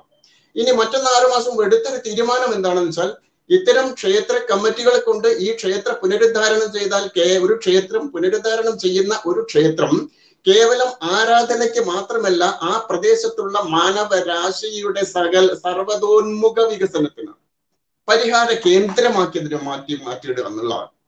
അതിന്റെ ഒരു ക്ഷേത്രത്തിന്റെ നിർമ്മാണമാണ് ഇപ്പൊ സജീവമായി നടന്നുകൊണ്ടിരിക്കുന്നത്. ഇരിങ്ങാലക്കുട ആനന്ദപുരം ശ്രീരാമക്ഷേത്രം. നമ്മളത് തുടക്കം കുറിക്കുക. പക്ഷെ അതിനു മുമ്പ് ഇവിടെ ഉണ്ട്. എവിടെയാണ്? സുൽത്താൻ ബത്തേരിയില്. സുൽത്താൻ ബത്തേരിന്റെ പഴയകാല പേര് ഗണപതി വട്ടം എന്നാണ്. അവിടെ ഒരു ഗണപതി ക്ഷേത്രം ഉണ്ടായിരുന്നു. അത് ടിപ്പുവിന്റെ പടയോട്ടക്കാലം ടിപ്പു കടന്നു വന്ന് ആദ്യം അടിച്ചു പൊളിച്ച ക്ഷേത്രം അതാണ്. അങ്ങനെയാണ് ആ ജൈന ക്ഷേത്രമൊക്കെ സുൽത്താൻ ബാറ്ററി എന്ന രീതിയിൽ ആ പേരൊക്കെ വരാൻ കാരണം. ജൈന ക്ഷേത്രമൊക്കെ കയ്യേറി നേരത്തെ പട്ടദീപ് സാറ് പറഞ്ഞതുപോലെ അവിടുത്തെ ധനമെല്ലാം കൊണ്ടുപോയി ആ ക്ഷേത്രം പുനരുദ്ധാരണം ചെയ്തു. ആ ക്ഷേത്രം പുനരുദ്ധാരണം ചെയ്ത് ഇന്ന് സുൽത്താൻ ബത്തേരി മേഖലയിലെ ഹിന്ദു സമൂഹത്തിന്റെ ആശ്രയ കേന്ദ്രമായി നിൽക്കുന്ന കേരളത്തിലെ അപൂർവം ക്ഷേത്രങ്ങളിൽ ഒന്നാണ് ആ പുനരുദ്ധാരണം ചെയ്ത ഗണപതി ക്ഷേത്രം. ഞാൻ മനസ്സിലാക്കുന്ന ഏതാണ്ട് 100 ചില്ലാൻ നിർധനരായ ഹിന്ദു പെൺകുട്ടികളുടെ വിവാഹം അവർ നടത്തിക്കൊടുത്തു. അവരുടെ ജോലിയുടെ കാര്യത്തിൽ, അവരുടെ വിദ്യാഭ്യാസത്തിന്റെ കാര്യത്തിലൊക്കെ ആ ട്രസ്റ്റ് സജീവമായി രംഗത്താണ്. ഇത്തരം ക്ഷേത്രങ്ങളാണ് ഇപ്പൊ ബജറംഗദളിന്റെ നേതൃത്വത്തിൽ ഇത്തരം ക്ഷേത്രങ്ങൾ പുനരുദ്ധാരണം ചെയ്യാൻ വേണ്ടി പോകുന്നു എന്ന് പറയുമ്പോൾ വളരെ സന്തോഷമുണ്ട്. എന്നെ പോലുള്ള ആളുകൾക്ക് സഹായം കൊടുക്കും എന്ന് പറഞ്ഞതിലും വളരെ സന്തോഷമുണ്ട്. പക്ഷെ ഓരോ ക്ഷേത്രവും പുനരുദ്ധാരണം ചെയ്യുമ്പോൾ അത് ആ നാടിന്റെ കൂടി നന്മയ്ക്കുള്ളതായി മാറ്റുമ്പോൾ അത് ഒരു മാതൃകയായിരിക്കും. ഈ രീതിയിലുള്ള ക്ഷേത്രങ്ങൾ പുനരുദ്ധാരണം ചെയ്യണം എന്ന തരത്തിലേക്ക് ഹിന്ദുക്കളുടെ ഒരു ശബ്ദം ഉയർത്തുന്ന തരത്തിലേക്ക് ആ ഒരു പ്രവർത്തനത്തിനെ മാറ്റിയെടുത്താൽ ഒരുപക്ഷെ ഈ കരുവന്നൂർ ബാങ്കിന്റെ ആ ഭാഗത്തുള്ള ക്ഷേത്രം നാട്ടുകാരെന്നെ പറയും ആ ക്ഷേത്രം പുനരുദ്ധാരണം ചെയ്യണം. ഇപ്പോ ബജരംഗദളോ അനീഷോ അല്ലെങ്കിൽ ആരെങ്കിലും ഒക്കെ പറയും. പക്ഷെ അങ്ങനെയല്ല. ഇങ്ങനെ ഓരോ ക്ഷേത്രവും ഓരോ ഹിന്ദുവിന്റെയും സർവതോന്മുഖ ആശ്രയ കേന്ദ്രമാക്കി മാറ്റുമ്പോൾ ഓരോരോ തകർന്ന ക്ഷേത്രവും പുനരുദ്ധാരണം ചെയ്യുമെന്ന കാര്യത്തിൽ ഒരു സംശയവുമില്ല. ആ രീതിയിലുള്ള ഒരു പ്ലാനിങ്ങുമായാണ് വ്യക്തിപരമായ എൻ്റെ ഒരു യാത്ര ഇപ്പൊ തുടങ്ങിയിട്ടുള്ളത്. അത് വിജയിക്കുക തന്നെ ചെയ്യും. അത് ആനന്ദപുരം ശ്രീരാമസ്വാമി ക്ഷേത്രത്തിൽ അതിന് തുടക്കം കുറിച്ചിരിക്കുന്നു എന്ന് മാത്രമാണ് എനിക്ക് പറയാനുള്ളത്.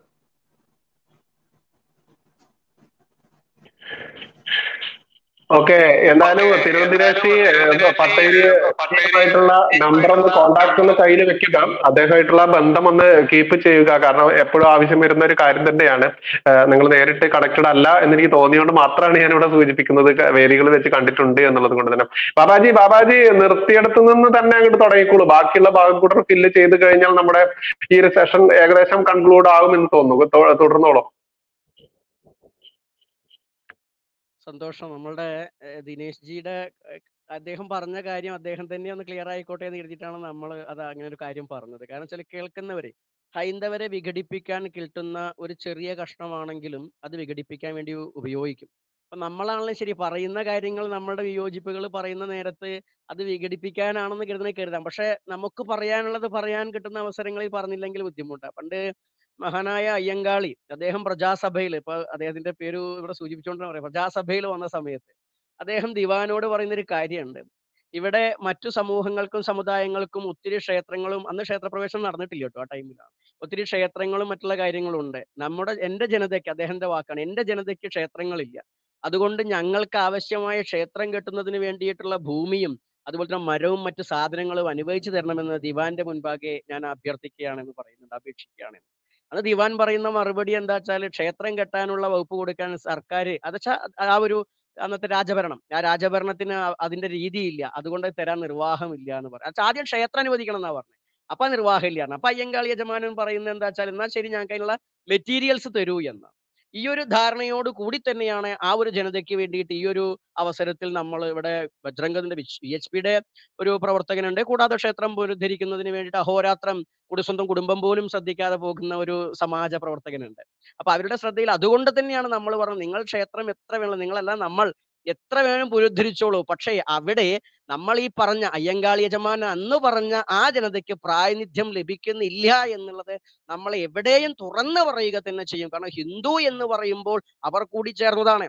കാരണം ഇപ്പൊ മലബാറിലേക്ക് പല ക്ഷേത്രങ്ങളിലും പൂജാരിമാരില്ല എന്ന് പറഞ്ഞിട്ട് ഉത്തരേന്ത്യയിൽ നിന്നും കർണാടകയിൽ നിന്നും ഒക്കെ തമിഴ്നാട്ടിൽ നിന്ന് പോലും ജാതി ബ്രാഹ്മണരെ കൊണ്ടുവരുന്ന സമ്പ്രദായമുണ്ട്. അവരുടെ പൂജാ സമ്പ്രദായം കേരള പൂജാ പദ്ധതിയല്ല. അപ്പോൾ അവർക്ക് പൂജിക്കാമെങ്കിൽ എന്തുകൊണ്ട് പുലയനും പറയനും ആശാരിക്കും നായർക്കും അവർക്ക് പാരമ്പര്യമുണ്ട് പൂജയിൽ. അവരൊന്നും കള്ളും കോഴിയും വെച്ച് 24 മണിക്കൂറും പൂജിക്കുന്നവരല്ല. അവർ ശുദ്ധിയില്ലാത്തവരല്ല, അവർ പാരമ്പര്യമില്ലാത്തവരല്ല, അവർ ശുദ്ധതന്ത്ര പാരമ്പര്യമാണ്. ഈയിടെ ദിനേശിയുടെ ഒരു ക്ഷേത്രമാണെന്ന് തോന്നുന്നു, അവിടെ ഒരു സോമയാജിപ്പാടാണ് തന്ത്രിയായത്. സോമയാജിപ്പാടിന് വിധിപ്രകാരം തന്ത്രിയാവാൻ പറ്റില്ല, താന്ത്രികന്മാർക്കേ ആവാൻ പറ്റും. അപ്പൊ സോമയാജിപ്പാടിന് തന്ത്രിയാകാമെങ്കിൽ എന്തുകൊണ്ട് മലവാരം ചെയ്യുന്ന മലയരയനും അല്ലെങ്കിൽ പാണനും പറയനും തന്ത്രിയായിക്കൂടെ? അതിനുള്ള അവസരങ്ങൾ ഒരുങ്ങണം എന്നാണ് നമ്മൾ ആദ്യം പറഞ്ഞത്. അതിൽ അവസരം ഒരുങ്ങണം. ചരിത്രത്തിൽ ഇതുവരെ അതിന് അവസരം ഒരുങ്ങിയിട്ടില്ല. അതുകൊണ്ടാണ് ചണ്ടാളബാബ പലപ്പോഴും ആ വിഷയം ഊന്നി പറയുന്നത്. കാരണം ഒരു ക്ഷേത്രം ഉദ്ധരിക്കപ്പെടുമ്പോൾ അതിൽ ഹിന്ദു ഉദ്ധാരണം നടക്കണമെങ്കിൽ, ഇപ്പോ നമുക്കറിയാം മലബാറിലെ ക്ഷേത്രങ്ങൾ മാത്രമല്ല, കേരളത്തിലെ പല ക്ഷേത്രങ്ങൾ എടുത്താലും അതിന്റെ ചരിത്രം പരിശോധിച്ചു കഴിഞ്ഞാൽ ഒരു ചെറുമിയോ അല്ലെങ്കിൽ പുലച്ചിയോ പറച്ചിയോ ഒന്നും അരിവാളരയ്ക്കാത്ത പല ശാക്തേയക്കാവുകളും കാണില്ല. പക്ഷെ കയറി വരുമ്പോൾ നമുക്ക് തളിക്ഷേത്രം തന്നെ അറിയാം. പെരിന്തൽമണ്ണയിലെ തളിക്ഷേത്രം, അവിടെ നമുക്ക് എല്ലാവർക്കും അറിയാം കേളപ്പജിയൊക്കെ പ്രവർത്തിച്ചതിന്റെ ഭാഗമായിട്ട് കമ്മ്യൂണിസ്റ്റുകാര് ഈ എന്താ തൂറി എന്നൊക്കെ പറഞ്ഞ വാക്കുകളൊക്കെ ഉപയോഗിച്ച് ആക്ഷേപിച്ച ക്ഷേത്രമാണത്. ആ ക്ഷേത്രത്തിൽ വിളക്ക് വെച്ചിരുന്നത് അവിടുത്തെയുള്ള ഒരു ചെറുമി സ്ത്രീയാണെന്ന് നമ്മൾ മനസ്സിലാക്കിയിട്ടുള്ളത്. പക്ഷെ എന്നിട്ട് ക്ഷേത്രം കെട്ടിയപ്പോൾ അവർക്ക് എന്ത് പ്രാധാന്യം? ഇത് നമ്മൾ ചോദിക്കുമ്പോൾ കേവലം ഇവിടെ ഇരിക്കുന്നവരല്ല, ഹൈന്ദവ സമൂഹത്തോട് തന്നെ ചോദിക്കാനുള്ള അധികാരം അവകാശവും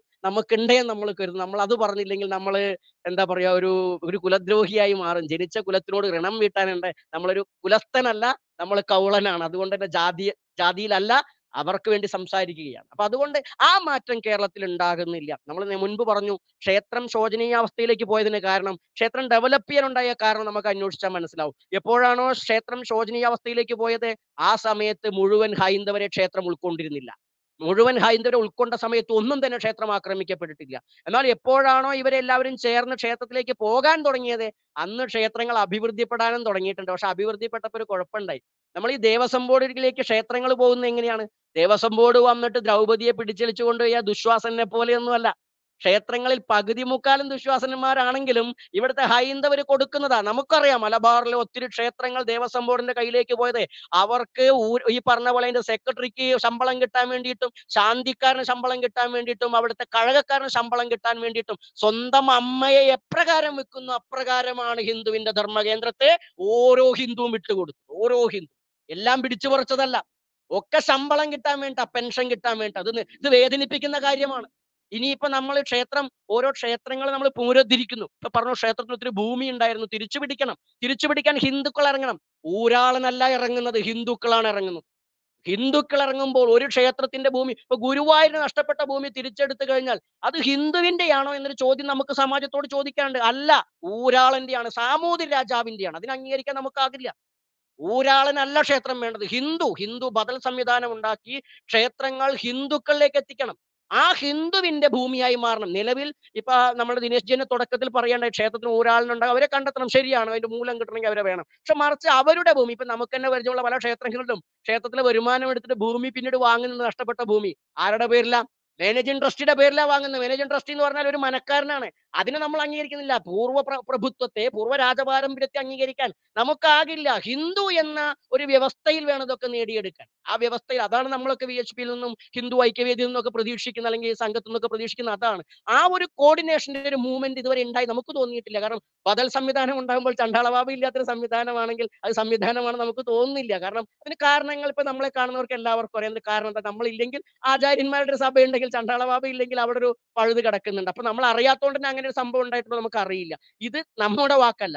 സ്വതവേ 2 ദിവസം മുൻപ് പോലും നമ്മൾ ഇന്റർവ്യൂ ചെയ്യാൻ വേണ്ടി ഒരു ദളിത് വിഭാഗത്തിൽ ചില ആളുകൾ വന്നിരുന്നു. അവരടക്കം നമ്മളെ ചോദ്യം ചെയ്യുന്ന അങ്ങനെയാണ്. എന്താ വെച്ചാൽ നിങ്ങൾ സഹകരിക്കുന്നു, നിങ്ങൾ സംസാരിക്കുന്നു, പക്ഷെ നമുക്കെന്ത് പ്രാതിനിധ്യം, നമ്മളെ ഏത് രീതിയിൽ കാണുന്നു എന്ന് ചോദിക്കുമ്പോൾ അതിന് മറുപടി കൊടുക്കണം നമ്മൾ. അതുകൊണ്ടാണ് പറഞ്ഞത്, ഇതുവരെയുള്ള ചരിത്രത്തിൽ ഒരു ക്ഷേത്രം പുനരുദ്ധരിച്ചപ്പോഴും ഒരു പുലയനെയോ പറയനെയോ വേട്ടുവനെയോ ആശാരിയെയോ നായരെയോ അവരായി ക്ഷേത്രതന്ത്രം ഏൽപ്പിച്ചിട്ടില്ല. നിങ്ങൾ ശാന്തിയാക്കുന്നതിൽ നമ്മൾ യോജിക്കുന്നില്ല. ശാന്തിക്കാരന് മുകളിൽ ഒരു അച്ഛൻ ഉണ്ടെങ്കിൽ ആ അച്ഛന്റെ സ്ഥാനം എന്തുകൊണ്ട് ഇവർക്ക് കൊടുത്തുകൂടാ എന്ന് നമ്മൾ ചോദിക്കുന്നത്. അതുകൂടി കൊടുക്കുമ്പോൾ ഈക്വാലിറ്റി വരുന്നുള്ളൂ. അതും തന്നെ അവരെ പരിവർത്തനം ചെയ്തിട്ടല്ല. അതുകൊണ്ടാണ് നമ്മൾ ഈ ക്ഷേത്രങ്ങളുടെ കാര്യം പറഞ്ഞത്. ഇന്നലകളുടെ ഗുരുവായൂർ ക്ഷേത്രത്തിലോ പിന്നെ മറ്റുള്ള ക്ഷേത്രം വടക്കുംനാഥ ക്ഷേത്രത്തിലോ ഇത്തരം ആളുകളെ പൂജയ്ക്ക് കയറ്റണം നമ്മൾ പറയാറില്ല. കാരണം അത് പരമ്പരാഗതമായിട്ട് ഒരു സ്മൂത്തിൽ പോയിക്കൊണ്ടിരിക്കുകയാണ്. മറിച്ച് പുതിയ പുതിയ ക്ഷേത്രങ്ങൾ പഴയതിനെ ഉദ്ധരിച്ചുണ്ടാക്കുമ്പോൾ അവിടെ നമുക്ക് മറ്റു പലതും ചെയ്യാമല്ലോ. പക്ഷെ അത് ചെയ്യുന്നില്ല. അവിടെ ഇവരെ മാറ്റുന്നു. ഇവരെ മാറ്റുന്നു എന്ന് പറയാൻ കാരണം നമ്മൾ ഇതിനു മുമ്പും പറഞ്ഞു, പുലയൻ ചെയ്യുന്ന പൂജ മുളയന്റെ പൂജയല്ലേ എന്ന് ചോദിക്കുന്നത്. നമ്പൂതിരി ചെയ്യുന്ന പൂജ ഹിന്ദുവിന്റെ പൂജയാണ്. അതെന്ത് മര്യാദ? ഹിന്ദുവിന്റെ പൂജ എന്ന് പറയുമ്പോൾ നമ്പൂതിരിയുടെ പൂജയാണ്. എന്നാൽ പുലയന്റെ പൂജ മുളയന്റെ പൂജയാകും. അപ്പോൾ അങ്ങനെ മുളയനെയും പറയനെയും വേറിട്ട് കണ്ടുകൊണ്ട് അവന്റെ എന്ന് പറയുമ്പോൾ അല്ല അത് ഹിന്ദുവിന്റെ പൂജയാണെന്ന് പറഞ്ഞ് അവനെ എന്തുകൊണ്ട് മുഖ്യ പുരോഹിതനാക്കുന്നില്ല? അതാക്കണം. ഈ ഒരു അവസരത്തിൽ പറഞ്ഞില്ലെങ്കിൽ വേറെ എവിടെയും പറയട്ടെ, രണ്ടാളെ നമ്മളെ മുന്നിൽ കിട്ടിയിരിക്കണേ. അതുകൊണ്ട് തന്നെയാണ് നമ്മൾ പറയുന്നത്. എന്താ വെച്ചാൽ നിങ്ങളിലൂടെ ഒരു മാറ്റം ഉണ്ടാവട്ടെ. നിങ്ങളിലൂടെ പറഞ്ഞപ്പോൾ ദിനേശ് സ്വതന്ത്രനാണ്, സംശയമില്ല. പക്ഷെ മറ്റൊരു സംഘടനയാണ്, പരിമിതികളുണ്ട്. എന്നാൽ പോലും ഈ മാറ്റം നമ്മൾ മരിക്കുന്നത് വരെ നമ്മൾ സമാജത്തോട് ആവശ്യപ്പെടുന്നതാണ്. നിങ്ങൾ പുലയനെ പൂണൂലടിച്ച് നമ്പൂതിരിയാക്കിയിട്ടല്ല ക്ഷേത്രം കയറ്റേണ്ടത്. പുലയനെ പുലയനാക്കി. അവന് പൂജാ പാരമ്പര്യമുണ്ട്, മലയാള പാരമ്പര്യമുണ്ട്. ഹിന്ദി അറിയുന്ന ഒരാൾ ക്ഷേത്രത്തിൽ വന്ന് എന്തെങ്കിലും ചെയ്താൽ അത് നമുക്ക് അവൻ ജന്മബ്രാഹ്മണനാവുന്നതുകൊണ്ട് അവൻ അംഗീകരിക്കുന്നു. എന്നാൽ അത് വേണ്ടല്ലോ, മലയാളത്തിൽ പറയാൻ പറ്റുന്നവനും കയറാലോ. അവന് ഇവനൊക്കെ അവന് പ്രതിഷ്ഠ നടത്താമല്ലോ. എന്തുകൊണ്ട് അതിന്? അപ്പൊ സോമയാജിപ്പാടിനെ കൊണ്ട് പ്രതിഷ്ഠ നടത്തിയിട്ടുണ്ടെങ്കിൽ ദിനേശ് ജിയിൽ നിന്ന് നമ്മളിനി പ്രതീക്ഷിക്കുന്നു ഒരു പുലയനെ കൊണ്ടോ പറയനെ കൊണ്ടോ യഥാർത്ഥ പ്രതിഷ്ഠയോടെ ഒരു മഹാക്ഷേത്രം മലബാറിൽ പുനരുദ്ധരിക്കപ്പെടുന്നു നമ്മൾ പ്രതീക്ഷിക്കുകയാണെങ്കിൽ അതിന് അങ്ങേക്കൊരു സപ്പോർട്ട് കൂടി വേണം. അത് ഈ പറഞ്ഞ വജ്രങ്ങളുടെ ഭാഗത്തുനിന്നൊക്കെ ഉണ്ടാവട്ടെ. ഇതുപോലെ തന്നെയാണ് മലബാർ ക്ഷേത്രങ്ങൾ മാത്രമല്ല, മലബാറിൽ ഒത്തിരി ജാറങ്ങളുണ്ട്. നിങ്ങൾ ശ്രദ്ധിച്ചിട്ടുണ്ടോ എന്ന് അറിയില്ല. അപ്പോൾ ദിനേശ് ജി ഒക്കെ കുറെ കണ്ടിട്ടുണ്ടാകും. പക്ഷെ അതിനെക്കുറിച്ചും കൂടുതൽ അന്വേഷണങ്ങൾ നടക്കാറില്ല. അപ്പൊ നമ്മൾ കുറച്ച് വർഷങ്ങൾക്ക് മുമ്പ് നമ്മളെ ഈ അലനല്ലൂർ ഭാഗത്തു നിന്നൊക്കെ, പാലക്കാട് ജില്ലയിലാണോ മലപ്പുറം ജില്ലയിലോ നമുക്ക് ധാരണയില്ല, എന്തായാലും അവിടെ നിന്ന് ഒരു വിഭാഗം ആളുകൾ വരികയുണ്ടായി. പട്ടികജാതിക്കാരാണ്. അവർ പറയുന്നത് എന്താ വെച്ചാൽ അവരുടെ ശ്മശാനം അവർക്ക് നഷ്ടപ്പെട്ടിരിക്കുന്നു, മുസ്ലിങ്ങളുടെ കയ്യിലാണ്. അവിടെ ഞങ്ങൾ പണ്ടൊരു കല്ലൊക്കെ വെച്ച് ആരായിച്ചിരുന്നു, ഇപ്പൊ ഞങ്ങൾക്ക് പോകാൻ പറ്റുന്ന സമ്മതിക്കുന്നില്ല എന്നുള്ളത്. ഇത്തരത്തിൽ പല ഏലംകുളത്ത് തന്നെ ഒരു സ്ഥലം ഉണ്ടായിരുന്നു. ഏലംകുളം മലപ്പുറം ജില്ലയിലെ സ്ഥലമാണ്. ഏലംകുളം EMS നാടാണ്. ഇവിടെ ഒരു സ്ഥലത്ത് മുസ്ലിം ഏരിയ ഉണ്ട്. അവിടെ ഒരു പട്ടികജാതിക്കാര് എന്നാൽ അവിടെ ഈ കുറച്ച് ആൾക്കാരൊക്കെ പട്ടികജാതി കോളനിയിലെ ആൾക്കാർ, പൂർവികർ, വയസ്സായ ആളുകൾ നമ്മളോട് തന്നെ വേണ്ടുള്ള കാര്യമാണ്. അത് ഞങ്ങളുടെ ശ്മശാന ഭൂമിയായിരുന്നു, ഞങ്ങളുടെ അപ്രഭുമാരെയൊക്കെ കുഴിച്ചിട്ടിരുന്ന അവിടെയാണ് കുട്ടിയെ എന്ന് പറഞ്ഞിട്ടുണ്ട്. അപ്പൊ അങ്ങനെയുള്ള സ്ഥലത്ത് ഇന്ന് നിൽക്കുന്നത് ഒരു മുസ്ലിം ജാറമാണ്, മുസ്ലിങ്ങളുടെ ഒരു ജാറമാണ് ആ പള്ളിയോട് ബന്ധപ്പെട്ട്. ആ ജാറത്തിൽ അവിടെ ആഘോഷം ആരംഭിച്ച സമയത്ത് അന്ന് വില്ലേജ് ഓഫീസിൽ ഉണ്ടായിരുന്ന ഏലംകുളം സ്വദേശിയായിരിക്കുന്ന ഒരു ഓഫീസർ അതിനെതിരെ ആക്ഷൻ എടുക്കുകയും അദ്ദേഹത്തിന്റെ പേപ്പർ വർക്കിന്റെ ഭാഗമായിട്ട് അതവിടെ ബ്ലോക്ക് ആയിരുന്നു. എന്നാൽ അധികം വൈകാതെ തന്നെ ആ ഹിന്ദു വിഭാഗത്തിൽപ്പെട്ട ആ ഒരു വില്ലേജിൽ ഉണ്ടായിരുന്ന ആളെ അവിടെ സ്ഥലം മാറ്റിയാണ് ഉണ്ടായത്. ആ സ്ഥലം മാറ്റിയതിനു ശേഷം ഇന്ന് അത് മുസ്ലിങ്ങളാണ്. അവിടെയൊക്കെ നമ്മുടെ ഇസ്ലാമിക സഹോദരങ്ങൾ തന്നെയാണ്. പക്ഷെ സത്യത്തിന്റെ മുന്നിൽ അച്ഛനാണെങ്കിലും നമ്മൾ പറയും. അതുകൊണ്ടാണ് അവിടെ ഇന്ന് നടക്കുന്ന ജാറമാണ്. അവിടെ മാത്രമല്ല, നമ്മൾ റോഡ് സൈഡിൽ കൂടെ പോകുമ്പോൾ ഒക്കെ കാണും, റോഡ് സൈഡിൽ ആരും തന്നെ അല്ലെങ്കിൽ അത് പുറമ്പോക്ക് ഭൂമിയിൽ മുസ്ലിങ്ങൾ ശവകുടീരം ഉണ്ടാക്കാറില്ല. മുഹമ്മദിനെ പോലും അയാൾ കടന്നത് അവിടെ കുഴിച്ചിട്ടു എന്ന് പറയുമ്പോൾ അതിന് കാരണമുണ്ട്. അവിടെ ജാറം അല്ലെങ്കിൽ അവിടെ അടക്കുന്നതിന് കാരണമുണ്ട്. എന്നാൽ മുസ്ലിങ്ങൾ സാധാരണഗതിയിൽ ഒരു പള്ളിപ്പറമ്പിലല്ലാണ്ട് വീട്ടിലോ പറമ്പിലോ അടക്കില്ല. അടക്കണമെങ്കിൽ പറഞ്ഞാലും വലിയ മോശത്തരായിരിക്കണം. അപ്പൊ അങ്ങനെ ഉണ്ടായിട്ടുണ്ടെങ്കിൽ അതെല്ലാം അവിടുത്തെ പട്ടികജാതിക്കാരും പട്ടികവർക്കാരാണ്. മറ്റുള്ളവർക്ക് ഏകദേശം ഭൂമി ഉണ്ടാവും. അങ്ങനത്തെ അല്ലെങ്കിൽ പിന്നോക്കക്കാര്, ഇത്തരം ആളുകളുടെ, ഹിന്ദുക്കളുടെ ഭൂമിയിലാണ് ഇന്ന് പല ജാറങ്ങളും. ക്ഷേത്രത്തിൽ മാത്രം ഒതുക്കാവുന്നതല്ല, കേരളത്തിന്റെ ചരിത്രത്തിൽ ശ്മശാന ഭൂമികൾ ഇന്ന് പട്ടികജാതിക്കാരുടെ ഭൂമി എവിടെ? ഇവര് പണ്ട് അടക്കിയിരുന്നില്ലേ? നിങ്ങൾ സ്വയം ചിന്തിക്കൂ. ഇവര് പണ്ട് അടക്കിയിരുന്നില്ലേ? ഇവർക്ക് അപ്പനപ്പന്മാരുണ്ടായിരുന്നില്ല? ഇവർ അടക്കിയ ഭൂമി എവിടെയാ? ആ ഭൂമിയെല്ലാം ഇത്തരം ആളുകളുടെ കയ്യിലാണ്. ഇവരതിന്മേ ജാറം കെട്ടി അവരെ ഉപ്പൂപ്പായിട്ട് കൊണ്ടു നടക്കുകയാണ്. ഇത് എല്ലാതും ആയിരിക്കില്ല, എന്നാൽ 99% ഇതാണ്. അപ്പൊ ക്ഷേത്രത്തിൽ മാത്രം ഒതുങ്ങുന്നില്ല. അതുപോലെ തന്നെ പത്മനാഭസ്വാമി ക്ഷേത്രത്തിലെ നിധിശേഖരത്തെ കുറിച്ച് പറയുമ്പോൾ, പത്മനാഭസ്വാമി ക്ഷേത്രം ഇരിക്കുന്ന ആ ഭാഗത്ത് നമ്മൾ ശ്രദ്ധിക്കാതെ പോകുന്ന ആ ചേരവംശത്തിന് മുമ്പുള്ള ഒരു ചേരവംശമുണ്ട്. അതാണ് പുലയ രാജവംശം. അവരെ കുറിച്ച് നമ്മൾ ആരും പറയാറില്ല. നമ്മൾ ഭദ്രങ്ങളുടെ വേദി പോയപ്പോഴും പറഞ്ഞു, എന്താ വെച്ചാ ഈ പഴശ്ശിരാജാവിന്റെ മണ്ണിൽ നിന്നും കോതമ്പറാണിയുടെ മണ്ണിലേക്ക് എന്നൊരു യാത്ര എന്നൊരു പേര് വെക്കാമായിരുന്നു. നമ്മൾ കിട്ടുന്ന അവസരത്തിൽ പോലും ഈ ജനതയെ മറക്കുകയാണല്ലോ എന്ന് നമ്മുടെ ഒരു ഖേദം പറഞ്ഞു. അപ്പൊ അതുകൊണ്ട് തന്നെ പറയാണ്, അവിടെ കോതമ്മ മഹാറാണി ഭരിക്കുന്ന കാലത്ത് അവിടെ പുലയനാർ കോട്ട എന്ന് പറഞ്ഞാൽ രാജകൊട്ടാരാണെന്ന അഭിപ്രായം നമുക്കില്ല കേട്ടോ. അത് എത്ര പുലയർ പറഞ്ഞാലും നമ്മൾ അംഗീകരിക്കില്ല. കോട്ട എന്ന് പറഞ്ഞാൽ അപ്പൊ മലപ്പുറത്തുള്ള ആളുകൾക്ക് അറിയാൻ പറ്റും, ദൈവക്കോട്ട എന്നൊക്കെ പറയുന്ന ആൾക്കാരുണ്ടല്ലേ, ദൈവക്കോട്ട. ഇപ്പൊ കോട്ട പുലയനാർ കോട്ട അവരുടെ ആരാധനാ കേന്ദ്രമായ കോട്ടയാണ്. ആ കോട്ട ഇരിക്കുന്നിടത്ത് നിന്ന് മെഡിക്കൽ കോളേജോ അങ്ങനെ എന്തൊക്കെ ഹെൽത്ത് സെന്ററോ ഒക്കെ ആയിട്ട് ഒരുപാട് നമ്മളത് കാണാൻ വേണ്ടി പോയത് 2-3 വർഷങ്ങൾക്ക് മുമ്പ്. അവിടെ എന്തെങ്കിലും ഉണ്ടോ എന്ന് അറിയാൻ വേണ്ടി വലിയ വേദനാജനകമായിരുന്നു ആ കാഴ്ച. അവിടെ പുലയനാർ കോട്ടയുടെ ഒരു അവശേഷിപ്പ് എന്ന് പറയാൻ വേണ്ടിയിട്ട് ഒരു ചെറു കല്ല് പോലും ഇല്ല. നമ്മൾ ഇതുവരെ ഒരു ഹിന്ദു നേതാക്കന്മാർ ഇത് പറയുന്നത് കേട്ടിട്ടുമില്ല. അതൊക്കെ നമ്മുടെ പോരായ്മയാണ്. നമ്മൾ ഹിന്ദുവിനെ തൊടുന്ന സമയത്ത് നമ്മൾ ഇവിടെയല്ല തൊടേണ്ടത്, നമ്മൾ എല്ലാവരും പാദത്തിൽ തൊടണം. പാദം ശൂദ്രനാണെന്ന് പറയുമ്പോൾ അത് മോശമാണെന്ന് പറയുന്നവർക്ക് വളം വെച്ച് കൊടുക്കരുത്, മറിച്ച് അവിടുന്ന് ആരംഭിക്കണം നമ്മൾ. അതുകൊണ്ടാണ് നമ്മളിത് പറയുന്നത്. അവിടെ അപ്പൊ പുലയനാർ കോട്ടയിൽ ഒരു അതിന്റെ വീണ്ടെടുപ്പോട് കൂടിയിട്ടായിരിക്കണം തെക്ക് നിന്ന് ഇങ്ങോട്ട് എന്തെങ്കിലും ആരും, അല്ല പത്മനാഭസ്വാമി ക്ഷേത്രത്തിൽ മാത്രം കോൺസെൻട്രേറ്റ് ചെയ്യരുത്. അത് നമ്മൾ സംരക്ഷിച്ചില്ലെങ്കിലും കേന്ദ്ര ഗവൺമെന്റിന്റെ പട്ടാളക്കാരവിടെ കൊണ്ട് അവർ സംരക്ഷിച്ചോളും. പക്ഷെ അല്ലാണ്ട് കുറെ കാര്യങ്ങൾ, അതാണ് ഒന്ന് നമ്മളൊരു ജാറങ്ങൾ, അത് പട്ടികജാതി പട്ടികവർഗ പിന്നോക്ക വിഭാഗങ്ങളുടെ ശവകുടീരങ്ങളുമായി ബന്ധപ്പെട്ട് വരുന്നു അത്തരം കാര്യങ്ങൾ. മറ്റൊന്നാണ് പൊലയനാർ കോട്ട, ഇത്തരം കാര്യങ്ങൾ. പിന്നെ ദേവസ്വം ബോർഡ് ക്ഷേത്രങ്ങൾ പോവാനുള്ള കാരണം നമ്മൾ തന്നെ കൊടുക്കുന്നുണ്ട്. ആ പ്രവണത നമ്മൾ അവസാനിപ്പിക്കണം.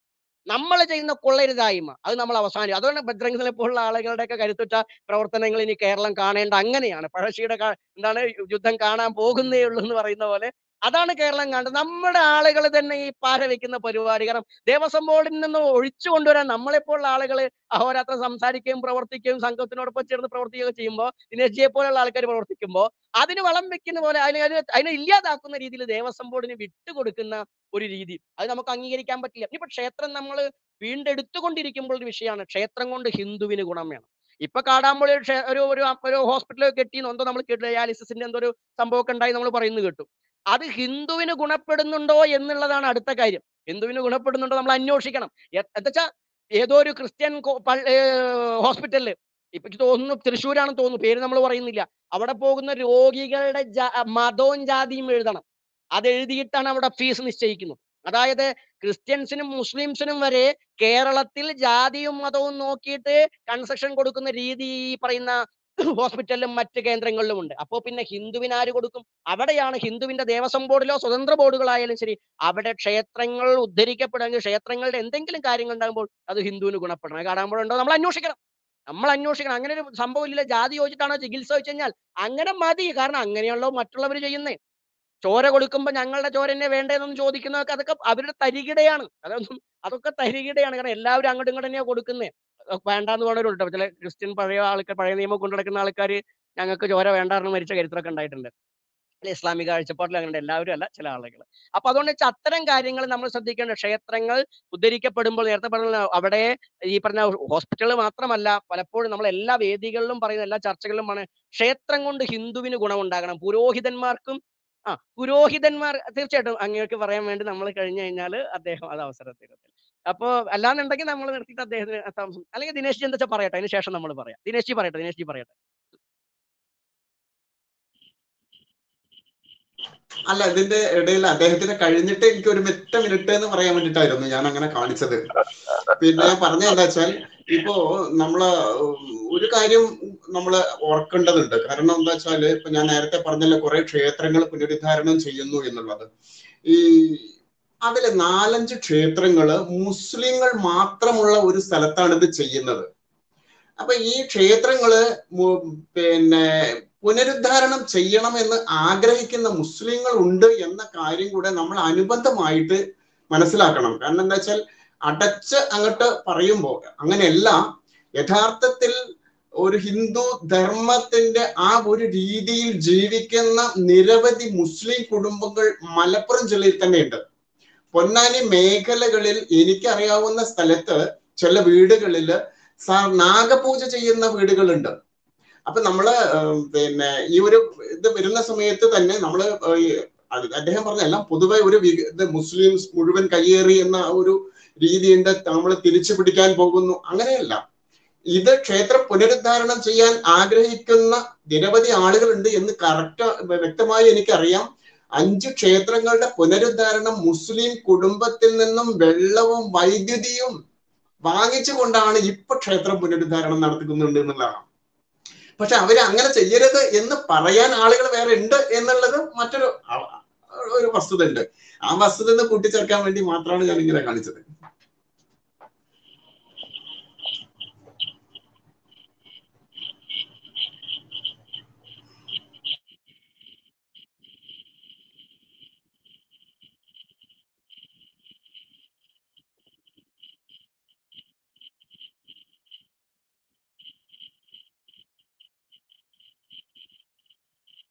ഓക്കെ, ബാബാജി തുറന്നോളൂ. മുസ്ലിംസിനെ അടച്ച് നമ്മൾ പറയില്ല. അത് നമ്മളെ ഫോളോ ചെയ്യുന്നവർക്ക് അറിയാം. കാരണം നമ്മൾ പെരുന്നാൾ വന്നാലും അല്ലെങ്കിൽ നബിദിനം വന്നാലും നമ്മൾ ഇനി എന്ത് ഹിന്ദു ആയാലും നമ്മളെപ്പോഴും വേണ്ട നമുക്ക് 2 മുഹമ്മദും 2 ഖുർആാനും ഉണ്ട് എന്നാ പറയാറ്.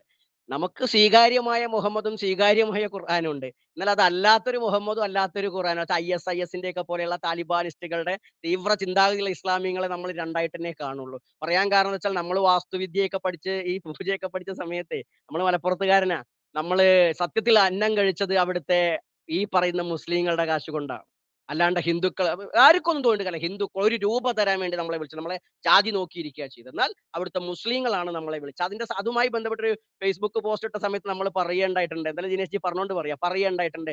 കാരണം ഒരു വീട് വെക്കാൻ വേണ്ടിയിട്ട് ഹിന്ദുക്കൾ വിളിക്കാതിരുന്ന സമയത്ത് വാസ്തു നോക്കാൻ വേണ്ടിയിട്ട് നിങ്ങളെ ജാതിയല്ല കുട്ടി, നിങ്ങൾക്ക് പണി അറിയുമെന്നാ ഞങ്ങൾ നോക്കണേന്ന് വിളിച്ച മാപ്പിളമാർക്ക് മലപ്പുറത്ത് ഒരു അമ്പലം ഉണ്ടായിരുന്നെങ്കിൽ ആ അമ്പലത്തിന്റെ തന്ത്രി ചണ്ടാള ബാബയാകുമായിരുന്നു എന്ന് നമ്മൾ പറഞ്ഞു. അത് കഴിഞ്ഞ ഒരാഴ്ച കഴിയുന്നതിന് മുമ്പേ 2 മുസ്ലിംസ്, മലപ്പുറത്തുള്ള മുസ്ലിംസ് റോഡ് പാസ് ചെയ്യുന്ന സമയത്ത് നമ്മളെ കണ്ട സമയത്ത്, ആശ്രമത്തിൽ കണ്ട സമയത്ത്, സ്വാമി ഞങ്ങൾക്കൊരു ഭൂമിയുണ്ട്, അവിടെ അമ്പലത്തിന്റെ അവശിഷ്ടമുണ്ട്, ഞങ്ങൾ അത് കെട്ടുന്നുണ്ടെങ്കിൽ തീർച്ചയായിട്ടും നിങ്ങളെ തന്നെയാക്കും അതിന്റെ ആചാര്യം എന്ന് പറയുകയുണ്ടായി. ഇതുവരെ ഹിന്ദുക്കളെ ഭാഗത്ത് ഉണ്ടായിട്ടില്ല.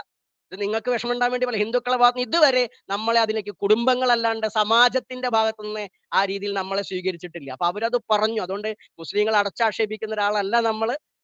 അതുകൊണ്ട് നമ്മളിത് വ്യക്തത നമ്മളെ അറിയുന്നവർക്കറിയാം. നമ്മൾ വ്യക്തമായി പണ്ട് ഈ 2ാമത്തെ കാറ്റഗറിപ്പെട്ട ആൾക്കാരെയാണ് നമ്മൾ പറയുന്നത്. നമ്മുടെ കുടുംബക്ഷേത്രത്തിന്റെ പ്രതിഷ്ഠയാണെങ്കിലും തൊട്ടടുത്ത ഹൈന്ദവരായിരിക്കുന്ന ജാതി എന്താ പറയാ തലയ്ക്ക് പിടിച്ച ഹൈന്ദവർ സഹകരിക്കാതിരുന്നപ്പോ മഴ പെയ്ത നേരത്ത് ഹോമദ്രവ്യങ്ങൾ നനയാതിരിക്കാൻ തൊട്ടടുത്ത മുസ്ലിങ്ങളാണ് വന്നിട്ട് അത് അകത്തേക്ക് കയറ്റി വെച്ചത്. തൊട്ടടുത്ത അമ്പലത്തിലെ ആൾക്കാർ പോലും വന്നില്ല. കുടിക്കാൻ അങ്ങ് പറഞ്ഞുകൊണ്ട് മുഴിപ്പിച്ചിട്ട് തന്നെ പറയുള്ളൂ. എന്താ വെച്ചാൽ കുടിക്കാൻ വെള്ളം തരാൻ വേണ്ടി കിണറ്റിൽ വെള്ളമില്ലാത്ത സമയത്ത് തൊട്ടടുത്ത നമ്പൂതിരിയുടെ വീട്ടിൽ പോയപ്പോൾ നമുക്ക് വെള്ളം അനുവദിച്ചില്ല. എന്നാൽ തൊട്ടടുത്ത് ഞങ്ങൾ വിറ്റ വീട്ടിലെ മാപ്പിളയാണ്, നിങ്ങൾക്ക് കോരിയിട്ട് വേണമെങ്കിൽ കോരിയിട്ട് എടുത്തോ, മോട്ടർ അടിച്ചിട്ട് വേണമെങ്കിൽ മോട്ടർ അടിച്ചെടുത്തോ. കാരണം നമ്പൂതിരി വെള്ളം തരാതിരുന്ന ചണ്ടാളവയുടെ അനുഭവം പറയുന്നത്. അതുകൊണ്ട് മാപ്പിളമാരെ അടച്ച് ചണ്ടാളവ ഒരിക്കലും ആക്ഷേപിക്കില്ല. അത് നമുക്ക് മരണം വരെ പറയും. ഇനി ആര് മാപ്പിളരൊക്കെ ഈ തീവ്രവാദി പറഞ്ഞാലും നമ്മൾ പറയില്ല. അപ്പൊ എന്താ വെച്ചാൽ അനുഭവമാണ്. നമുക്ക് നമ്മൾ ഇന്ന് നിലനിൽക്കുന്നുണ്ടെങ്കിൽ ഇന്ന് പല ആളുകളുടെയും സമ്പത്താണെങ്കിലും ശരി നമ്മളെ നിലനിർത്തിയത് അവരാണ്. അത് ഏലംകുളത്തിന്റെ ചരിത്രം നമുക്ക് നിഷേധിക്കാനാവില്ല. സോ ഒരു ബിൽഡിംഗ് സിവിൽ കഴിഞ്ഞൊരു കെട്ടിടം അനുവദിക്കാൻ പോലും, ഓഫീസ് അനുവദിക്കാൻ പോലും ഈ പറയുന്ന മലപ്പുറത്തെ ഹിന്ദുക്കൾ സമ്മതിച്ചിരുന്നില്ല. എന്നാൽ മാപ്പിളമാരാണ് അതുപോലും തന്നത്. അതുകൊണ്ട് അത്തരം ആളുകളെല്ലാം പറയുന്നത്. ഇത്തരത്തിൽ ഈ പറയുന്ന ധർമ്മവിരുദ്ധമായിട്ട് അവര് ദീനെന്നാ പറയാ, ദീനിന് വിരുദ്ധമായി മറ്റു മതസ്ഥരെ ആക്രമിച്ചുകൊണ്ടും കൈയടക്കിക്കൊണ്ടും ചെയ്യുന്ന ആളുകളെയാണ് പറയുന്നത്. അപ്പൊ അത്തരം ആളുകൾ ഇത് ചെയ്തു വരുമ്പോ അതിനൊരു മാറ്റം ഉണ്ടാകും. അപ്പൊ അവർക്ക് ചികിത്സ വേണ്ടെന്നല്ല പറഞ്ഞത്, അത്തരം ആളുകളെ ചികിത്സിച്ചോളൂ. പക്ഷെ ഇത്തരം കാര്യങ്ങൾ നമ്മൾ ശ്രദ്ധിക്കണം എന്നാണ് പറഞ്ഞത്. അപ്പൊ അവിടെയാണ് ക്ഷേത്രങ്ങൾ നമ്മൾ മുന്നോട്ട് കൊണ്ടുപോകുമ്പോൾ ക്ഷേത്രത്തിൻ്റെതായ കാര്യങ്ങൾ ഉണ്ടാകുമ്പോൾ ഹിന്ദുവിന് ഗുണമുണ്ടോ, അതാണ് നമ്മൾ സംസാരിച്ചത്. ഹിന്ദുവിന് ഗുണമുണ്ടോ എന്ന് ചോദിക്കുമ്പോൾ നിലവിൽ ഗുണമുണ്ടായിട്ട് നമുക്ക് കാണുന്നില്ല. എന്താ വെച്ചാൽ നമ്മൾ കുറെ പുരോഹിതന്മാർക്ക് ശമ്പളം കൊടുക്കുന്നു, കുറെ ഭാഗവത സപ്താഹക്കാർക്ക് ശമ്പളം കൊടുക്കുന്നു, നമ്മളെപ്പോൾ ഒരു പ്രഭാഷണം നടത്തുമ്പോൾ എന്തെങ്കിലും കിട്ടുന്നു എന്നല്ലാണ്ട് ഹിന്ദുവിന് എന്ത് ഗുണം? ഇപ്പൊ ദിനേശ് ജി പറഞ്ഞ കുട്ടികളെ കല്യാണം നടന്നു, വളരെ നല്ലത്, അത് നല്ല കാര്യം. എന്നാൽ അത് മാത്രമാണ്, ഈ കല്യാണം മാത്രമാണോ? അവിടെയാണ് മലപ്പുറത്തെ മദ്രസകളും അതുപോലെ അവരുടെ സ്ഥാപനങ്ങളും പള്ളികളും ഒക്കെ നിങ്ങളൊന്ന് നോക്കൂ. ഈ തീവ്രവാദം മാത്രം പറയില്ല, അതിലേക്കാണ് നമ്മൾ വന്നത്. തീവ്രവാദം പറയലും മാത്രമല്ല, അവിടെ ഓരോ മദ്രസയിലും നടക്കുന്ന PSC കോച്ചിങ് തൊട്ടിട്ട് ഒരുപാട് വിദ്യാഭ്യാസമുള്ള കോച്ചിങ് കൊടുക്കുക. ഹിന്ദുവിന് വരെ കൊടുക്കുന്നു. പഠിപ്പിക്കുന്നത് മുസ്ലിങ്ങൾ മാത്രമല്ല. ഇപ്പൊ നമ്മുടെ ഒരു ശിഷ്യൻ, അദ്ദേഹം തൃശ്ശൂരിൽ നിന്ന് നമ്മളെ നോക്കാൻ വേണ്ടി മലപ്പുറത്ത് വന്നു, നമ്മൾ ഇങ്ങോട്ട് വന്നു പാലക്കാട്. പക്ഷെ ആ മലപ്പുറത്ത് നിൽക്കുന്ന ആ മോന്റെ ഒരു കൊച്ചുമകനുണ്ട്, ഒരു മകനുണ്ട് അയാൾക്ക്. ആ മകന് സ്പെഷ്യൽ ക്ലാസ് എടുക്കുന്ന, അയാൾ പഴയ സ്വയം സേവന. പക്ഷെ അവിടുത്തെ ഈ പറഞ്ഞ ആൾക്കാരെ ഹിന്ദുക്കളല്ല കൊടുക്കുന്നത്, കുറ്റം പറയല്ല. അവിടെ മുസ്ലിംസിന്റെ സ്കൂളിൽ പഠിപ്പിക്കുമ്പോൾ അവർ സ്പെഷ്യൽ കോച്ചിങ്ങും ക്ലാസ്സും കൊടുത്തുകൊണ്ടിരിക്കുകയാണ്. ആ കുട്ടിക്ക് ഇന്ന് ഇപ്പോൾ LS-നൊക്കെ നല്ല മാർക്ക് കിട്ടി, അവരത് പറയുണ്ടായി. അപ്പൊ എന്ന് വെച്ചാൽ അത്തരം കാര്യങ്ങളുടെ ഒരു ഗുണം ഹിന്ദു ക്ഷേത്രങ്ങളിൽ നടക്കുന്നുണ്ടോ നമുക്കറിയില്ല. നമ്മളെ എപ്പോഴും മതം പഠിപ്പിക്കണം എന്ന് പറയും. മതം പഠിക്കണം, എന്നാൽ മതം മാത്രം പോരാ. അവിടെയാണ് മലപ്പുറത്തെ ഇസ്ലാമികളെ നോക്കൂ, അവരെങ്ങനെയാണ് അവിടെ എഡ്യൂക്കേഷണൽ ട്രസ്റ്റുകൾ രൂപീകരിച്ചുകൊണ്ട് അവർ എഡ്യൂക്കേഷനായിട്ട് മുന്നോട്ട് വരുന്നു. അവർ വിദ്യാഭ്യാസ മേഖലയിലും കർമ്മമണ്ഡലത്തിലും അവർ തിളങ്ങുന്നു. പൊളിറ്റിക്കലായിട്ട് വേറെ രീതിയിൽ വരുന്നു. അവർ ഇസ്ലാം എന്നൊരു കാഴ്ചപ്പാടുള്ള പൊളിറ്റിക്സ് ആണ് അവർക്ക്. നമുക്ക് രാഷ്ട്രീയത്തിന് വേണ്ടിയിട്ടുള്ള ഒരു പൊളിറ്റിക്സാ. ഹിന്ദുവിന് വേണ്ടി ഇന്ത്യയിൽ ഒരു പാർട്ടി ഉണ്ടോ വെച്ചാൽ നമുക്കറിയില്ല കേട്ടോ. നിങ്ങൾ ഇനി ആരെന്ത് ബദൽ പറഞ്ഞാലും നമുക്ക് തോന്നുന്നില്ല. കാരണം ഈ തൊടാത്ത അശുദ്ധി പറഞ്ഞ സമയത്ത് കേരളത്തിലെ നമ്മൾക്ക് വേണ്ടി സംസാരിക്കേണ്ട ഒരു നേതാവാ പറഞ്ഞത്. അന്ധവിശ്വാസം കൊണ്ടാണ് ഈ പറയുന്ന പോലെ ആൾക്കാര് ഈ ഇതൊക്കെ കൊണ്ടു നടക്കണമെന്നും ഇവിടുത്തെ പട്ടികജാതി ദേവസ്വം മന്ത്രിക്ക് സപ്പോർട്ട് ചെയ്യാനാ പോയത്. ഇവിടുത്തെ സാധാരണക്കാരായ ഹിന്ദുക്കൾക്ക് വിവരമില്ല എന്ന് പറഞ്ഞു. ഇവിടുത്തെ ഒരു ഹിന്ദു നേതാക്കന്മാരും അദ്ദേഹത്തെ ഒന്നും പറഞ്ഞില്ല. നമുക്ക് ഖേദമുണ്ട് അതിൽ. നമ്മൾ പലരും വിളിച്ചറിയിച്ചു, ഇത് നിങ്ങൾ പ്രതികരിക്കണം, പക്ഷെ ഉണ്ടായില്ല. അപ്പൊ രാഷ്ട്രീയം തെരഞ്ഞുകൊണ്ട് ഹൈന്ദവരുടെ നിലപാടെടുക്കുന്നതിനോട് നമുക്ക് യോജിപ്പില്ല. BJP-കാരൻ പറഞ്ഞാൽ പറയണം, താൻ ചെയ്ത് തെറ്റാണ്, താൻ ഹിന്ദുവിന്റെ ആളായിട്ടാണെങ്കിൽ അങ്ങനെ നിൽക്കണം. പക്ഷെ അതുണ്ടായില്ല. അപ്പൊ അതുകൊണ്ടാണ് പറഞ്ഞത് കൊണ്ട്, കാരണം അങ്ങനെ വാക്കുണ്ടായത് കൊണ്ട് ചണ്ടാള ബാബ ഒരു മാപ്പിളമാരെ മാത്രം പറയില്ല, ധർമ്മഭാഗത്തെ സംസാരിക്കും. ധർമ്മപക്ഷമാണ് നമ്മളുടെ പക്ഷം. അപ്പൊ അതുകൊണ്ട് നമ്മളുടെ ഈ പറയുന്ന അമ്പലങ്ങളിൽ എന്തെങ്കിലും നടക്കുമ്പോ നിലവിൽ ഇപ്പോൾ പോലും നടക്കുന്ന പല യജ്ഞങ്ങളും നമ്മൾ കാണുന്നുണ്ട്. നമ്മളതൊന്നും കണ്ടതായിട്ടേ നടിക്കുന്നില്ല. കാരണം എന്താ വെച്ചാൽ ഇവിടുത്തെ ഒരു സാധാരണ ഹിന്ദുവിന് 1 രൂപയുടെ ഗുണമില്ല. അതുകൊണ്ട് 1 രൂപയുടെ ഗുണമില്ല. അമ്പലം മുരതിരിക്കപ്പെടുമ്പോൾ ചിലപ്പോൾ അവർ ആ സന്തോഷത്തിൽ ഞങ്ങൾക്ക് ഇന്നലെ വരെ പറ്റിയില്ല, അതുകൊണ്ട് ഇവിടുന്ന് കൊത്തിക്കളയ്ക്കാൻ കിട്ടിയല്ലോ എന്ന് കരുതിയിട്ട് അവർ വന്ന് കൊത്തിക്കളച്ചു പോകുമെന്നല്ലാതെ അവർക്കൊന്നും കിട്ടുന്നില്ല. അത് നമ്മുടെ വേദനയാണ്. അത് ജാതിയല്ല പറയുന്നേ, ഇവിടുത്തെ അവസ്ഥയാണ് പറയുന്നത്. അത് മാറിയാൽ മാത്രം ഉണ്ടാകുന്നതാണ് യഥാർത്ഥ ഹിന്ദുത്വം. അവർക്ക് അവരുടെ ഉള്ളിൽ നിന്നാണ് വരേണ്ടത്. എന്താണ്? ഇത് എന്റേതാണ്. നിലവിൽ അവർക്കതുണ്ടെന്ന് നമുക്ക് തോന്നിയിട്ടില്ല. അറിവില്ലാത്തവർക്കുണ്ട്, അറിവുള്ളവർ ഒരിക്കലും അംഗീകരിച്ചതില്ല. എന്താണ്? ഞങ്ങൾക്ക് കിട്ടുന്നില്ല എന്ന അഭിപ്രായം നമ്മളെപ്പോൾ ആൾക്കാരെ കണ്ടു പറയുന്നത്. അതിനൊരു മാറ്റം ഉണ്ടാകണമെങ്കിൽ ആ ക്ഷേത്രങ്ങളുമായി ബന്ധപ്പെട്ട് നവാഹവും സപ്താഹവും ഒക്കെ നടത്തിക്കോളൂ. അതിന്റെ ആളുകൾക്ക്, അല്ലെങ്കിൽ എന്താ പറയുക, വർഷാവർഷം പല പല പുതിയ പുതിയ പൂജകൾ, പുതിയ പുതിയ പേരുകൾ, പുരോഹിതന്മാരെ, പണ്ട് രാജാക്കന്മാരെ പിഴിഞ്ഞ് എപ്രകാരമാണോ പുരോഹിതന്മാര് വയറ് നിറച്ചത്, അതുപോലെയുള്ള വ്യവസ്ഥകൾ ഇന്നും നടന്നുകൊണ്ടിരിക്കുന്നു ഈ ക്ഷേത്രവുമായി ബന്ധപ്പെട്ട്. അതല്ല ഉണ്ടാകേണ്ടത്. ക്ഷേത്രവുമായി ഉണ്ടാകേണ്ടത് ഹിന്ദുവിന്റെ നവോത്ഥാനം, ഹിന്ദുവിന്റെ വളർച്ചയുമാണ്. അവിടെ ആ ബേസിക് ആയിട്ട് വരാനുള്ളത് എന്താണ്? ഐം ഹ്രീം ശ്രീം എന്ന് പറയുമ്പോൾ അവിടെ ആദ്യം ഉണ്ടാകേണ്ടത് വിദ്യയാണ്. അവിടെ സരസ്വതി വിളങ്ങണം, അറിവിന്റെ കേന്ദ്രങ്ങളായി മാറണം. സ്കൂള് പുറമേ ഉണ്ടായിക്കോട്ടെ, നമ്മുടെ കുട്ടികൾക്ക് ട്യൂഷൻ കൊടുക്കൂ. ഇന്നും പല വീട്ടുകൾക്കും, ഇപ്പൊ നേരത്തെ ഞങ്ങൾ തുടങ്ങിയ സമയത്ത് ഒരാളെ കാര്യം പറഞ്ഞു, വേണ്ടത്ര ഇംഗ്ലീഷ് പരിജ്ഞാനം ഇല്ല എന്നുള്ള വൈദ്യുതി പറഞ്ഞ ആളെ പേര് പറയുന്നില്ല. അപ്പൊ അത്തരമുള്ള ആളുകൾ എങ്ങനെ അവർ മക്കളെ പഠിപ്പിക്കും? അങ്ങനെ പഠിപ്പിക്കണം. ഇംഗ്ലീഷ് മീഡിയത്തിൽ ചേർക്കാൻ പറ്റുമോ? പറ്റില്ല. CBSE സിലബസിൽ ചേർക്കാനുള്ള വരുമാനം അവർക്ക് ഉണ്ടാവില്ല. അപ്പൊ ആര് ചെയ്യും? അത് ക്ഷേത്രങ്ങളിൽ അവർക്ക് വേണ്ട കോച്ച് കൊടുക്കണം. യൂണിവേഴ്സൽ ലാംഗ്വേജ് ആണ് ഇംഗ്ലീഷ്. ഇന്ന് എത്ര ഹിന്ദുക്കൾക്ക് നന്നായി ഫ്ലുവന്റ് ആയിട്ട് ഇംഗ്ലീഷ് സംസാരിക്കാൻ അറിയും? അപ്പൊ അതിന് നമുക്ക് ക്ലാസ് കൊടുത്തൂടെ?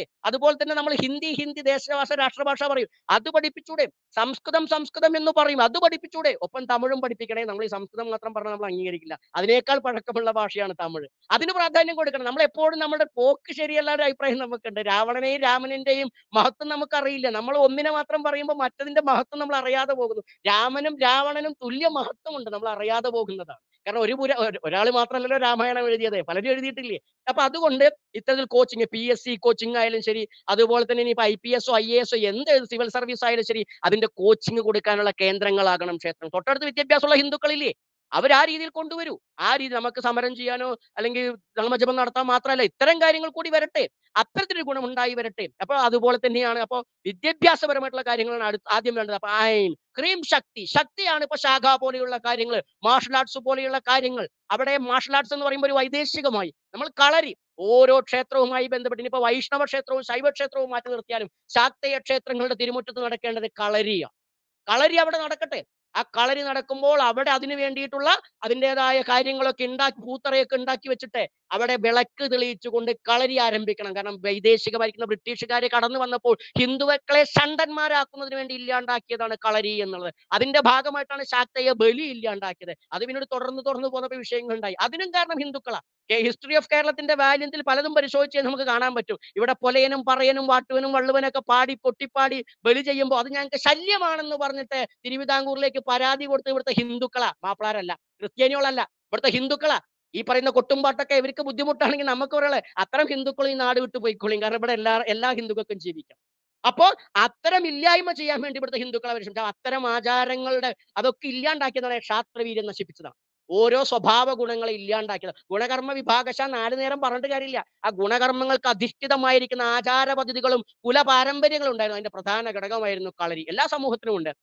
ഇപ്പൊ പ്രേംനസീറിന്റെ സിനിമയില് എന്റെ അങ്കക്കരി നാഗങ്ങളെ എന്നൊക്കെ വിളിക്കില്ലേ, ഇതൊക്കെ ഈ മലബാരത്തിൽ ഈ പലരും പറയാനൊക്കെ വിളിക്കുന്ന കാര്യമൊക്കെ തന്നെയാണ്. കരുനാഗങ്ങൾ എന്റെ കളരി ഇവിടെയാണ് 96 ചാത്തന്മാരെ കരുക്കളെ എന്നൊക്കെ പറയും, 32 കരുക്കളെ എന്നൊക്കെ ഇവര് പറയും. അപ്പൊ അതൊക്കെ ഉള്ളതാ. അപ്പൊ അത്തരമുള്ള കളരികൾ ശാക്തേയ സ്ഥലത്ത് അവിടെ ശക്തരാകണം. ഒപ്പം നമ്മൾ ഇത്തരം സംഘപ്രസ്ഥാനങ്ങൾ പോലുള്ള ഹൈന്ദവ പ്രസ്ഥാനം, വിവിധ വിധങ്ങളായിരിക്കുന്ന സമാജത്തിലെ പ്രസ്ഥാനങ്ങൾ, ഇതൊക്കെ ക്ഷേത്രത്തിൽ നിന്ന് ഉദ്ധിട്ട്. അപ്പോൾ അവിടെ ശക്തി, വിദ്യാശക്തി. അടുത്തത് എന്താണ്? ശ്രീം എന്ന ഐശ്വര്യമാണ്, ധനം.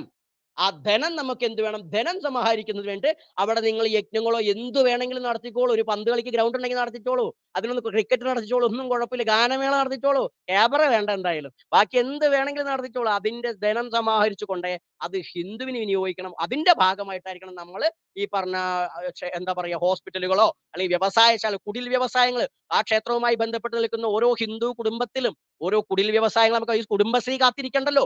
ഓരോ കുടുംബത്തിലും അച്ചാറ്, ഇപ്പൊ കർപ്പൂരമാവട്ടെ, എണ്ണയാവട്ടെ, തിരിയാവട്ടെ, എന്താ അവസ്ഥ? ഒക്കെ ഇന്നലെ നമ്മൾ ചർച്ച ചെയ്തതാണ്. ഒക്കെ മോശമായ സാധനങ്ങൾ, ദ്രവ്യങ്ങളാണ്. അതൊക്കെ നമുക്ക് പ്യുവറായിട്ട് വാങ്ങാൻ കിട്ടും. ശർക്കരയൊക്കെ നമുക്ക് ഓരോ സ്ഥലത്ത് നമുക്ക് കളക്ട് ചെയ്യാൻ പറ്റും. അപ്പൊ അതുമായി ബന്ധപ്പെട്ട് പാക്കിങ്ങും മറ്റുള്ള കാര്യങ്ങൾ നടത്തുമ്പോൾ ഈ ചൈനയിലെ കുട്ടികളുടെ കാര്യമുള്ള പേന പോലും ഉണ്ടാക്കുന്നു എന്ന് പറയുമ്പോൾ ഹിന്ദുവിന്റെ ക്ഷേത്രത്തിൽ ഒരു ദിവസം ചെലവാകുന്ന പൈസ എന്ന് പറഞ്ഞാൽ എത്രയാണെന്ന് അറിയാം മഹാക്ഷേത്രങ്ങൾ ഒരു ദിവസത്തിന് വേണ്ടത്.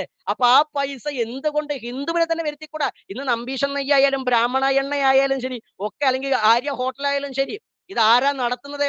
അത് നമ്മൾ ചിന്തിക്കണം. അപ്പൊ ആത്യന്തികമായിട്ട് കൂലി ലഭിക്കുന്ന ചിലപ്പോൾ ഹിന്ദുവിനായിരിക്കും ചെന്ന് കാണുമ്പോൾ, പക്ഷെ അതിന്റെ മൂല്യം ലഭിക്കുന്ന ആരാണ്? ഈ മിച്ചമൂല്യം പിടിച്ചുകൊണ്ടാണ് മുതലാളി വർഗം ഉണ്ടാകുക എന്ന് ഇവിടുത്തെ കമ്മ്യൂണിസ്റ്റുകാർ പറഞ്ഞിട്ട് അവര് തന്നെ മുതലാളിയായ പോലെ ഇവിടെ ആരാണ് മുതലാളിയാകുന്നത്?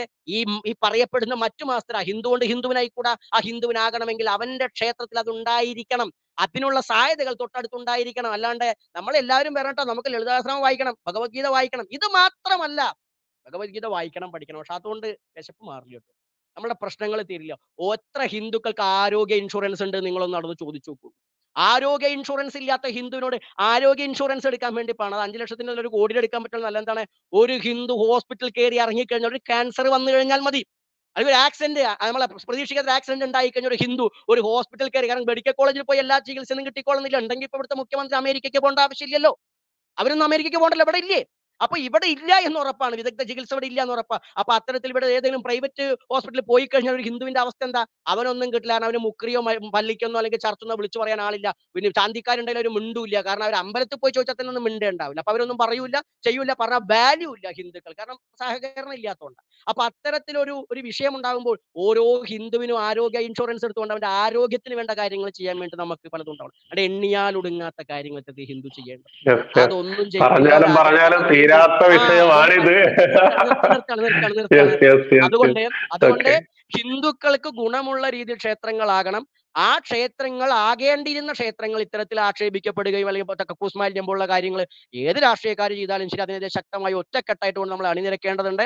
അതിലേക്ക് ഇനിയും ഒത്തിരി ഹിന്ദുക്കൾ നമ്മുടെ കൂട്ടത്തിലല്ല, പുറത്തന്നെയാണ്. അവരെ ചേർക്കേണ്ടതിന് വേണ്ട കാര്യങ്ങളാണ് നമ്മൾ പറഞ്ഞത്. അത്തരം കാര്യത്തിലാണ് നമ്മൾ ചിന്തിച്ചു പോകേണ്ടത്. അതിന് മറ്റുള്ള മതങ്ങളെ നമ്മൾ മാതൃകയാക്കുക തന്നെ വേണം. അതുകൂടി പറഞ്ഞുകൊണ്ട് നമ്മൾ നിർത്തുകയാണ്. വീണ്ടും പറയണം, നമ്മൾ മതത്തെ അല്ല പറയുന്നത്. ആര് ഹിന്ദുവിനെ ആക്ഷേപിച്ചാലും ശരി, BJP-കാരൻ പറഞ്ഞാലും കമ്മ്യൂണിസ്റ്റും കോൺഗ്രസും മാപ്പിള ചെയ്താലും ഹിന്ദു തന്നെ ചെയ്താലും പാണനും പറയനും പോലെ നമ്പൂരി ചെയ്താലും നമ്മൾ പറയണം നമ്മൾ ധർമ്മപക്ഷത്താണ്. നമ്മളൊരു ധർമ്മപക്ഷം കൊണ്ടു കിടക്കുന്ന ഒരു ആചാര്യനാണ്. നമസ്കാരം. ജിജേഷി, അവസാനമായിട്ട് കൂട്ടിച്ചേർക്കാനുള്ള എന്തെങ്കിലും വിട്ടുപോയിട്ടുണ്ടെങ്കിൽ ഒന്ന് കൂട്ടിച്ചേർക്കോ? ശരി, അതിലൊരു കാര്യമുള്ളത്, നേരത്തെ ദിനേശ് പറഞ്ഞതുപോലെ ഈ ക്ഷേത്രങ്ങളിൽ വിവാഹം കഴിച്ചതിനെ കുറിച്ച് പറഞ്ഞു. വിശ്വ ഹിന്ദു പരിഷത്തിന് കേരളത്തിൽ 150ഓളത്തിലധികം ക്ഷേത്രങ്ങളുണ്ട്. ഈ ക്ഷേത്രങ്ങളിലൊക്കെ നടക്കുന്നത് ഇങ്ങനെ തന്നെയാണ്. പാവക്കുളം ക്ഷേത്രം, വിശ്വ ഹിന്ദു പരിഷത്തിന്റെ കേന്ദ്രം ഇരിക്കുന്ന പാവക്കുളം ക്ഷേത്രം, ആ ക്ഷേത്രത്തിലെ നിർധനരായ കുട്ടികൾക്ക് വിവാഹം കഴിപ്പിക്കുന്നുണ്ട്. അവിടെ വെച്ച് തന്നെ നൃത്തം പഠിക്കാൻ, സംഗീതം പഠിക്കാൻ, അതുപോലെ തന്നെ ഓരോ വർഷവും ഒരു പ്രൊജക്ട് എന്ന നിലക്ക് ചില നമുക്ക് പുനരുദ്ധാരണം ചെയ്യേണ്ട നശിച്ചിരിക്കുന്ന ചില ക്ഷേത്രങ്ങൾ ഏറ്റെടുക്കുകയും ആ ക്ഷേത്രങ്ങളെ പുനരുദ്ധാരണം നടത്തുകയും അങ്ങനെയുള്ള ഒരു പ്രൊജക്റ്റായിട്ട് ചിലപ്പോൾ 2-3 വർഷത്തെ ആയിരിക്കാം. ഇത്തരം കാര്യങ്ങളൊക്കെ ധാരാളമായിട്ട് എല്ലാ ദിവസവും അന്നദാനവും എല്ലാം അവിടെ നടക്കുന്നുണ്ട്. അപ്പൊ എനിക്കിതിലൊരു വിയോജിപ്പ് എന്ന നിലയ്ക്ക് വിയോജിപ്പ് എന്ന് പറയുന്ന കാര്യങ്ങളോടല്ല ഞാൻ പറയുന്നത്, രണ്ടുപേരെയും ബഹുമാനിച്ചുകൊണ്ട് തന്നെ പറയുന്നു. നമ്മുടെ ഈ ചർച്ച ഒന്ന് വഴിതെറ്റിപ്പോയെന്ന് എനിക്കൊരു സംശയമുണ്ട്. വിഷയം നമ്മള് ക്ഷേത്രങ്ങളുടെ ഇപ്പൊ നടന്നിട്ടുള്ള ക്ഷേത്ര ഭൂമികളും ഒക്കെ കട്ടെടുക്കുന്നതിനെ കുറിച്ചാണെങ്കിലും തീർച്ചയായും ചർച്ച ചെയ്യപ്പെടേണ്ടതും സമൂഹത്തിൽ മാറ്റം വരേണ്ടതുമായ വിഷയമാണ്. രണ്ടുപേരും പറഞ്ഞൊരു തർക്കമില്ല.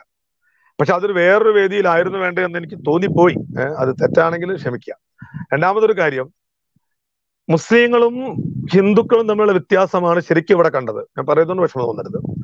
എന്തുകൊണ്ട് നമ്മൾ മുസ്ലിങ്ങളെ പറയുന്ന സമയത്ത് ദിനേശി അത് നമ്മൾ അങ്ങനെ എല്ലാവരെയും പറയേണ്ടതെന്ന് ഈ ഭാവമാണ് ശരിക്കും പ്രശ്നം.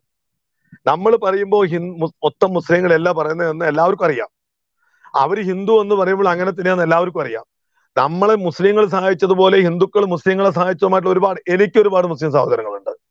എത്രയോ പേരെ ഞാൻ സഹായിച്ചു എന്ന് വെച്ച് ഹിന്ദുവിനെതിരെ ഒരു കാര്യം പറയുമ്പോൾ തന്റെ അടുത്തോടുകൂടി പറയാൻ ചെയ്യും. അത് അവനെ ഉദ്ദേശിച്ചിട്ടല്ല, നമുക്കെതിരായുള്ള ആളുകളെ ഉദ്ദേശിച്ച് തന്നെയാണ് നമ്മൾ ചെയ്യുന്നത്. ഇപ്പൊ പലപ്പോഴും ബജരംഗദൾ എന്ന് പറയുമ്പോൾ ദിനേശിക്ക് ഒരു തെറ്റിദ്ധാരണ ഉണ്ടോ എനിക്ക് സംശയമുണ്ട്. ഇതൊരു പ്രശ്നം ഉണ്ടാക്കിയിട്ടല്ല ചെയ്യേണ്ടതെന്ന് പറയുമ്പോൾ കേരളത്തിലെ സമൂഹത്തിനെ കുറിച്ച് വ്യക്തമായി ഞാൻ തുടക്കത്തിലേ പറഞ്ഞിട്ടുണ്ട്. കേരളത്തിലെ ഒരു സമൂഹവും മറ്റുള്ള വ്യത്യാസത്തെ കുറിച്ച് പറഞ്ഞിട്ടുണ്ട്. നമ്മുടെ ഇടയിൽ അനൈക്യമുണ്ട്, സത്യമാണ്. പക്ഷെ ഈ സമയത്ത് നമ്മൾ അനൈക്യത്തെ എങ്ങനെ ഈ ഒരു വിഷയവും അതുമായിട്ട് ബന്ധപ്പെട്ടല്ല എന്ന് എനിക്ക് തീർച്ചയായിട്ടും ഞാൻ പറഞ്ഞല്ലോ, 110% ചർച്ച ചെയ്യപ്പെടേണ്ടതും ചണ്ടാള ബാബാജി പറഞ്ഞ 110% കൃത്യമാണ്, വരേണ്ടത് തന്നെയാണ്, ഒരു സംശയമില്ല. അത് ഒരു ദിവസം കൊണ്ട് സാധിക്കില്ല. അദ്ദേഹം തന്നെ പറഞ്ഞു, നിങ്ങൾ പുതിയ ക്ഷേത്രങ്ങൾ ഉണ്ടാക്കുമ്പോൾ തീർച്ചയായിട്ടും അങ്ങനെ തന്നെയാണ്. അങ്ങനെ ആ രീതിയിൽ മാറ്റം വരണം. എനിക്കുണ്ട് ഈ പൂജ പഠിച്ചിട്ടുള്ള ഒരുപാട് സഹോദരങ്ങളുണ്ട്. അവർ പല ക്ഷേത്രങ്ങളിലും പൂജ. ഞാൻ ഇന്നിപ്പോ നിൽക്കുന്നത് ആറ്റിങ്ങൽ കൊല്ലത്തിനടുത്താണ്. അവിടെ തിരുവനന്തപുരം ഭാഗത്ത് എന്റെ ബജരംഗദളിന്റെ ചുമതലയുള്ള ഒരാൾ ഈ പറഞ്ഞതുപോലെ തന്നെയുള്ള ഒരാളാണ്. അദ്ദേഹത്തിന്റെ കീഴിൽ അദ്ദേഹം 3 ക്ഷേത്രങ്ങളിലായിട്ട് 8 പേരെ വെച്ച് അദ്ദേഹം ചെയ്യിപ്പിക്കുന്നുണ്ട്. ഞാൻ ആ ക്ഷേത്രത്തിൽ പോയിട്ടുണ്ട്, അവിടെ പോയി തൊഴുതുണ്ട്, അവരുടെ നിന്ന് പ്രസാദം വാങ്ങിയിട്ടുണ്ട്. മാറ്റം വരേണ്ടതാണ്, വേണ്ടത്ര വേഗത്തിലെ മാറ്റം ഇല്ല എന്നുള്ള ഉറപ്പാണ്. പക്ഷെ നമുക്ക് ഒരു പ്രശ്നമുള്ളത്, നമ്മൾ ആരെയും, സത്യസന്ധമായിട്ടുള്ള കാര്യം തന്നെയാണ്, നമ്മൾ ആരെയും നമ്മുടെ ഹിന്ദുവിനെതിരെ ഒരു പ്രശ്നം വരുമ്പോ അവിടെ അതിനെ ഒരേ സ്വരത്തിൽ പറയാൻ നമുക്ക് സാധിക്കണം. അവിടെ ഒരു പക്ഷെ എന്നെ സഹായിക്കുന്നതോ ഞാൻ സഹായിക്കുന്നതോ ആയ ആളുകൾ ഉണ്ടാവാം. പക്ഷെ പൊതുസമൂഹം ഇത് കേൾക്കുമ്പോൾ ഒരു പൊതുസമൂഹം തെറ്റിദ്ധാരണ ഉണ്ടാവുകയില്ല. നമ്മളിപ്പം ഇത്രയും നേരം പറഞ്ഞുകൊണ്ടിരിക്കുന്ന സമയത്ത് മൊത്തം മുസ്ലിങ്ങളെയാണോ പറയുന്നത് എന്നൊരു ഒരു വേവലാതി നമുക്കുണ്ടാവേണ്ട ആവശ്യമില്ല. അങ്ങനെയൊന്നും അല്ലല്ലോ പറയുന്നത്, അതെല്ലാവർക്കും അറിയാം. എന്തായാലും ദിനേശിക്ക് എന്തോ ക്ലാരിറ്റി ചെയ്യാണ്ടതുകൊണ്ട് അത് ചെയ്യാം. എനിക്ക് തോന്നിയ ഒരു കാര്യം, ബജരംഗദളിന്റെ ഒരു പ്രവർത്തകൻ എന്നുള്ള നിലയ്ക്ക് എനിക്ക് ഇങ്ങനെ എന്താ പറയാൻ കാരണം വെച്ചാൽ, ഇങ്ങനെയാണ് പല പ്രശ്നങ്ങളും ഉണ്ടായിട്ടുള്ളത്. നമ്മൾ പലപ്പോഴും, ഞാൻ ദിനേശിയോ അല്ലെങ്കിൽ ബാബാജിയോ ദിനേശിയോ ഉദ്ദേശമല്ല പറയുന്നത്, നിങ്ങളൊക്കെ സമൂഹത്തിൽ മാന്യതയുള്ള, സമൂഹം ഉറ്റുനോക്കപ്പെടുന്ന, സമൂഹത്തിനെ നയിക്കുന്ന ആളുകളാണ്. അപ്പൊ നിങ്ങളുടെയൊക്കെ വായിൽ നിന്ന് വീഴുന്ന ഒരു ശബ്ദം, ആ ഒരു ശബ്ദം തീർച്ചയായിട്ടും നിങ്ങളെ പിന്തുടരുന്ന, സ്നേഹിക്കുന്ന, ആദരിക്കുന്ന, ബഹുമാനിക്കുന്ന ആളുകളെ സംബന്ധിച്ചിടത്തോളം അതാണ് വേദവാക്യം. ബാബാജി ഇവിടെ നിന്നിട്ട് ഇപ്പൊ ഒറ്റയടിക്ക് പറയാന്നിരിക്കട്ടെ, കേരളത്തിൽ ഈ വിഭാഗത്തിനെ മുഴുവൻ അവഗണിക്കുകയാണ്, ഞങ്ങൾ ഇതിനെതിരാണ് എന്ന് പറഞ്ഞു വിചാരിക്കട്ടെ, ഒരു സംശയവും വേണ്ട, അദ്ദേഹത്തിന് കൂടുതൽ ആളുകളുടെ മുഴുവൻ മനസ്സിലുണ്ടാവുക. കാരണം അദ്ദേഹം തന്നെ പല വേദികളിലും പറഞ്ഞിട്ടുണ്ട്, ഈ വിഭാഗത്തിന് ഹിന്ദു അല്ലാതാക്കാനുള്ള ശ്രമം നടക്കുന്നു, അത് ഞാൻ പറഞ്ഞാലാണ് അവർ കേൾക്കുക, നിങ്ങളല്ല പറയേണ്ടത് എന്ന്. ബജരംഗദൾ അന്ന് അദ്ദേഹത്തിനോട് പറഞ്ഞു, തീർച്ചയായിട്ടും നിങ്ങൾക്ക് ഞങ്ങൾ വേദി ഒരുക്കുന്നു. ആദ്യത്തെ ഒരു വേദി ചെറുതാണെങ്കിൽ നമ്മൾ ഒരുക്കി, ബാബാജിയെ വിളിച്ചു കൊണ്ടുവന്നു. ഇനി ഇത്തരത്തിലുള്ള വേദികൾ നമ്മൾ ഇനിയും ഉണ്ടാക്കും. കാരണം അത് കൃത്യമാണ് അദ്ദേഹം പറഞ്ഞതെന്നുള്ളത്, അതിന് സംശയമൊന്നുമില്ല. അത്തരത്തിൽ കാര്യങ്ങൾ മുന്നോട്ട് പോകണം തന്നെ ബജരംഗദൾ ഉദ്ദേശിക്കുന്നത്. പക്ഷെ ഇത് നിങ്ങൾ ഉദ്ദേശിച്ചത് അങ്ങനെയല്ലെങ്കിൽ പോലും നമ്മുടെ ഹിന്ദു സമൂഹത്തിലുള്ള ഒരു പേടി എന്താ, തൊട്ടപ്പുറത്തെ മുസ്ലിം സഹോദരൻ എന്തു വിചാരിക്കും, ഞാൻ റംസാനിന് അവൻ തരുന്നത് കഴിച്ചില്ലെങ്കിൽ എന്ത് വിചാരിക്കും, ഞാൻ ശബരിമല വിഷയം വന്നപ്പോൾ അതിനെതിരായിട്ട് പോയിട്ടില്ലെങ്കിൽ എന്ത് വിചാരിക്കും, ഹലാൽ ഭക്ഷണം എനിക്ക് വേണ്ട എന്ന് ഞാൻ പറഞ്ഞാൽ എന്റെ തൊട്ടടുത്ത ബഷീർ എന്ത് വിചാരിക്കും എന്ന ചിന്തയാണ് നശിപ്പിച്ചത്. നമ്മുടെ സംസ്കാരത്തിൽ അഭിമാനം കൊള്ളുകയും എല്ലാവരെയും ഒരുമിച്ച് ചേർക്കുക തന്നെയാണ് വേണ്ടത്. നിങ്ങൾ ഉദ്ദേശം അങ്ങനെയല്ല എങ്കിൽ പോലും ഒരു പക്ഷേ ഇത് കേൾക്കുന്ന ആളുകൾ തെറ്റിദ്ധരിക്കാൻ സാധ്യതയുണ്ട് എന്നുകൊണ്ട് ഞാനത് പറഞ്ഞത്. എന്തായാലും വളരെ നല്ല രീതിയിലുള്ള ചർച്ച നടന്നു, ഒരുപാട് കാര്യങ്ങൾ കുറഞ്ഞ സമയം കൊണ്ട് നമുക്ക് ചർച്ച ചെയ്യാനും സാധിച്ചു. എനിക്ക് തോന്നുന്നത് ഇതിനൊരു പൊതു പ്ലാറ്റ്ഫോം എന്ന് പറഞ്ഞാൽ, ഇപ്പോ സ്വതന്ത്രമായിട്ട് ചെയ്യുന്ന ഒരു വിശ്വ പരിഷത്തിനോ ബജരംഗദളിനോ അങ്ങനെ ഒരു താല്പര്യമില്ല. എങ്ങനെയാ ഒരു സംഘടനയ്ക്ക് മാത്രം മാറ്റാൻ പറ്റുന്നതല്ല ഒരു ഹിന്ദു സമൂഹത്തിനെ. ഈ ഹിന്ദു സമൂഹം ഉണർന്നു വന്നതും ഒരു സംഘടനയുടെ മാത്രം പ്രവർത്തനം കൊണ്ടല്ല. എന്നാൽ ഇതേപോലെ ചിന്തിക്കുന്ന ഒറ്റയ്ക്കും കൂട്ടായിട്ടുമുള്ള അനേകം വ്യക്തികളും ആചാര്യന്മാരുടെയും ഒക്കെ ഓരോ ആശ്രമം, ഓരോ ആചാര്യം അവരുടെ പ്രവർത്തനം കൊണ്ട് അതിനെ ബഹുമാനിക്കുകയും ചെയ്യുന്നു. അതുകൊണ്ടാണ് വിശ്വ ഹിന്ദു പരിഷത്ത് ഏതൊരു ആചാര്യരെ കണ്ടാലും പാദനമസ്കാരം ചെയ്യാൻ തയ്യാറാവുന്നത്. ആരും എന്ത് നോക്കാറില്ല, ബജരംഗദളും നോക്കാറില്ല. കാരണം എല്ലാ ആചാര്യന്മാർക്കും തുല്യ പങ്കാണ്. ആചാര്യന്മാർക്ക് മാത്രമല്ല, സാമൂഹ്യ പരിഷ്കർത്താക്കൾക്കുണ്ട്, അയ്യങ്കാളിയെ പോലുള്ള ആളുകൾക്കും, ശ്രീനാരായണ ഗുരുദേവനെ എല്ലാവരും ഒരുപോലെ കാണുന്ന പോലെ ദിനേശിയെ കാണുന്ന സമയത്തും ചണ്ടാള ബാബുജിയെ കാണുന്ന സമയത്തും നമുക്കൊരു സന്തോഷമുള്ളത് എന്താ, നിങ്ങൾ ചെയ്യുന്നത് നമ്മൾ ഉദ്ദേശിക്കുന്ന പ്രവർത്തനം, നിങ്ങൾക്ക് നിങ്ങളുടേതായ വഴിയിലൂടെ കാര്യങ്ങൾ ചെയ്യാൻ സാധിക്കും. അങ്ങനെ ഒരുപാട് ആളുകളെ ചെയ്യാൻ പ്രേരിപ്പിക്കുക, സംഘടനയും അതിനോടൊപ്പം നിൽക്കുക എന്നുള്ളതാണ്. ഈ കാര്യങ്ങളെ കുറിച്ച് ഒരു പൊതുവായിട്ടൊന്ന് ചിന്തിക്കുവാൻ വേണ്ടിയിട്ടുള്ള ഒരു വേദി ഒരുക്കണമെന്നാണ് എനിക്ക് തോന്നിയിട്ടുള്ളത്. കാരണം ഒരുപക്ഷെ ദിനേശിക്ക് അറിയുന്ന കാര്യങ്ങളെ കുറിച്ച് ബാബാജിക്ക് അറിയണമെന്നില്ല, ബാബാജിക്ക് അറിയുന്ന സംഘടനക്ക് അറിയണമെന്നില്ല. ഇപ്പൊ കരുവന്നൂരിനടുത്ത് ഇങ്ങനെ ഒരു ക്ഷേത്രം കാര്യങ്ങൾ ഉണ്ട് എന്ന് അറിഞ്ഞത് അനീഷ് പറഞ്ഞപ്പോഴാണ്. ദൗർഭാഗ്യമാണ്, നമ്മളെ സമൂഹത്തിൽ അറിയുന്നില്ല, ദൗർഭാഗ്യമാണ്. മലപ്പുറത്തെ കഥ പിന്നെ ദിനേശിക്ക് തന്നെ അറിയാം. ഏത് ഒരു പള്ളിയുടെ കക്കൂസ് പോയി നോക്കിയാൽ അത് ക്ഷേത്രം ആയിരിക്കും എന്നുള്ള സ്ഥിതിയിലാണ് ഉള്ളത്.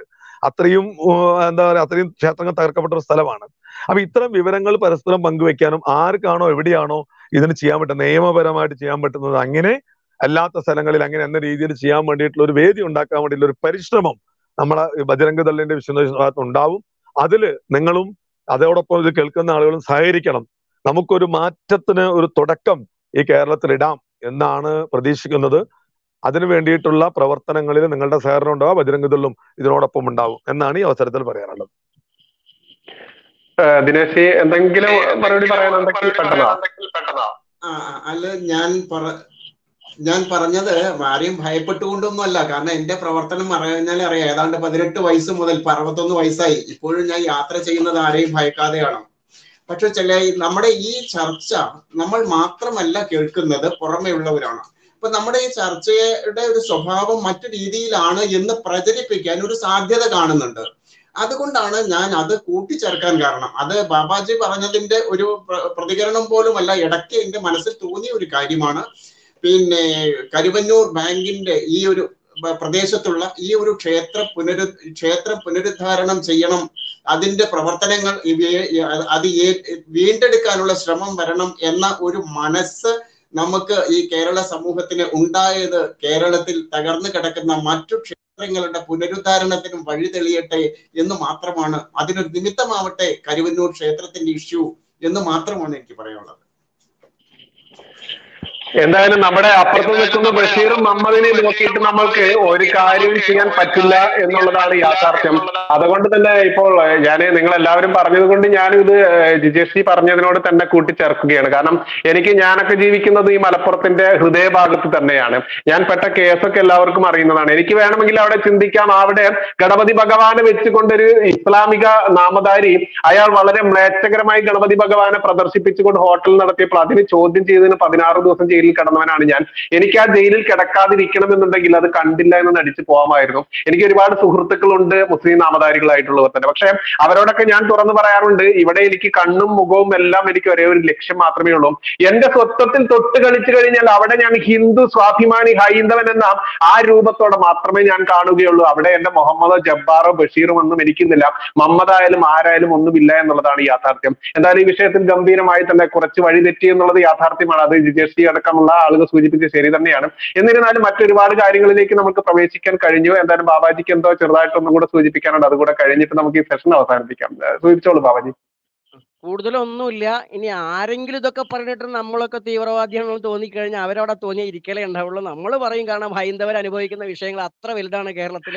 അതുകൊണ്ട് ആരുടെ മുന്നിൽ മുട്ടുമടക്കാനും ഇല്ല. ഇനിയിപ്പോൾ അവർ അങ്ങനെ കരുതി ഇപ്പൊ ഏത് രീതിയിൽ വന്നാലും ശരി, നമുക്ക് തീവ്രവാദി ആവുന്നതിനുള്ള താല്പര്യം അത്തരത്തിൽ മുട്ടൻ ഹിന്ദു തീവ്രവാദിയാണ് എന്ന് പറഞ്ഞിട്ട് തന്നെയാണ് നമ്മൾ വിരമിക്കുന്നത്. ഓക്കെ, ഏതായാലും ഈ വിഷയത്തിൽ ഗംഭീരമായി തന്നെ നമ്മുടെ വിശിഷ്ട അതിഥികൾ എല്ലാവരും കൃത്യമായിട്ട് വിവരങ്ങൾ പാസ് ചെയ്തു. അതില് ബജ്രംഗ് ദളിന്റെ പ്രതിനിധിയായിട്ടുള്ള ജിജേഷ് പട്ടേരി ജി കൃത്യമായിട്ട് നമ്മുടെ ബജ്രംഗ് ദളിന്റെ ഒരു ജാഗരണ യാത്ര ഇന്നലെ കഴിഞ്ഞതേ ഉള്ളൂ സമാപനം. അത് കഴിഞ്ഞിട്ട് അവിടെ നിന്ന് തിരിച്ചുകൊണ്ടിരിക്കുന്ന വഴിയാണ്. അതുകൊണ്ട് തന്നെ ഹിന്ദു ശൗര്യത്തോടെ തന്നെ ഉയർത്തെഴുന്നേൽക്കുന്ന യാത്ര കഴിഞ്ഞ ഈ ഒരു സായാഹ്നത്തിൽ നിൽക്കുന്ന നമുക്ക് കൃത്യമായിട്ട് പറയാൻ പറ്റും എന്താണ് ശൗര്യം എന്നുള്ളത്. കാണണമെന്നുണ്ടെങ്കിൽ ഇനി ഇതുപോലുള്ള ഒന്നും നടക്കില്ല എന്നുള്ളത് കൃത്യമായിട്ട് കാണിക്കേണ്ടതുണ്ട്, പറയേണ്ടതുണ്ട്, ഉച്ചത്തിൽ പറയേണ്ടതുണ്ട്. അതുകൊണ്ട് തന്നെയാണ് ഈ വിഷയം നമ്മൾ ഇന്നിവിടെ ചർച്ചയ്ക്ക് എടുത്തിരിക്കുന്നത്. നമ്മുടെ വിശിഷ്ട അതിഥികൾക്ക് എല്ലാവർക്കും ഒരുപാട് നന്ദി വീണ്ടും പറയുകയാണ്. തൽക്കാലം നമ്മൾക്ക് ഈ സെഷൻ ഇവിടെ അവസാനിപ്പിക്കാം. നമ്മുടെ പ്രേക്ഷകർക്ക് പ്രത്യേകിച്ച് വിശിഷ്ട ഇവരെ കണ്ടുകൊണ്ടിരിക്കുന്ന ആയിരക്കണക്കിന് ആളുകൾ കണ്ടുകൊണ്ടിരിക്കുന്നതെന്ന് പ്രത്യേകം പറയട്ടെ. അവർക്ക് ഒരുപാട് നന്ദി, നമസ്കാരം. ജയ് ഹിന്ദ്, ജയ് ശ്രീറാം.